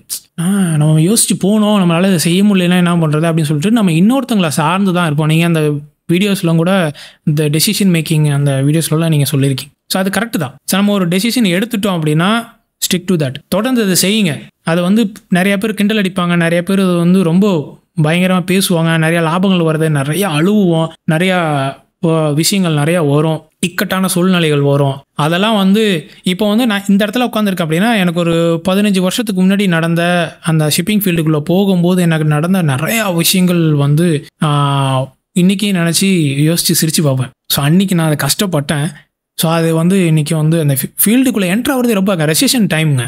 2008 ஆரம்பிச்சு 10 ரெசெஷன் டைம். ஸோ நான் வேலைக்கு போகும்போது ஃப்ரெஷர்ஸ் ஆர் நாட் அலவுட், வெளியில் எழுதி ஒட்டி வச்சுருப்பாங்க. ஸோ ஒரு பேக்கை மாட்டிக்கிட்டு மும்பைக்கு சுற்றுவோம், மேலே எங்கேயே ஏறுவோம். ஒரு மும்பை இதில் வந்து நவி மும்பையில் பார்த்தீங்கன்னா full and full shipping companies இருக்கும், மல்டிநேஷ்னல் கம்பெனிஸ், இந்தியன் கம்பெனிஸ் எல்லாமே இருக்கும். ஸோ அதுக்கு வெளியில் எழுதி வச்சுருப்பான் freshers trainees and not allowed அப்படின்னு சொல்லிட்டு. ஸோ அதை படிக்க தெரியாத மாதிரி கவனிக்காத மாதிரி அப்படியே உள்ளே போவோம் ரெஸ்யூமை எடுத்துக்கிட்டு. ஸோ உள்ளே போய் கொடுத்தோம்னா ஹிந்தியில் அப்படி சொல்லுவாங்க, சில பேர் இங்கிலீஷில் சொல்லுவாங்க, என்ன இங்கிலீஷ் படிக்க தெரியாதா, நீ போய்ட்டு வந்து நிற்கிற, அறிவு இல்லை அப்படின்னு கேட்பாங்க. ஸோ அது வரைக்கும் நம்ம வந்து வீட்டில் வந்து ஒரு பெற்றவங்க வந்து ஒரு ஜாலியான ஒரு பையனுக்கு தேவையான எல்லா விஷயத்தையும் வாங்கி கொடுத்து வளர்த்து உங்களை வந்து யூகேயில் படிக்க வச்சு, இங்கே கூட படிக்கலை, யூகேயில் படித்தேன், அதெல்லாம் பெரிய விஷயம், கிளாஸ்கோவில் படித்தேன், அங்கே படித்து அப்பா கடனை உடனே வாங்கி எஜுகேஷன் லோன்லாம் வாங்கி அப்போவே கிட்டத்தட்ட 13 லட்ச ரூபாய்க்கு மேலே செலவு. ஸோ அதெல்லாம் படிக்க வச்சு நான் வந்து ஒரு ஃபீல்டுக்குள்ளே என்ட்ரு ஆகி போயிடும், ஒரு ரெஸ்யூம் எடுத்துகிட்டு போய் நிற்கிறேன், அறிவில்லையான்னு கேட்குறாங்க. ஸோ அப்போ அவங்களோட அந்த மைண்ட் செட் இருக்குல்ல, ஸோ அந்த மைண்ட் செட் வந்து அந்த மாதிரியான மைண்ட் செட் தான் இப்போ அந்த டைமில் நான் ஃபீல் பண்ணேன். இந்த மாதிரி நம்மளை அறிவில்லைன்னு கேட்குறாங்களே, யாருமே இந்த கேட்டது கிடையாது அப்படின்னு. ஸோ அந்த மாதிரியான மைண்ட் செட் இப்போ நம்ம பிஸ்னஸ் செய்யும் போதும் ஆரம்ப கட்டத்தில் வரும். ஸோ அந்த ஆரம்ப கட்டத்தில் நம்ம நிறையா கஷ்டங்களில் பார்த்துருக்கோம். ஸோ அதை இப்போ நினச்சி நம்ம சிரிக்கிறோம், அப்போ கேட்டால் பார்த்தியா அப்படின்னு. ஸோ அதே மாதிரி இப்போ நம்ம கஷ்டப்படுறோம், அழுகிறோம், நிறைய இன்னும் துன்பங்கள் நிறையா வருது, நிறையா ஒரு கஷ்டமான விஷயங்கள் வருது. ஸோ இதை நினச்சி நம்ம இன்னொரு 15 வருஷம் கழிச்சு சிரிப்பாங்க, அங்கே பேர் அன்றைக்கி அழுதுட்டு உட்காந்துருந்தேன், கண்ணக்காசிட்டு உட்காந்துருந்தேன் தெரியுமா அப்படின்னு. ஆமாம் அப்படிங்கிற ஒரு மனசுக்குள்ளே வரும். ஸோ கஷ்டம் வரும்போது இந்த கஷ்டம் வருது அப்படின்னு சொல்லிட்டு விலைக்கு ஓடிடாதீங்க. அதுதான் நான் அந்த வீடியோ பார்க்குறவங்களுக்கு நான் சொல்லிக்கிறது. எனக்கு நானே சொல்லிக்கலாம்னு வச்சிங்களேன், எனக்கு நானே சொல்லிக்கிறேன்னு வச்சுங்க. ஸோ கஷ்டத்தை அந்த வரும்போது ஓடக்கூடாது. ஸோ கஷ்டத்தை அனுபவிக்கணும். அதை வந்து சொல்லுவாங்கல்ல, இதை வந்து கேள்வியெல்லாம் கேட்கக்கூடாது, அனுபவிக்கணும், பதில் சொன்னால் அதை அனுபவிக்கணும் அப்படின்னு சொல்லுவாங்க, பழமொழி சொன்னால் அனுபவிக்கணும். ஸோ மாதிரி அனுபவிங்க, அனுபவித்து அதை உங்களை நீங்களே வந்து அப்படியே செதுக்கி கொண்டு போகணும். இதெல்லாம் ரொம்ப ஃபிலாசபி மாதிரி இருக்கும், அந்த மாதிரிலாம் பேசணும்னா வச்சுங்களேன், சாதாரணமாக பேசணும். நம்ம வந்து நம்மளோட இதை வந்து டிசைன் பண்ணிக்கணும், நம்மளோட லைஃப்பை வந்து டிசைன் பண்ணிக்கணும். இதுக்கு முன்னாடி ஆன ஃபெயிலியர்ஸ், நாங்கள் ஷிப்பில் ஒர்க் பண்ணுவோம், ஒரு மெஷினரி வந்து ஃப்ளாப் ஆகும், உடஞ்சி எல்லாம் சுக்குநூறாக போயிடும். உட்காந்து நைட்டு ஃபுல்லாக 24 மணி நேரம் 36 மணி நேரம் தொடர்ந்து அதை ஆப்ரேட் பண்ணி எடுப்போம். இப்போ வண்டியில் இவ்வளோ பெரிய பிஸ்டன் தானே இருக்குது, இவ்வளோ பெரிய பிஸ்டன் தான் இருக்கும். ஷிப்பில் இருக்கிறது 12 யூனிட் சிலிண்டரில் ஒரு பிஸ்டனோட அந்த ஹெட்டு மட்டும் என்னோட உயரமாக இருக்கும். ஸோ பிஸ்டன் எடுத்து நேராக நிறுத்தி வச்சோம்னா அந்த பிஸ்டன் ராடோட 2 மாடி உயரம் வரும். ஸோ அவ்வளோ பெரிய பிஸ்டன் உள்ளே இருக்குது. ஸோ இந்த மாதிரி கஷ்டமான வேலைகள்லாம் தொடர்ந்து 30 மணி நேரம்லாம் வேலை செஞ்சுருக்கோம். ஸோ அந்த மாதிரி வேலை செஞ்சு அந்த வரும்போது அந்த எல்லா வேலையும் முடிச்சதுக்கப்புறம் என்ன பண்ணணும், நம்மளுக்கு ஒரு திருப்தி கிடைக்கும். ஸோ கஷ்டமாக இருந்துச்சு, எல்லாத்தையும் செஞ்சோம், அதில் போட்டு அந்த வேலையை முடித்தோம், ஸோ திருப்தி கிடைக்கும், இப்போ ஷிப்பு ஓடுது அப்படிங்கிற மாதிரியான ஒரு விஷயம் கிடைக்கும். ஸோ அந்த மாதிரி கஷ்டம் வரும்போது அதுக்கு ஸ்பேர் பார்ட்ஸ் போட்டு அதை வந்து லைஃப் வந்து அதை வந்து டிசைன் பண்ணுங்கள். ஸோ உங்களுக்கு தெரிஞ்ச மேனுவல்னால் என்ன, நம்மளுக்கு இதுக்கு முன்னாடி நடந்த ஃபெயிலியர்ஸ் தான் நம்மளுக்கு மேனுவல். ஸோ இதுக்கு முன்னாடி நம்ம என்னென்ன தப்பு பண்ணி என்னென்ன அடி வாங்கியிருக்கோமோ அந்த அடி தான் மேனுவல். நம்மளுக்கு லைஃபோட டிசைனுக்கு மேனுவல் யாரும் உங்களுக்கு வந்து தனியாக வந்து கொடுக்க போகிறது கிடையாது. ஏன்னா எல்லாரோட லைஃப், இப்போ நீங்கள் அங்கே உட்காந்துருக்கீங்க, உங்களோட லைஃப் வேறு, ஸோ என்னோட லைஃப் வேறு. ஸோ உலகத்தில் வாழ்கிற எல்லாரோட லைஃப்பும் ஒரு மாதிரி. ஸோ யாரும் மேனுவல் தனியாக எழுதிலாம் தர முடியாது. நம்மளோட இதுக்கு முன்னாடி இருந்த அந்த படிப்பினைகள் தான் நம்மளோட மேனுவல். ஸோ அந்த மெஷினுக்கான மேனுவல், டிசைன் மேனுவல், இப்படி தான் நான் பார்க்குறேன். S, perfect. ஸோ அதுதான் செல்ஃப் இம்ப்ரூவ்மெண்ட்டுங்கிறது என்னுடைய ஒரு அபிப்பிராயமும் கூட.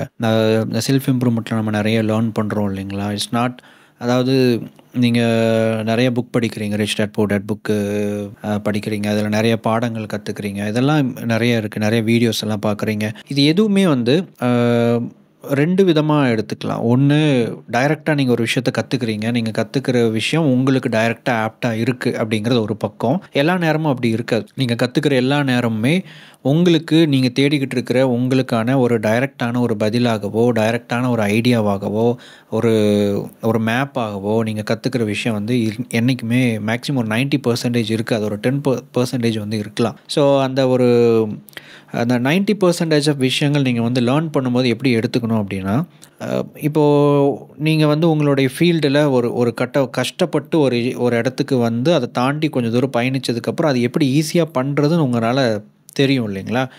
எக்ஸாம்பிள், நீங்கள் யாருக்கோ ஒருத்தங்களுக்கு கைட் பண்ணோன்னா இது எப்படி ஈஸியாக பண்ணலாம் நீங்கள் அதை சொல்லி கொடுத்துருவீங்க. ஸோ அப்போ அந்த ஒரு ஈஸி மேனுவல் உங்களுக்கு கிடச்சிருச்சு இல்லையா. நீங்கள் சொன்னீங்க மேனுவல் எல்லாத்துக்கும் ஒவ்வொரு மாதிரி இருக்குன்னு சொல்லிட்டு. ஸோ முடிஞ்ச வரைக்கும் அந்த மேனுவலை நம்ம வந்து அசியூம் பண்ணுறதுக்கான ஒரு படிப்பினை தான் இந்த செல்ஃப் இம்ப்ரூவ்மெண்ட், செல்ஃப் ஹெல்ப் அப்படிங்கிற ஒரு விஷயம். என்னுடைய ஒரு பாயிண்ட் ஆஃப் வியூ. ஓகே, நம்ம புக்கு படிக்கிறோம், அதை படிக்கிற அப்படியே அந்த விஷயத்தை எடுத்து நம்ம இம்ப்ளிமெண்ட் பண்ணலாம் அப்படியெல்லாம் கிடையாது. 4 Hour Work Weekனு ஒரு புக் இருக்குது, டிம் ஃபெரிஸோட ஒரு புக்கு. ஒரு வாரத்துக்கு 4 மணி நேரம் வேலை செய்யலாம் அப்படின்னு சொல்லிட்டு. எல்லாருக்கும் 4 மணி நேரத்தில் ஒரு வாரத்துக்கு 4 மணி நேரம் வேலை செஞ்சால் எல்லாருக்குமே அது செட் ஆயிருமா அப்படிங்கிறது ஒரு பெரிய ஒரு கேள்விக்குறி. எல்லாருனாலே முடியாது. But it's a concept. So it's a concept. அந்த கான்செப்டை நாம் எப்படி நம்ம இதில் அப்ளை பண்ணலாம் அப்படின்னு ஒரு அசம்ஷனை கொண்டுட்டு வர்ற அந்த பகுதி இருக்குது இல்லைங்களா, அதை வந்து நம்ம மைண்டு வந்து செய்யணும், அந்த மூளை வந்து செய்யணும். ஸோ அதுதான் அந்த நாலேஜுக்கு இருக்கிற மிகப்பெரிய ஒரு பங்கு. இதை தான் லாஸ்ட் வீடியோவில் நான் சொல்லியிருப்பேன். நான் அது ஒரு சின்ன ஒரு இந்த கனெக்டிங் த டாட்ஸ். அதான் நீங்கள் படிக்கிற ஒரு விஷயம், ஒன்று ஒரு டாட்டா அங்கே பதிவாகணும், இல்லைனா இருக்கிற டாட்டோட அதை இணைஞ்சு ஒரு புது ஐடியாவை அதை ஜெனரேட் பண்ணணும். இந்த 2 ப்ராசஸில் ஏதாவது ஒரு ப்ராசஸ் வந்து நடக்கணும். ஸோ செல்ஃப் இம்ப்ரூவ்மெண்ட் அப்படிங்கிறது தான் என்னை பொறுத்த வரைக்கும். ஒரு 4 Hour Work Weekனு ஒரு விஷயம் கற்றுக்குறோம். ஓகே, இதில் ஒரு சில ஒரு கான்செப்ட் இருக்குப்பா, அதோட கோர் இருக்குது, இதை வந்து எப்படி நம்ம அப்ளை பண்ணலாம். சில நேரத்தில் நீங்கள் அதை படிக்கிறீங்க, உங்கள் லைஃபுக்கு அது அப்ளிகபிள் ஆகாமல் கூட போகலாம். ரிச் டாட் புவர் டாட்னு ஒரு புக்கு படிக்கிறீங்க, அது உங்கள் லைஃப்பில் அப்ளிகபிள் ஆகாமல் கூட போகலாம். வேறு ஒரு அந்த மாதிரிலாம் இருக்குது. ஸோ நம்ம படிக்கிற எல்லாமே, நம்ம கேள்விப்படுற எல்லாமே, இதெல்லாம் ஒரு தேடல் தான். அந்த தேடலில் வந்து நீங்கள் நிறைய விஷயங்கள் தேடுவீங்க. உங்களுக்கு நீங்கள் அதான் 90% வந்து உங்களுக்கான டைரெக்டான ஒரு கான்டென்ட்டாக இருக்காது. 10% தான் ஏதோ ஒரு இடத்துல கிடச்சிருக்கும். அப்போ நீங்கள் வந்து திரும்ப திரும்ப ஏன் நிறைய பேர் அதை வேகமாக தேடிக்கிட்டே இருக்கிறாங்க அப்படின்னு கேட்டிங்கன்னா, அன்றைக்கி ஒரு 10% கிடச்சது இல்லையா, அதே மாதிரி இன்னும் நிறைய இருக்கும். கண்டிப்பாக இருக்குது. ஆனால் அது எப்படி போய் தேடினா அது என்கிட்ட வந்து சேரும் அப்படிங்கிறதே ஒரு கலை தான். அதுவே வந்து ஒரு அந்த ஸ்கில்லு தான், இந்த ஆர்ட் ஆஃப் லேர்னிங். ஒரு விஷயத்தை கற்றுக்கிறது எப்படின்னு கற்றுக்கிறது தான் ஒரு ரொம்ப கஷ்டமான ஒரு லேர்னிங் ப்ராசஸ். அது நீங்கள் சொன்ன மாதிரி ஒரு ஃபோட்டோகிராஃபிக்குள்ளேயே வந்திருக்கீங்க, அண்டு ஃபோட்டோகிராஃபிக்குள்ளே வந்துட்டு நீங்கள் வந்து ஒரு கட்டத்துக்கு அப்புறம் நீங்கள் வந்து டெவலப் ஆகுறீங்க அப்படின்னு வச்சுக்கலாம். ஸோ அந்த ஆர்ட் ஆஃப் லேர்னிங் இருக்கிறதுலே ரொம்ப டஃப்பான ஒரு விஷயம். அது ரொம்ப கஷ்டமான ஒரு விஷயம். இப்போ நீங்கள் இருக்கீங்கன்னா உங்களுடைய ஃபீல்டில் வந்து நீங்கள் சொன்ன மாதிரி ஒரு 10 வருஷத்துக்கு அப்புறம் நீங்கள் வந்து ஒரு ஸ்டேஜ் அடைவீங்க. இந்த ஸ்டேஜ் அடைஞ்சதுக்கப்புறம் நீங்கள் திரும்பி பார்க்கும்போது எல்லாமே ஒரு இதாக இருக்கும். இதுக்கப்புறம் இந்த ஒரு விஷயத்தை எப்படி ஈஸியாக அச்சீவ் பண்ணுறது அப்படிங்கிற அந்த மேனுவல் உங்ககிட்ட இருக்கும். இந்த மேனுவலை நீங்கள் அடுத்த கட்டத்துக்கு நீங்கள் நகரும்போது, அடுத்த கட்டத்துக்கு நீங்கள் டெவலப் ஆகும்போது, அல்லது எக்ஸ்பேன்ஷன் லைக் பிஸ்னஸ் எக்ஸ்பேன்ஷன் அந்த மாதிரி ஏதாவது ஒரு விஷயம் பண்ணும்போது எப்படி அதை பயன்படுத்தலாம் அப்படின்னு யோசிக்கக்கூடிய அந்த ஒரு அறிவு சார்ந்த மனதை பயிற்சி கொடுக்கறது தான் செல்ஃப் இம்ப்ரூவ்மெண்ட். ஸோ இதுதான் இது வந்து செல்ஃப் இம்ப்ரூவ்மெண்ட்டுக்கு இருக்கிற ஒரு மிகப்பெரிய ஒரு பகுதி, பங்களிப்பு அப்படின்னு நான் சொல்லுவேன். நான் செல்ஃப் இம்ப்ரூவ்மெண்ட்னா மோட்டிவேஷன் கிடையாது. எனக்கு இது மோட்டிவேஷனில் எனக்கு மிகப்பெரிய நம்பிக்கை இல்லை. எப்போவுமே நான் சொல்கிற ஒரு விஷயம், நீங்கள் உங்களை மோட்டிவேட் பண்ணால் நீங்கள் வந்து பெட்டராக பெர்ஃபார்ம் பண்ணுவீங்கன்னெலாம் சொல்ல முடியாது. அப்படிலாம் கிடையாது. ஆனால் உங்கள் லைஃப்பில் இருக்கிற ஏதோ ஒரு விஷயத்த, அதாவது மோட்டிவேஷன்னா உங்களால் முடியும் அப்படின்னு அந்த மாதிரி நிறைய மோட்டிவேஷனல் வீடியோஸ்லாம் சொல்கிறாங்க இல்லைங்களா, அந்த மாதிரியான விஷயத்தை வச்சுட்டு நீங்கள் ரொம்ப நாளெல்லாம் வந்து பயணிக்க விட முடியாது. ஆனால் உங்களை ரியல் மோட்டிவேட்டிங் ஃபேக்டர்னு ஒன்று இருக்கும், ஒரு காரணி இருக்கும். இதை நோக்கி தான் நீங்கள் போகிறீங்க. இல்லை உங்களுக்குள்ள ஒரு குணம் இருக்கும். சிலருக்கு வந்து போட்டி மனப்பான்மை இருக்கும், சிலருக்கு வந்து தன்னுடைய திறமைகளை வெளிப்படுத்தணும் சொன்னீங்க இல்லையா. இதெல்லாம் ஒரு கேரக்டர்ஸ். ஆக்சுவலி ஒவ்வொருத்தங்களுக்கு ஒவ்வொரு கேரக்டர். ஒரு சிலருக்கு வந்து பார்த்திங்க அப்படின்னா மற்றவங்களை வந்து ப்ரூஃப் பண்ணுவாங்க. அதாவது எனக்கு அறிவு அதிகம், உங்களுக்கு கம்மி, நீங்கள் சொல்கிற ஒரு விஷயத்த தப்புன்னு குறை கண்டுபிடிச்சி அதை வந்து பாயிண்ட் அவுட் பண்ணி ப்ரூஃப் பண்ணுறது. இதெல்லாம் ஒவ்வொரு கேரக்டர், ஒரு மனிதனுக்கு இருக்கக்கூடிய மனதில் இருக்கக்கூடிய ஒவ்வொரு கேரக்டர். அப்போது இவங்களுக்குள்ளெல்லாம் என்னென்ன மாதிரி கேரக்டர்ஸ் இருக்குது அப்படிங்கிறத அவர் தெரிஞ்சுக்கிட்டு அதை வந்து டெவலப் பண்ணுறது தான் செல்ஃப் இம்ப்ரூவ்மெண்ட். ஹோலாக வந்து பார்த்தோம் அப்படின்னா. பட் இது வந்து கொஞ்சம் என்ன சொல்கிறது, இதை புரிஞ்சுக்கிறது, இப்படியெல்லாம் இருக்குது அப்படின்னு தெரிஞ்சுக்கிறதே இந்த ஜேர்னியே வந்து ஒரு பெரிய ஒரு இதுதான். ஏன்னா அவ்வளோ நிறையா கொட்டி கிடக்குது உங்களுக்கு, புத்தகங்களோ அல்லது அறிவோ அல்லது கான்டென்ட்டோ எல்லாமே கொட்டி கிடக்குது. பத்தாதுக்கு இந்த ஷார்ட்ஸ் வேறு வந்துருச்சு. 60 செகண்டில் ஒரு பெரிய கருத்தை சொல்லிட்டு போயிடுறாங்க. இது என்ன பண்ணுறதுனே தெரிய மாட்டேங்குது. அந்த மாதிரி போயிட்டு இருக்கு. கரெக்ட். அது அந்த அளவுக்கு வேகமாக போயிட்டு இருக்கு இல்லைங்களா. ஸோ அந்த ப்ராசஸ் ஸ்பீடிங் வந்து ரொம்ப நம்ம எல்லாத்துக்கிட்டையுமே வந்து குறைவாக வந்து போயிட்டுருக்கு. இப்போது நீங்கள் உங்களுடைய அந்த ஃபோட்டோகிராஃபி இருக்கு இல்லையா, நான் வந்து இது நிறைய பார்க்குறேன். இந்த கேஜெட்ஸ் எல்லாம் வந்து அப்டேட் ஆகிட்டே இருக்கும், புதுசாக லென்ஸ் எல்லாம் விட்டுட்டே இருப்பானுங்க, அதெல்லாம் வந்து நிறைய பேர் வந்து அப்டேட் பண்ணிக்கிட்டே இருப்பாங்க. அதெல்லாம் அவசியம் தானே? அது எல்லா நேரத்துலையும் அப்டேட் பண்ண வேண்டிய தேவையில்லை. அதை தெரிஞ்சுக்கலாம், தெரிஞ்சுக்குங்க. ஏன்னா இன்றைக்கி என்ன இது டெக்னாலஜி வந்திருக்குது அப்படிங்கிறத கண்டிப்பாக தெரிஞ்சுக்கணும். ஏன்னா டெய்லி லேர்னிங் இல்லாமல் ஒன்றுமே பண்ண முடியாது.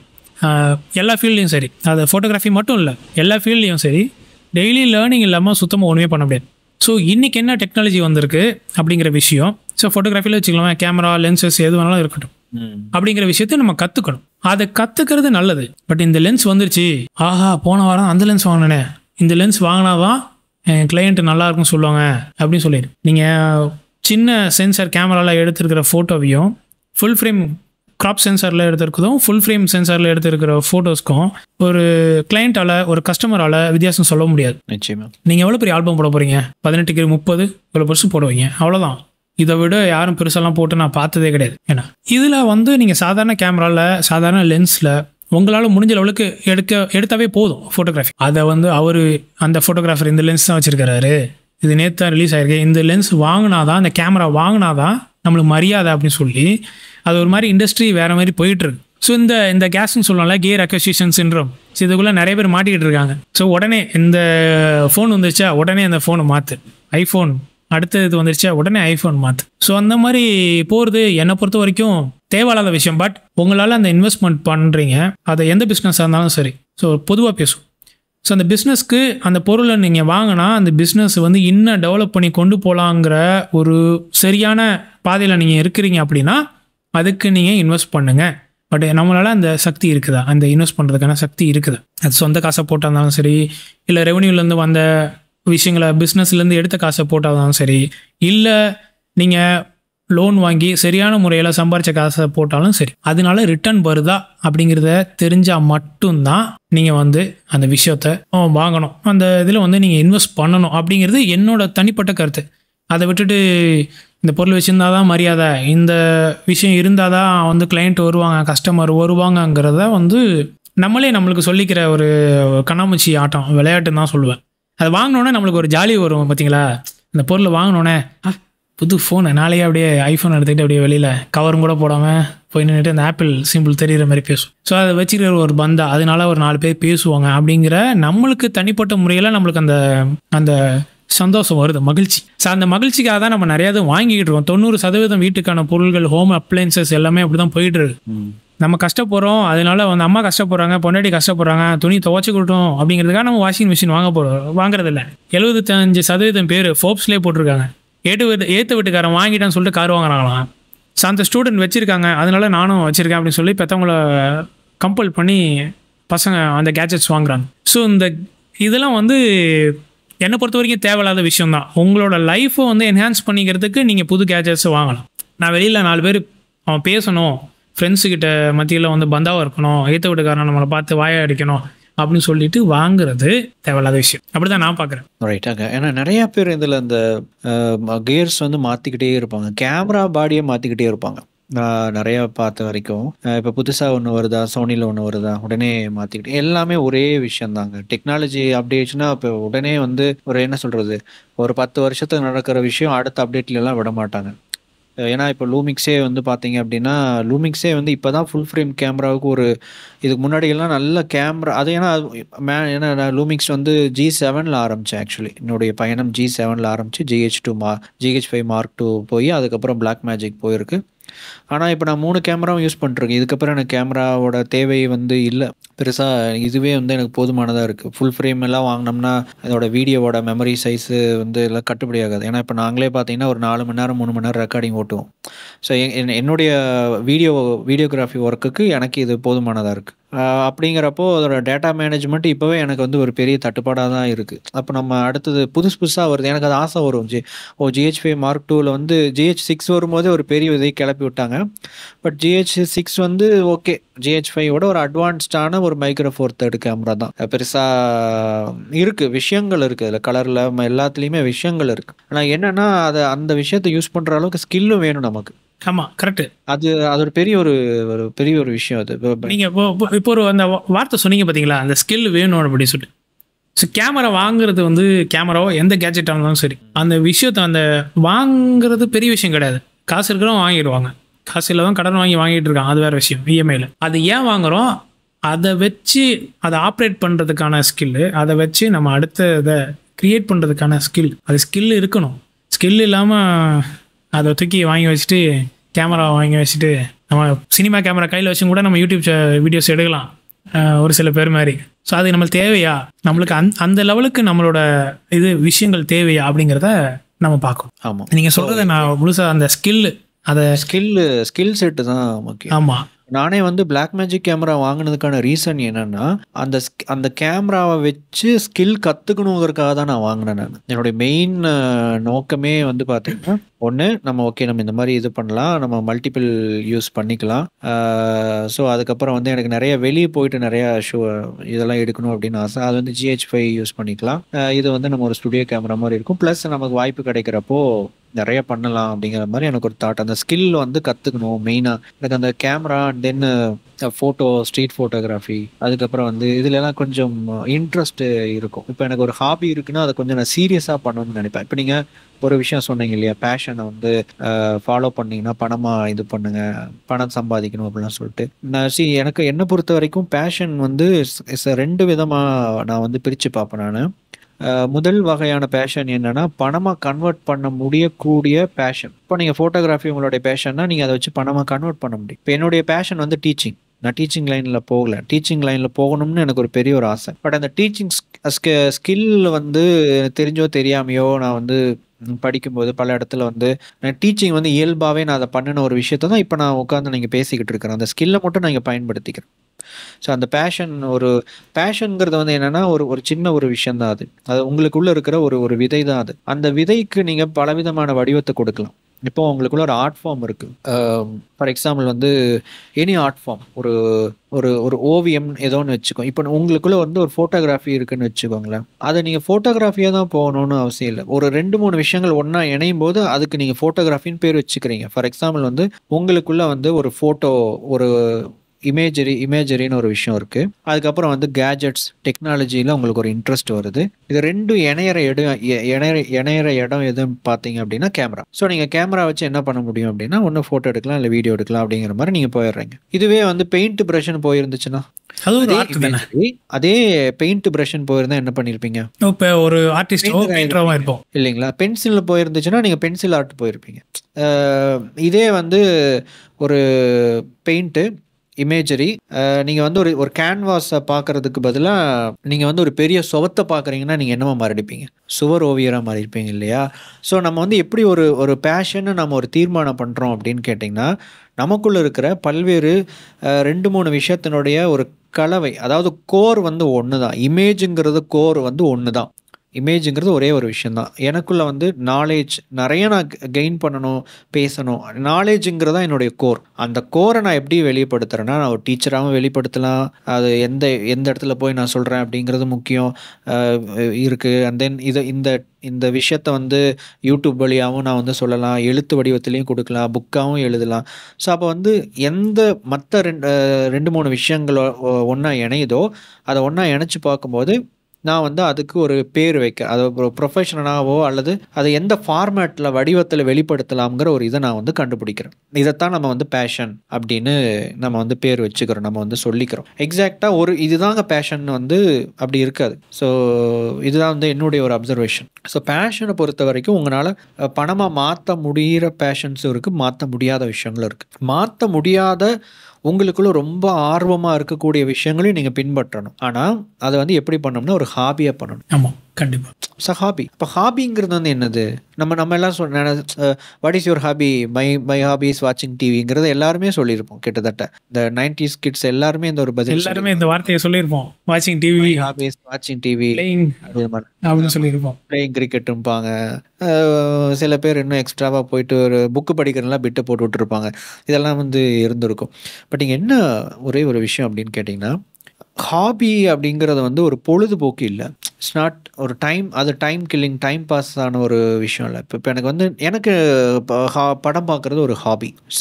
சீரியஸாக நான் பண்ணக்கூடிய ஒரு ஹாபி. பட் படம்னா எல்லா படமும் நான் பார்த்துருவேன். அப்படி கமர்ஷியலாக ஹிட் ஆகிற எல்லா படமும் எனக்கு பிடிக்காது. ஒரு நல்ல இந்த நடிகர் தான் எனக்கு பிடிக்கும் நான் சொல்லவே மாட்டேன். எனக்கு வந்து நல்லா நடிக்கிற எல்லாருமே பிடிக்கும். எல்லா நல்ல படங்களும் பிடிக்கும். நான் அத தேடி பார்க்குற ஒரு ஆள் நான். எப்பவுமே படம்ங்கிறது நான் பார்த்துக்கிட்டே இருக்கணும்.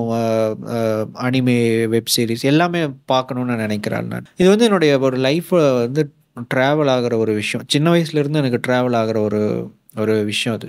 ஸோ இது வந்து என்னுடைய பேஷன் அப்படின்னு நான் சொல்லலாம். நான் சீரியஸாக நான் ஃபாலோ பண்ணுற ஒரு ஹாபின்னு சொல்லலாம். ஏன்னா நிறைய படங்கள் பார்க்கணும்.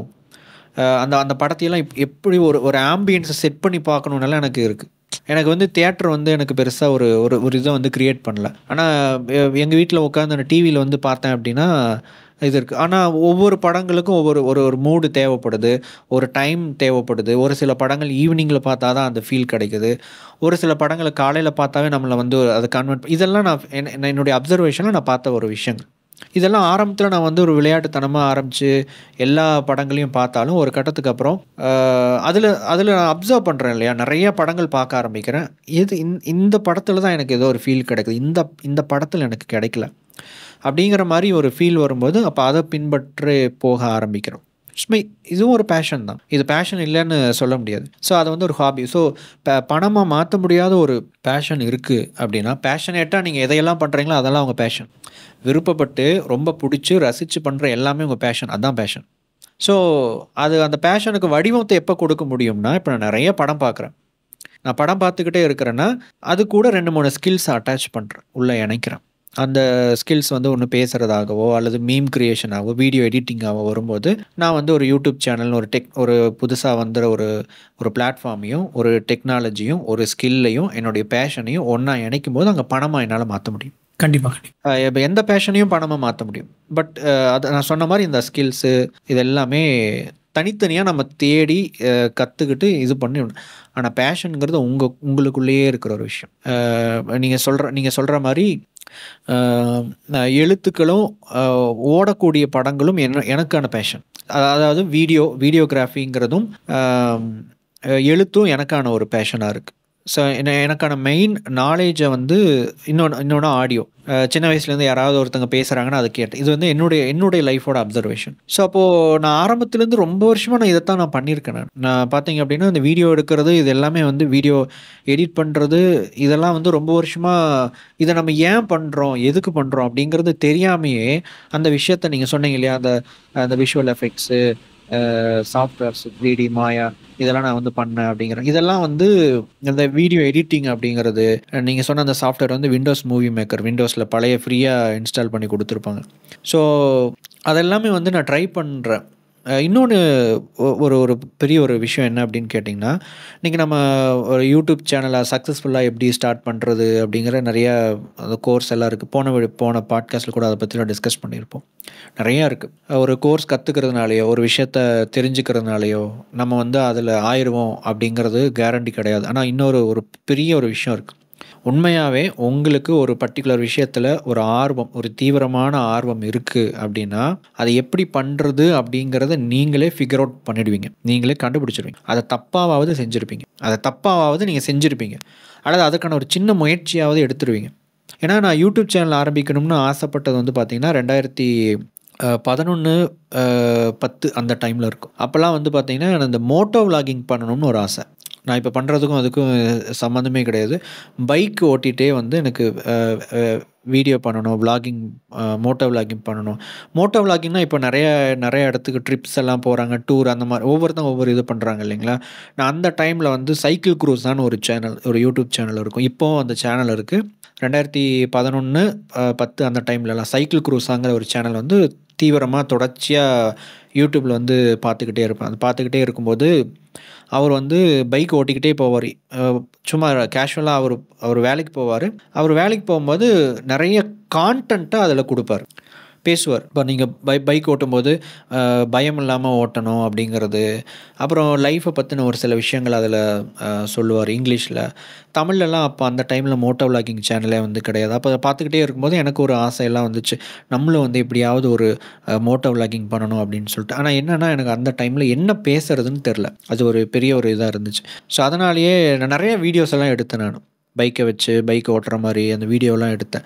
எபிக் லைஃப்பில் கூட 1 or 2 வீடியோஸ் அந்த பைக் ஓட்டுற மாதிரி போட்டு நான் பேசி போட்டிருப்பேன். எதுக்குன்னா, அப்போ நான் ஆசைப்பட்டேன் பார்த்தீங்களா, 2011, 12 அந்த டைமில் அந்த ஆசையை பூர்த்தி பண்ணுறதுக்கான ஒரு பிளாட்ஃபார்மாக நான் அது பண்ணிக்கிட்டேன். நான் ஒரு 2 வருஷத்துக்கு முன்னாடி 3 வருஷத்துக்கு முன்னாடியோ அந்த மாதிரி ஒரு வீடியோ போட்டிருப்பேன். நான் பைக் ஓட்டிக்கிட்டே ஓட்டுற மாதிரி ஒரு வீடியோ போயிட்டுருக்கும். நான் ஒரு விஷயம் நம்ம normal content, self improvement content அதில் சொல்லியிருப்பேன். ஸோ அந்த டைமில் நான் ஃபிகர் அவுட் பண்ணிட்டேன். நான் எப்படி அதாவது அதை பேசிக்காக எப்படி பண்ணுறது அப்படிங்கிற ஒரு ஐடியாவாவது எனக்கு தானாகவே என்னுடைய தேடல் எனக்கு கிடச்சிருச்சு. உங்களுடைய பேஷன் உண்மையானதாக இருந்துச்சு அப்படின்னா அது எப்படி பண்ணுறது அப்படிங்கிறதுக்கான வழிமுறைகள் உங்களை தானாகவே தேடி வந்துடும். இல்லை நீங்கள் தேடி போயிடுவீங்க. அதை போய் நம்ம கற்றுக்கிட்டு எல்லாம் கம்ப்ளீட்டாக தெரிஞ்சுக்கிட்டதுக்கு அப்புறம் தான் நம்ம அதுக்குள்ளே போக முடியும்லாம் கிடையாது. It's reality. நீங்கள் உண்மையாக பேஷனேட்டாக இருக்கிற ஒவ்வொருத்தங்ககிட்டையும் கேட்டு பாருங்கள். அது அப்படி தான். இப்போ என்னை எடுத்துக்கிட்டிங்க அப்படின்னா, இப்போ ஒரு ஒரு ஒரு ஒரு கேமரா இருக்குது, சம்திங் கேமரா எனக்கு ரொம்ப பிடிக்கும். கேமரா இருக்குது அப்படின்னா, கேமராவை நான் முதல் முறையாக தொடும்போதே அதில் தெளிவாக என்னால் ஃபோட்டோ எடுக்கவும் முடிஞ்சது, வீடியோவும் எடுக்க முடிஞ்சது. அது எப்படின்னு கேட்டிங்கன்னா எனக்கு தெரியாது. அதே மாதிரி ஒவ்வொரு கேஜெட்டும் அதே மாதிரி தான். இப்போ நம்ம ஒரு புதுசாக ஒரு விஷயம், எனக்கு பிடிச்ச ஒரு விஷயம் பண்ணுறேன்னா, அதில் எனக்கு முன் அனுபவம் இல்லைனா கூட அதை என்னால் ஹேண்டில் பண்ண முடியும். கிரேட்டாக பண்ண முடியாது, மிகப்பெரிய அளவில் பண்ண முடியாது, ஒரு சின்ன அளவில், ஆனால் நல்லா பண்ண முடியும். அது எப்படின்னு கேட்டிங்கன்னா, அதுதான் உங்களுக்கோ அந்த ஒரு பொருளுக்கோ அந்த பொருள் மூலமாக வெளிப்படக்கூடிய ஒரு ஆர்ட் ஃபார்முக்கோ அல்லது ஏதோ ஒரு விஷயத்துக்கு இருக்கிற தொடர்பு. சம்திங் அது உங்கள் கண்ணால் பார்க்க முடியாது, அப்சர்வ் பண்ண மட்டுமே முடியும். ஆனால் அதுக்கான டைம் நீங்கள் கொடுக்கணும். அந்த அப்சர்வேஷன் இருக்குது இல்லையா, இங்கே ஒரு விஷயம் இருக்குது, இங்கே ஒரு விஷயம் இருக்குது, இந்த ரெண்டுக்கு நடுவில் ஒரு சின்ன ஒரு கண்ணுக்கு தெரியாத ஒரு கோடு கனெக்டிங் பாயிண்ட்டாக இருக்கும். எப்படி வைஃபை எப்படி ஒர்க் ஆகுதோ அந்த மாதிரி தான் ஒரு ஃபோனு வைஃபை நெட்வொர்க்கில் எப்படி கனெக்ட் ஆகிருக்கோ அந்த மாதிரி தான். அந்த சின்ன கோட்டை உங்களால் ஃபீல் பண்ண மட்டும்தான் முடியும். அந்த ஃபீல் பண்ணிட்டீங்க அப்படின்னா தட்ஸ் யுவர் பேஷன். அப்படியும் சில டைப் ஆஃப் பேஷன் இருக்குது. அந்த பேஷனை அக்வயர் பண்ணிட்டா அதுக்கப்புறம் நீங்கள் நாலேஜ் அக்வயர் பண்ணணும், 2-3 விஷயத்தோட ஒன்றா இணைக்கணும். நீங்கள் அதை கன்வெர்ட் பண்ணலாம், பணமாக மாற்றலாம். பேஷனை பணமாக மாற்றலாம். பேஷனை பணமாக மாற்ற முடியாத மாதிரி சில விஷயங்கள் இருக்கலாம், அதையும் மாற்ற முடியும். ஆனால் இதெல்லாம் பண்ணால் மாற்ற முடியும். ஆனால் எல்லா பேஷனையும் பணமாக மாற்றணும்னு அவசியம் இல்லை. உங்களுக்கான ஒரு சில விஷயங்களாகவும் நீங்கள் வச்சுக்கணும். இப்போ நான் நிறையா படம் பார்ப்பேன். நான் பார்க்குற படங்களை பற்றி ஒரு சீரீஸ் கூட நான் பண்ணேன். நான் எபிக் லைஃப்பில் மஸ்ட் வாட்ச் மூவிஸுங்கிற மாதிரி பண்ணேன். அதுக்கப்புறம் நான் நடுவில் பண்ணிட்டேன். பட் எனக்கு அதில் பெருசாக ஒரு ஈடுபாடு இல்லாததுனால அதை ஸ்டாப் பண்ணிட்டேன் அந்த சீரீஸை. அது எனக்கு பிடிச்ச ஒரு விஷயத்த நான் பண்ணிகிட்டே இருக்கேன். அதை கன்வெர்ட் பண்ணணும்னு அவசியம் இல்லை. ஏன்னா அப்போ தான் அது அந்த இடத்துல முழுமையாக ஃபுல்ஃபில்டாக இருக்கும். விவியன் மேயர் ஆரம்பத்தில் நம்ம சொன்னோம், ஞாபகம் இருக்கும். Street photographer, lady street photographer. அவங்க அந்த பெண் என்ன நினச்சாங்களோ எது நினச்சாங்களோ, அவங்களுக்குள்ள ஒரு சில சைக்கலாஜிக்கல் விஷயங்கள் காரணமும் இருக்குங்கிறது அந்த டாக்குமெண்ட்ரி படம் தெரியும். அவங்களுடைய ஒர்க்கை அவங்க வெளிப்படுத்தவே இல்லை. எதுக்கு அப்போ ஃபோட்டோ எடுத்தாங்க? ஒரு பெரிய ஒரு கேள்வி. எதுக்கு அவ்வளோ கட்டுக்கட்டாக ஃபோட்டோ எடுத்து இது பண்ணணும்? அதுவும் ஸ்ட்ரீட் ஃபோட்டோகிராஃபி எதுக்கு எடுக்கணும்? சம்திங் ஏதோ ஒரு விஷயம் அவங்களுக்குள்ள ஒரு ஆர்ட் இருக்குது, அதை எக்ஸ்பிரஸ் பண்ணியிருக்காங்க. அதை அவங்க பப்ளிஷ் பண்ணியிருக்கலாம், என்னமோ பண்ணியிருக்கலாம். பண்ணணும்னு அவசியம் இல்லை. அப்படி சில ஹாபீஸும் சில பேஷனும் உங்களுக்கு இருக்கணும். அதுதான் உங்களை ரீசார்ஜ் பண்ணும், அதுதான் உங்களை ரெஃப்ரெஷ் பண்ணும், அதுதான் உங்களுக்கு நிறைய விஷயங்களை சொல்லிக் கொடுக்கும். இன்கேஸ் நீங்கள் பேஷனை ஃபாலோ பண்ணாமையும் நீங்கள் போக முடியும், அதுவும் ஒரு வழி இருக்குது. ஸோ டிஃப்ரெண்ட் வே ஆஃப், அதை என்ன சொல்கிறது, பணம் சம்பாதிப்பதுக்கு பேஷன் மட்டும்தான் ஃபாலோ பண்ணணும்னு அவசியம் இல்லை. பேஷன் இல்லாமையும் பணம் சம்பாதிக்க முடியும். இந்த மாதிரியும் விஷயங்கள் இருக்குது. கன்வெர்ட் பண்ணவும் முடியும். பட் என்னை பொறுத்த வரைக்கும் கன்வெர்ட் பண்ணுறோமோ இல்லையோ, நம்மளுடைய பேஷன் நம்ம ஒரு சீரியஸான ஒரு ஹாபியை ஃபாலோ பண்ணணும். அது உங்களை கண்டிப்பாக ரீசார்ஜ் பண்ணும், உங்களை ரெஃப்ரெஷ் பண்ணும், உங்கள் லைஃபையே அதை ஆல்ட்ரு பண்ணும். நீங்கள் உங்களுடைய ரியல் லைஃப்பை புரிஞ்சுக்கிறதுக்கு இந்த உங்களுடைய பேஷன் ஹெல்ப் பண்ணும். ஏன் அப்படின்னு கேட்டிங்கன்னா, அதுக்கும் உங்களுக்கு ஒரு தொடர்பு இருக்குது. அதான் அதோட பதில். ஸோ அந்த தொடர்பு எப்போ பெருசாகும் அப்படின்னு கேட்டிங்கன்னா, நீங்கள் அதை தொடர்ச்சியாக பண்ணிக்கிட்டே இருக்கும்போது தான் அது அதிகமாகும். அது ஒரு நபர் மாதிரி தான். அது ஒரு மனிதரோட அதிகமாக நம்ம நெருங்கி பழகும்போது அவங்கள பற்றி நம்ம முழுமையாக தெரிஞ்சுக்கிறோம். ஒரு பாண்டிங் க்ரியேட் ஆகிற மாதிரி தான் இதுவும் பேஷன். சம்திங் இந்த மாதிரி நம்மளை சுற்றியும் நமக்குள்ளேயும் நிறையா இருக்குது. அதை அப்சர்வ் பண்ணி பொறுமையாக வெளியே கொண்டு வந்தோம்னா தான் நிறைய மாற்றங்கள். நண்பர்களை, குட்டியாக ஒரு பிரேக் எடுத்துக்கலாம். இப்போ யூடியூப்ல ஒரு விளம்பரம் ஓட போகுது. தமிழ் பிஸ்னஸ் பாட்காஸ்ட்டுக்கு நீங்கள் சப்போர்ட் பண்ணணும் அப்படின்னு நினச்சிங்க அப்படின்னா இந்த விளம்பரங்களை ஸ்கிப் பண்ணாம பாருங்க. கண்டிப்பாக. ஏன்னா இப்போ நீங்கள் சொன்ன நிறைய விஷயங்களை நான் ரொம்ப கூர்ந்து தான் கவனித்தேன். ஏன்னா இந்த மாதிரி யாரும் அந்த பேஷன், அந்த ஹாபி அதுக்குள்ளே அந்த வித்தியாசங்கள் வந்து நிறைய பேர் சொன்னதில்லை. நான் கேள்விப்பட்டு வரேன். ஏன்னா எனக்கு தெரிஞ்சு இது பெருமைப்படுத்துறதுக்காக புகழ்படலாம் செய்யலை. தமிழ் யூடியூப் சைட்லே, யூடியூப் மட்டும் இல்லை, சோஷியல் மீடியா எந்த சைடாக இருந்தாலும் சரி, வித்தியாசமாக ட்ரை பண்ணுறது நீங்கள் ஒரு அளவாக இருப்பீங்க. மேபி அந்த ட்ரை பண்ண விஷயம் இப்போ நீங்கள் சொன்னீங்களா, மோட்டோலாக் பண்ண இடங்கள் வந்து சில மூவிஸ்லாம் பற்றி போட்டிருந்தேன் அப்படி. ஸோ அது மாதிரி இப்போ அந்த லைவில் வந்து உங்களோட வியூவர்ஸ்கிட்ட நீங்கள் பேசுகிற விஷயம்லாம் வந்து அதுக்கு காரணம் பெப்சி உமா தான். அதான் கூட ஒரு வியூவர்ஸ்ட்டை சொல்லுவீங்க, என்ன சார் நான் புதுசாக இல்லை, பெப்சி உமா செஞ்சதை ஒரு 20 வருஷத்துக்கு முன்னாடி செஞ்சதை நான் ஃபாலோ பண்ணுறேன் அப்படி. பட் யூடியூப்பில் இது வரைக்கும் அது மாதிரி செய்யலை. இங்கிலீஷ் வரைக்கும் நான் யாருமே பார்த்ததில்லை இது மாதிரி. மேபி இருந்திருக்கலாம். ஸோ இதெல்லாம் உங்களோட அந்த பேஷனில் இருக்கிற அந்த ஹைரார்க்கி கிளைகள். ஸோ அந்த கிளைகளில் ஒன்றா நீங்கள் செஞ்சுட்டே வரீங்க. நான் என்ன சொல்கிறேன் அப்படின்னா, ஸோ இந்த பேஷனை ஃபாலோ பண்ணாதீங்க அப்படின்னு சொல்லலை. எப்படி சொல்கிறேன்னா, பேஷனை ஃபாலோ பண்ணுங்கள். நீங்கள் சொல்கிறது மாதிரி தான், அந்த பேஷனை ஃபாலோ பண்ணும்போது அது ஹாபியாக கூட இருக்கலாம். ஸோ நம்மளோட வாழ்வாதாரத்துக்கு நம்ம ஏதோ ஒன்று செஞ்சிட்ருக்கோம். ஸோ அது ஹாபியாக சைடில் இருக்குது. அது நீங்கள் பேஷனாக தான் ஃபாலோ பண்ணுறீங்க. ஒரு ஆர்ட்டாக இருக்கலாம், எது வேணாலும் இருக்கலாம். ஆனால் என்னோடய வாழ்வாதாரமே இதுதான், இதை வச்சு தான் நான் சம்பாதிக்க போகிறேன், நாளைக்கு சாப்பாடு சாப்பிட போகிறேன் அப்படின்னா, அந்த பேஷன் வந்து சம்பாதிக்கக்கூடிய அளவுக்கு நீங்கள் உங்களோட ஸ்கில்லை வச்சு டெவலப் பண்ணணும். இதை தான் சொல்கிறேன். இந்த ஸ்கில்லை வச்சு டெவலப் பண்ணுறதுக்கு அந்த நாலேஜ் அக்விசிஷன், அந்த நிறைய விஷயங்கள் ஸ்கில்லை நம்ம கற்றுக்கிறது அதெல்லாம் இருக்குதுன்னு வச்சுங்களேன். அதெல்லாம் எதுவுமே நீங்கள் செய்யாமல் என்னோடய பேஷனை ஃபாலோ பண்ணுறேன் அப்படின்னு சொன்னோம்னா நடுத்தருவுக்கு வந்துடும். ஸோ இதுதான் நான் சொல்கிற விஷயம். ஸோ ஹாபியாக இருக்கலாம், பேஷனாக இருக்கலாம். அந்த ஹாபியை எப்போ நீங்கள் வந்து உங்களுக்கு சோறு போடுற அளவுக்கு நீங்கள் அதை கொண்டு வரீங்களோ, அன்னைக்கு அதை எப்படி நம்ம டெவலப் பண்ணி கொண்டு போகணும், ஒரு பிஸ்னஸை எப்படி செய்யணுங்கிறத தெரிஞ்சுக்காமல் செய்யக்கூடாது அப்படிங்கிறது தான் என்னோட தாழ்மையான கருத்து அப்படின்னு வச்சுக்கலாம். எஸ் எஸ் இப்போது இதை இந்த இந்த பேஷனை வந்து நீங்கள் ஒரு வார்த்தை சொன்னீங்க இல்லையா, அந்த மாதிரி அப்படி ஃபாலோ பண்ணோம்னா நடுத்தருவுக்கு வருவோம் அப்படின்னு சொல்லிட்டு, அது வந்து ஒரு ரியாலிட்டி தான். இப்போது அதை ஃபாலோ பண்ணும்போது ஒரு நபருக்குள்ள அதை வந்து தாங்கிக்கக்கூடிய சக்தி இருக்காங்கிறது அடுத்த ஒரு கேள்வி. ஆமாம், கரெக்ட். இப்போ அதை வந்து தாங்கிக்கக்கூடிய சக்தி இருக்குன்னா அந்த நபர் வந்து கிறுக்குத்தனமாக ரிஸ்க் எடுக்கலாம். ஒரு சில பேருக்கு அந்த கேரக்டர் அந்த மாதிரி இருக்கும். சில பேர்லாம் வந்து பார்த்திங்கன்னா கிறுக்குத்தனமாக ரிஸ்க் எடுக்கிறவங்களா இருப்பாங்க. ஃபார் எக்ஸாம்பிள், இப்போ எல்லாருமே ஃபேமஸாக பேசிக்கிட்டு இருக்கிற இலான் மஸ்க் எக்ஸாம்பிளாக வந்து சொல்லலாம். ஏன்னா அவர் வந்து இந்த ஸ்பேஸ் எக்ஸ் அப்படிங்கிற ஒரு இது கம்பெனி ராக்கெட் வந்து பார்த்திங்க அப்படின்னா ஒரு இதுக்கு போய் கேட்கும்போது ராக்கெட் வந்து கிடைக்கல, சரி நம்மளே உருவாக்கணும்னு சொல்லிட்டு இறங்கிட்டார். அது ஒரு வகையில் பார்த்தோம் அப்படின்னா கிறுக்குத்தனமாக தான் இருக்குது. இந்த மாதிரி நிறைய கிறுக்குத்தனமான மனிதர்களை வந்து நீங்கள் வந்து பார்க்கலாம். பட் என்னென்னா, அந்த கிறுக்குத்தனம்ங்கிறதோ அல்லது ஒருத்தங்க ரிஸ்க் எடுக்கிறதோ அல்லது ஒருத்தங்க வித்தியாசமாக நடந்துக்கிறதோ இந்த மாதிரிலாம் நிறையா இருக்குது. இவர் மாலினி கார்த்திக்னு சொல்லிட்டு ஒருத்தர் நம்ம பாட்காஸ்ட் பண்ணியிருப்போம்.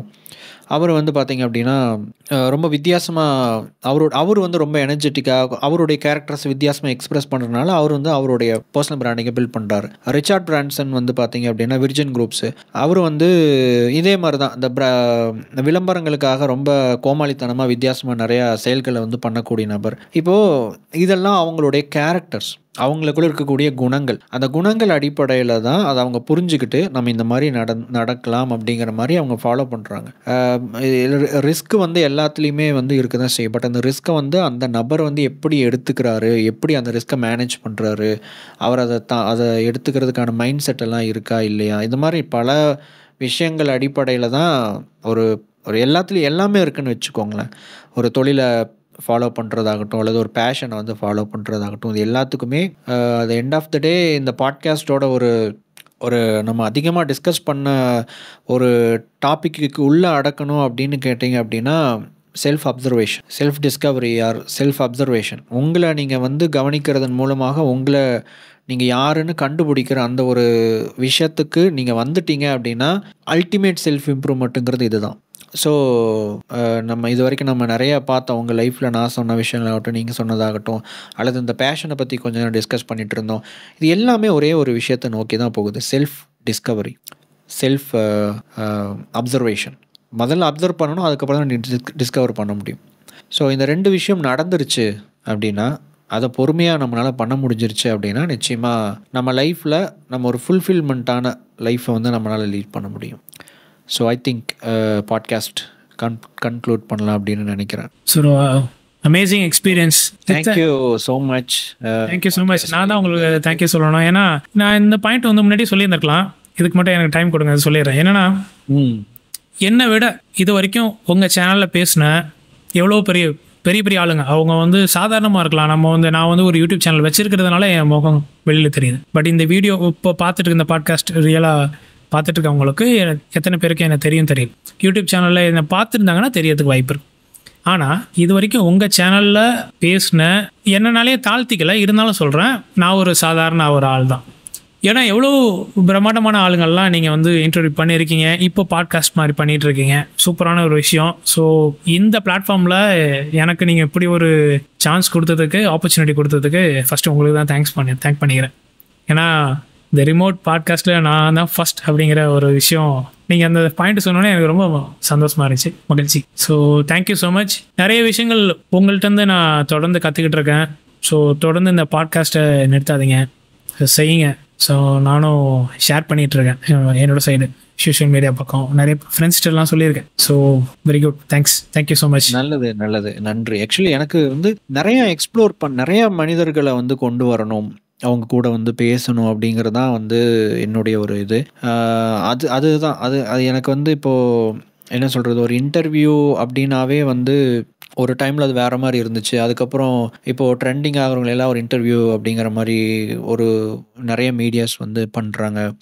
பட் எனக்கு வந்து என்னென்னா, நிறைய ஸ்டோரிஸ் அல்லது அனுபவங்கள் ஏதோ ஒன்று அவங்கக்கிட்ட இருக்கும். எனக்கு அந்த ஒரு இன்ட்ரெஸ்டிங்காக தோணுவாங்க. அவங்கக்கிட்ட வந்து பேசணும், அதிலிருந்து கிடைக்கக்கூடிய கான்டென்ட் வந்து வேல்யூபிளாக மக்களுக்கு வந்து கொடுக்கணும் அப்படிங்கிறது தான் என்னுடைய ஒரு பாயிண்ட் ஆஃப் வியூ. அந்த அடிப்படையில் தான் போயிட்டுருக்கேன். ஒரு பர்டிகுலர் என்ன சொல்கிறது, ஒரு பர்டிகுலர் கேட்டகரி அடிப்படையில் வந்து என்னுடைய பாட்காஸ்ட் கெஸ்ட்டை வந்து அடக்கணும்னு நான் விரும்பலை. ஃப்யூச்சரில் இதுவும் ஒரு கைண்ட் ஆஃப் எக்ஸ்பிரிமெண்ட்டு தான். நிறையா ஒவ்வொருத்தங்களை வந்து நம்ம பார்க்குறோம் இல்லைங்களா. அது தமிழ் பிஸ்னஸ் பாட்காஸ்ட் அப்படின்னு ஒரு பேர் வச்சுருக்கோம். ஆனால் வந்து ஒரு கட்டத்தில் வந்து இந்த பிஸ்னஸ்ஸுங்கிறத தாண்டியும் போகணும் அப்படிங்கிற மாதிரி எனக்கு ஒரு பெரிய ஒரு பாட்காஸ்ட்டில் வந்து இன்ட்ரெஸ்ட் இருக்குது. நிறையா விஷயங்கள் வந்து இதில் ஏதோ ஒரு பாயிண்ட், ஏன்னா இப்போது ஒரு நபரை கூட்டிகிட்டு வந்து உட்கார வச்சு ஒரு பாட்காஸ்ட் பண்ணுறோம்னா ஒரு 1000 பேர் பார்க்குறாங்கன்னா 1000 பேருக்கும் அந்த ஒரு கெஸ்ட்டை வந்து ஒரு தேவையான மெசேஜ் வந்து கொடுத்துருக்க மாட்டார். ஒரு 100 பேருக்கு கொடுத்துருப்பார், ஒரு 10 பேருக்கு கொடுத்துருப்பார், இன்னொருத்தர் வந்து வரும்போது அதே மாதிரி இன்னொரு 10 பேருக்கு கொடுப்பார். ஸோ இப்படி தான் வந்து போகும். ஸோ அந்த மாதிரி நிறையா எக்ஸ்ப்ளோர் பண்ணணும். என்னுடைய சஜஷனே வந்து என்னென்னா, பாட்காஸ்ட்டை வந்து டெவலப் ஆகணும், பாட்காஸ்ட் வந்து வளர்க்கணும் அப்படிங்கிறது எனக்கு ஒரு தாட். இந்த இப்போ தமிழ் பிஸ்னஸ் பாட்காஸ்ட்டோ அல்லது நான் பண்ணுற பாட்காஸ்ட் மட்டும் கிடையாது. இப்போ ஜென்ரலாக நிறைய பேர் வந்து பாட்காஸ்ட்டுக்குள்ளே வரணுங்கிறது எனக்கு ஒரு பெரிய ஒரு இன்ட்ரெஸ்ட். குவாலிட்டியாக பாட்காஸ்ட் அப்படிங்கிற மாதிரி அதுக்கு ஒரு பாட்காஸ்ட் கல்ச்சரை யூடியூப்பில் செட் பண்ணி கொண்டுட்டு போகணும் அப்படிங்கிறது தான் வந்து எனக்கு ஒரு பெரிய ஒரு இன்ட்ரெஸ்ட். நிறைய பேர் பாட்காஸ்ட்டுக்குள்ளே வரணும். இப்போ எப்படி யூடியூப் சேனல் நிறைய பேர் ஃபாலோ பண்ணுறாங்களோ அந்த மாதிரி நிறைய பேர் வந்து நிறைய பாட்காஸ்ட்டை வந்து ஃபாலோ பண்ணணும் அப்படிங்கிறது வந்து எனக்கு ஒரு பெரிய ஒரு ஆசை. ஸோ அதுக்கான முயற்சிகள் என்னால் ஏதாவது பண்ண முடியும் அப்படிங்கிற மாதிரி பார்த்துக்கிட்டு இருக்கேன். ஸோ வந்துச்சுன்னா நிச்சயமாக அதற்கான விஷயங்களையும் நான் வந்து பண்ணுவேன். And thank you so much. இவ்வளோ நேரம் நம்ம பாட்காஸ்ட்டில் வந்து இணைஞ்சிருந்ததுக்கு ரொம்ப நன்றி. Thank you so much bro. Thank you.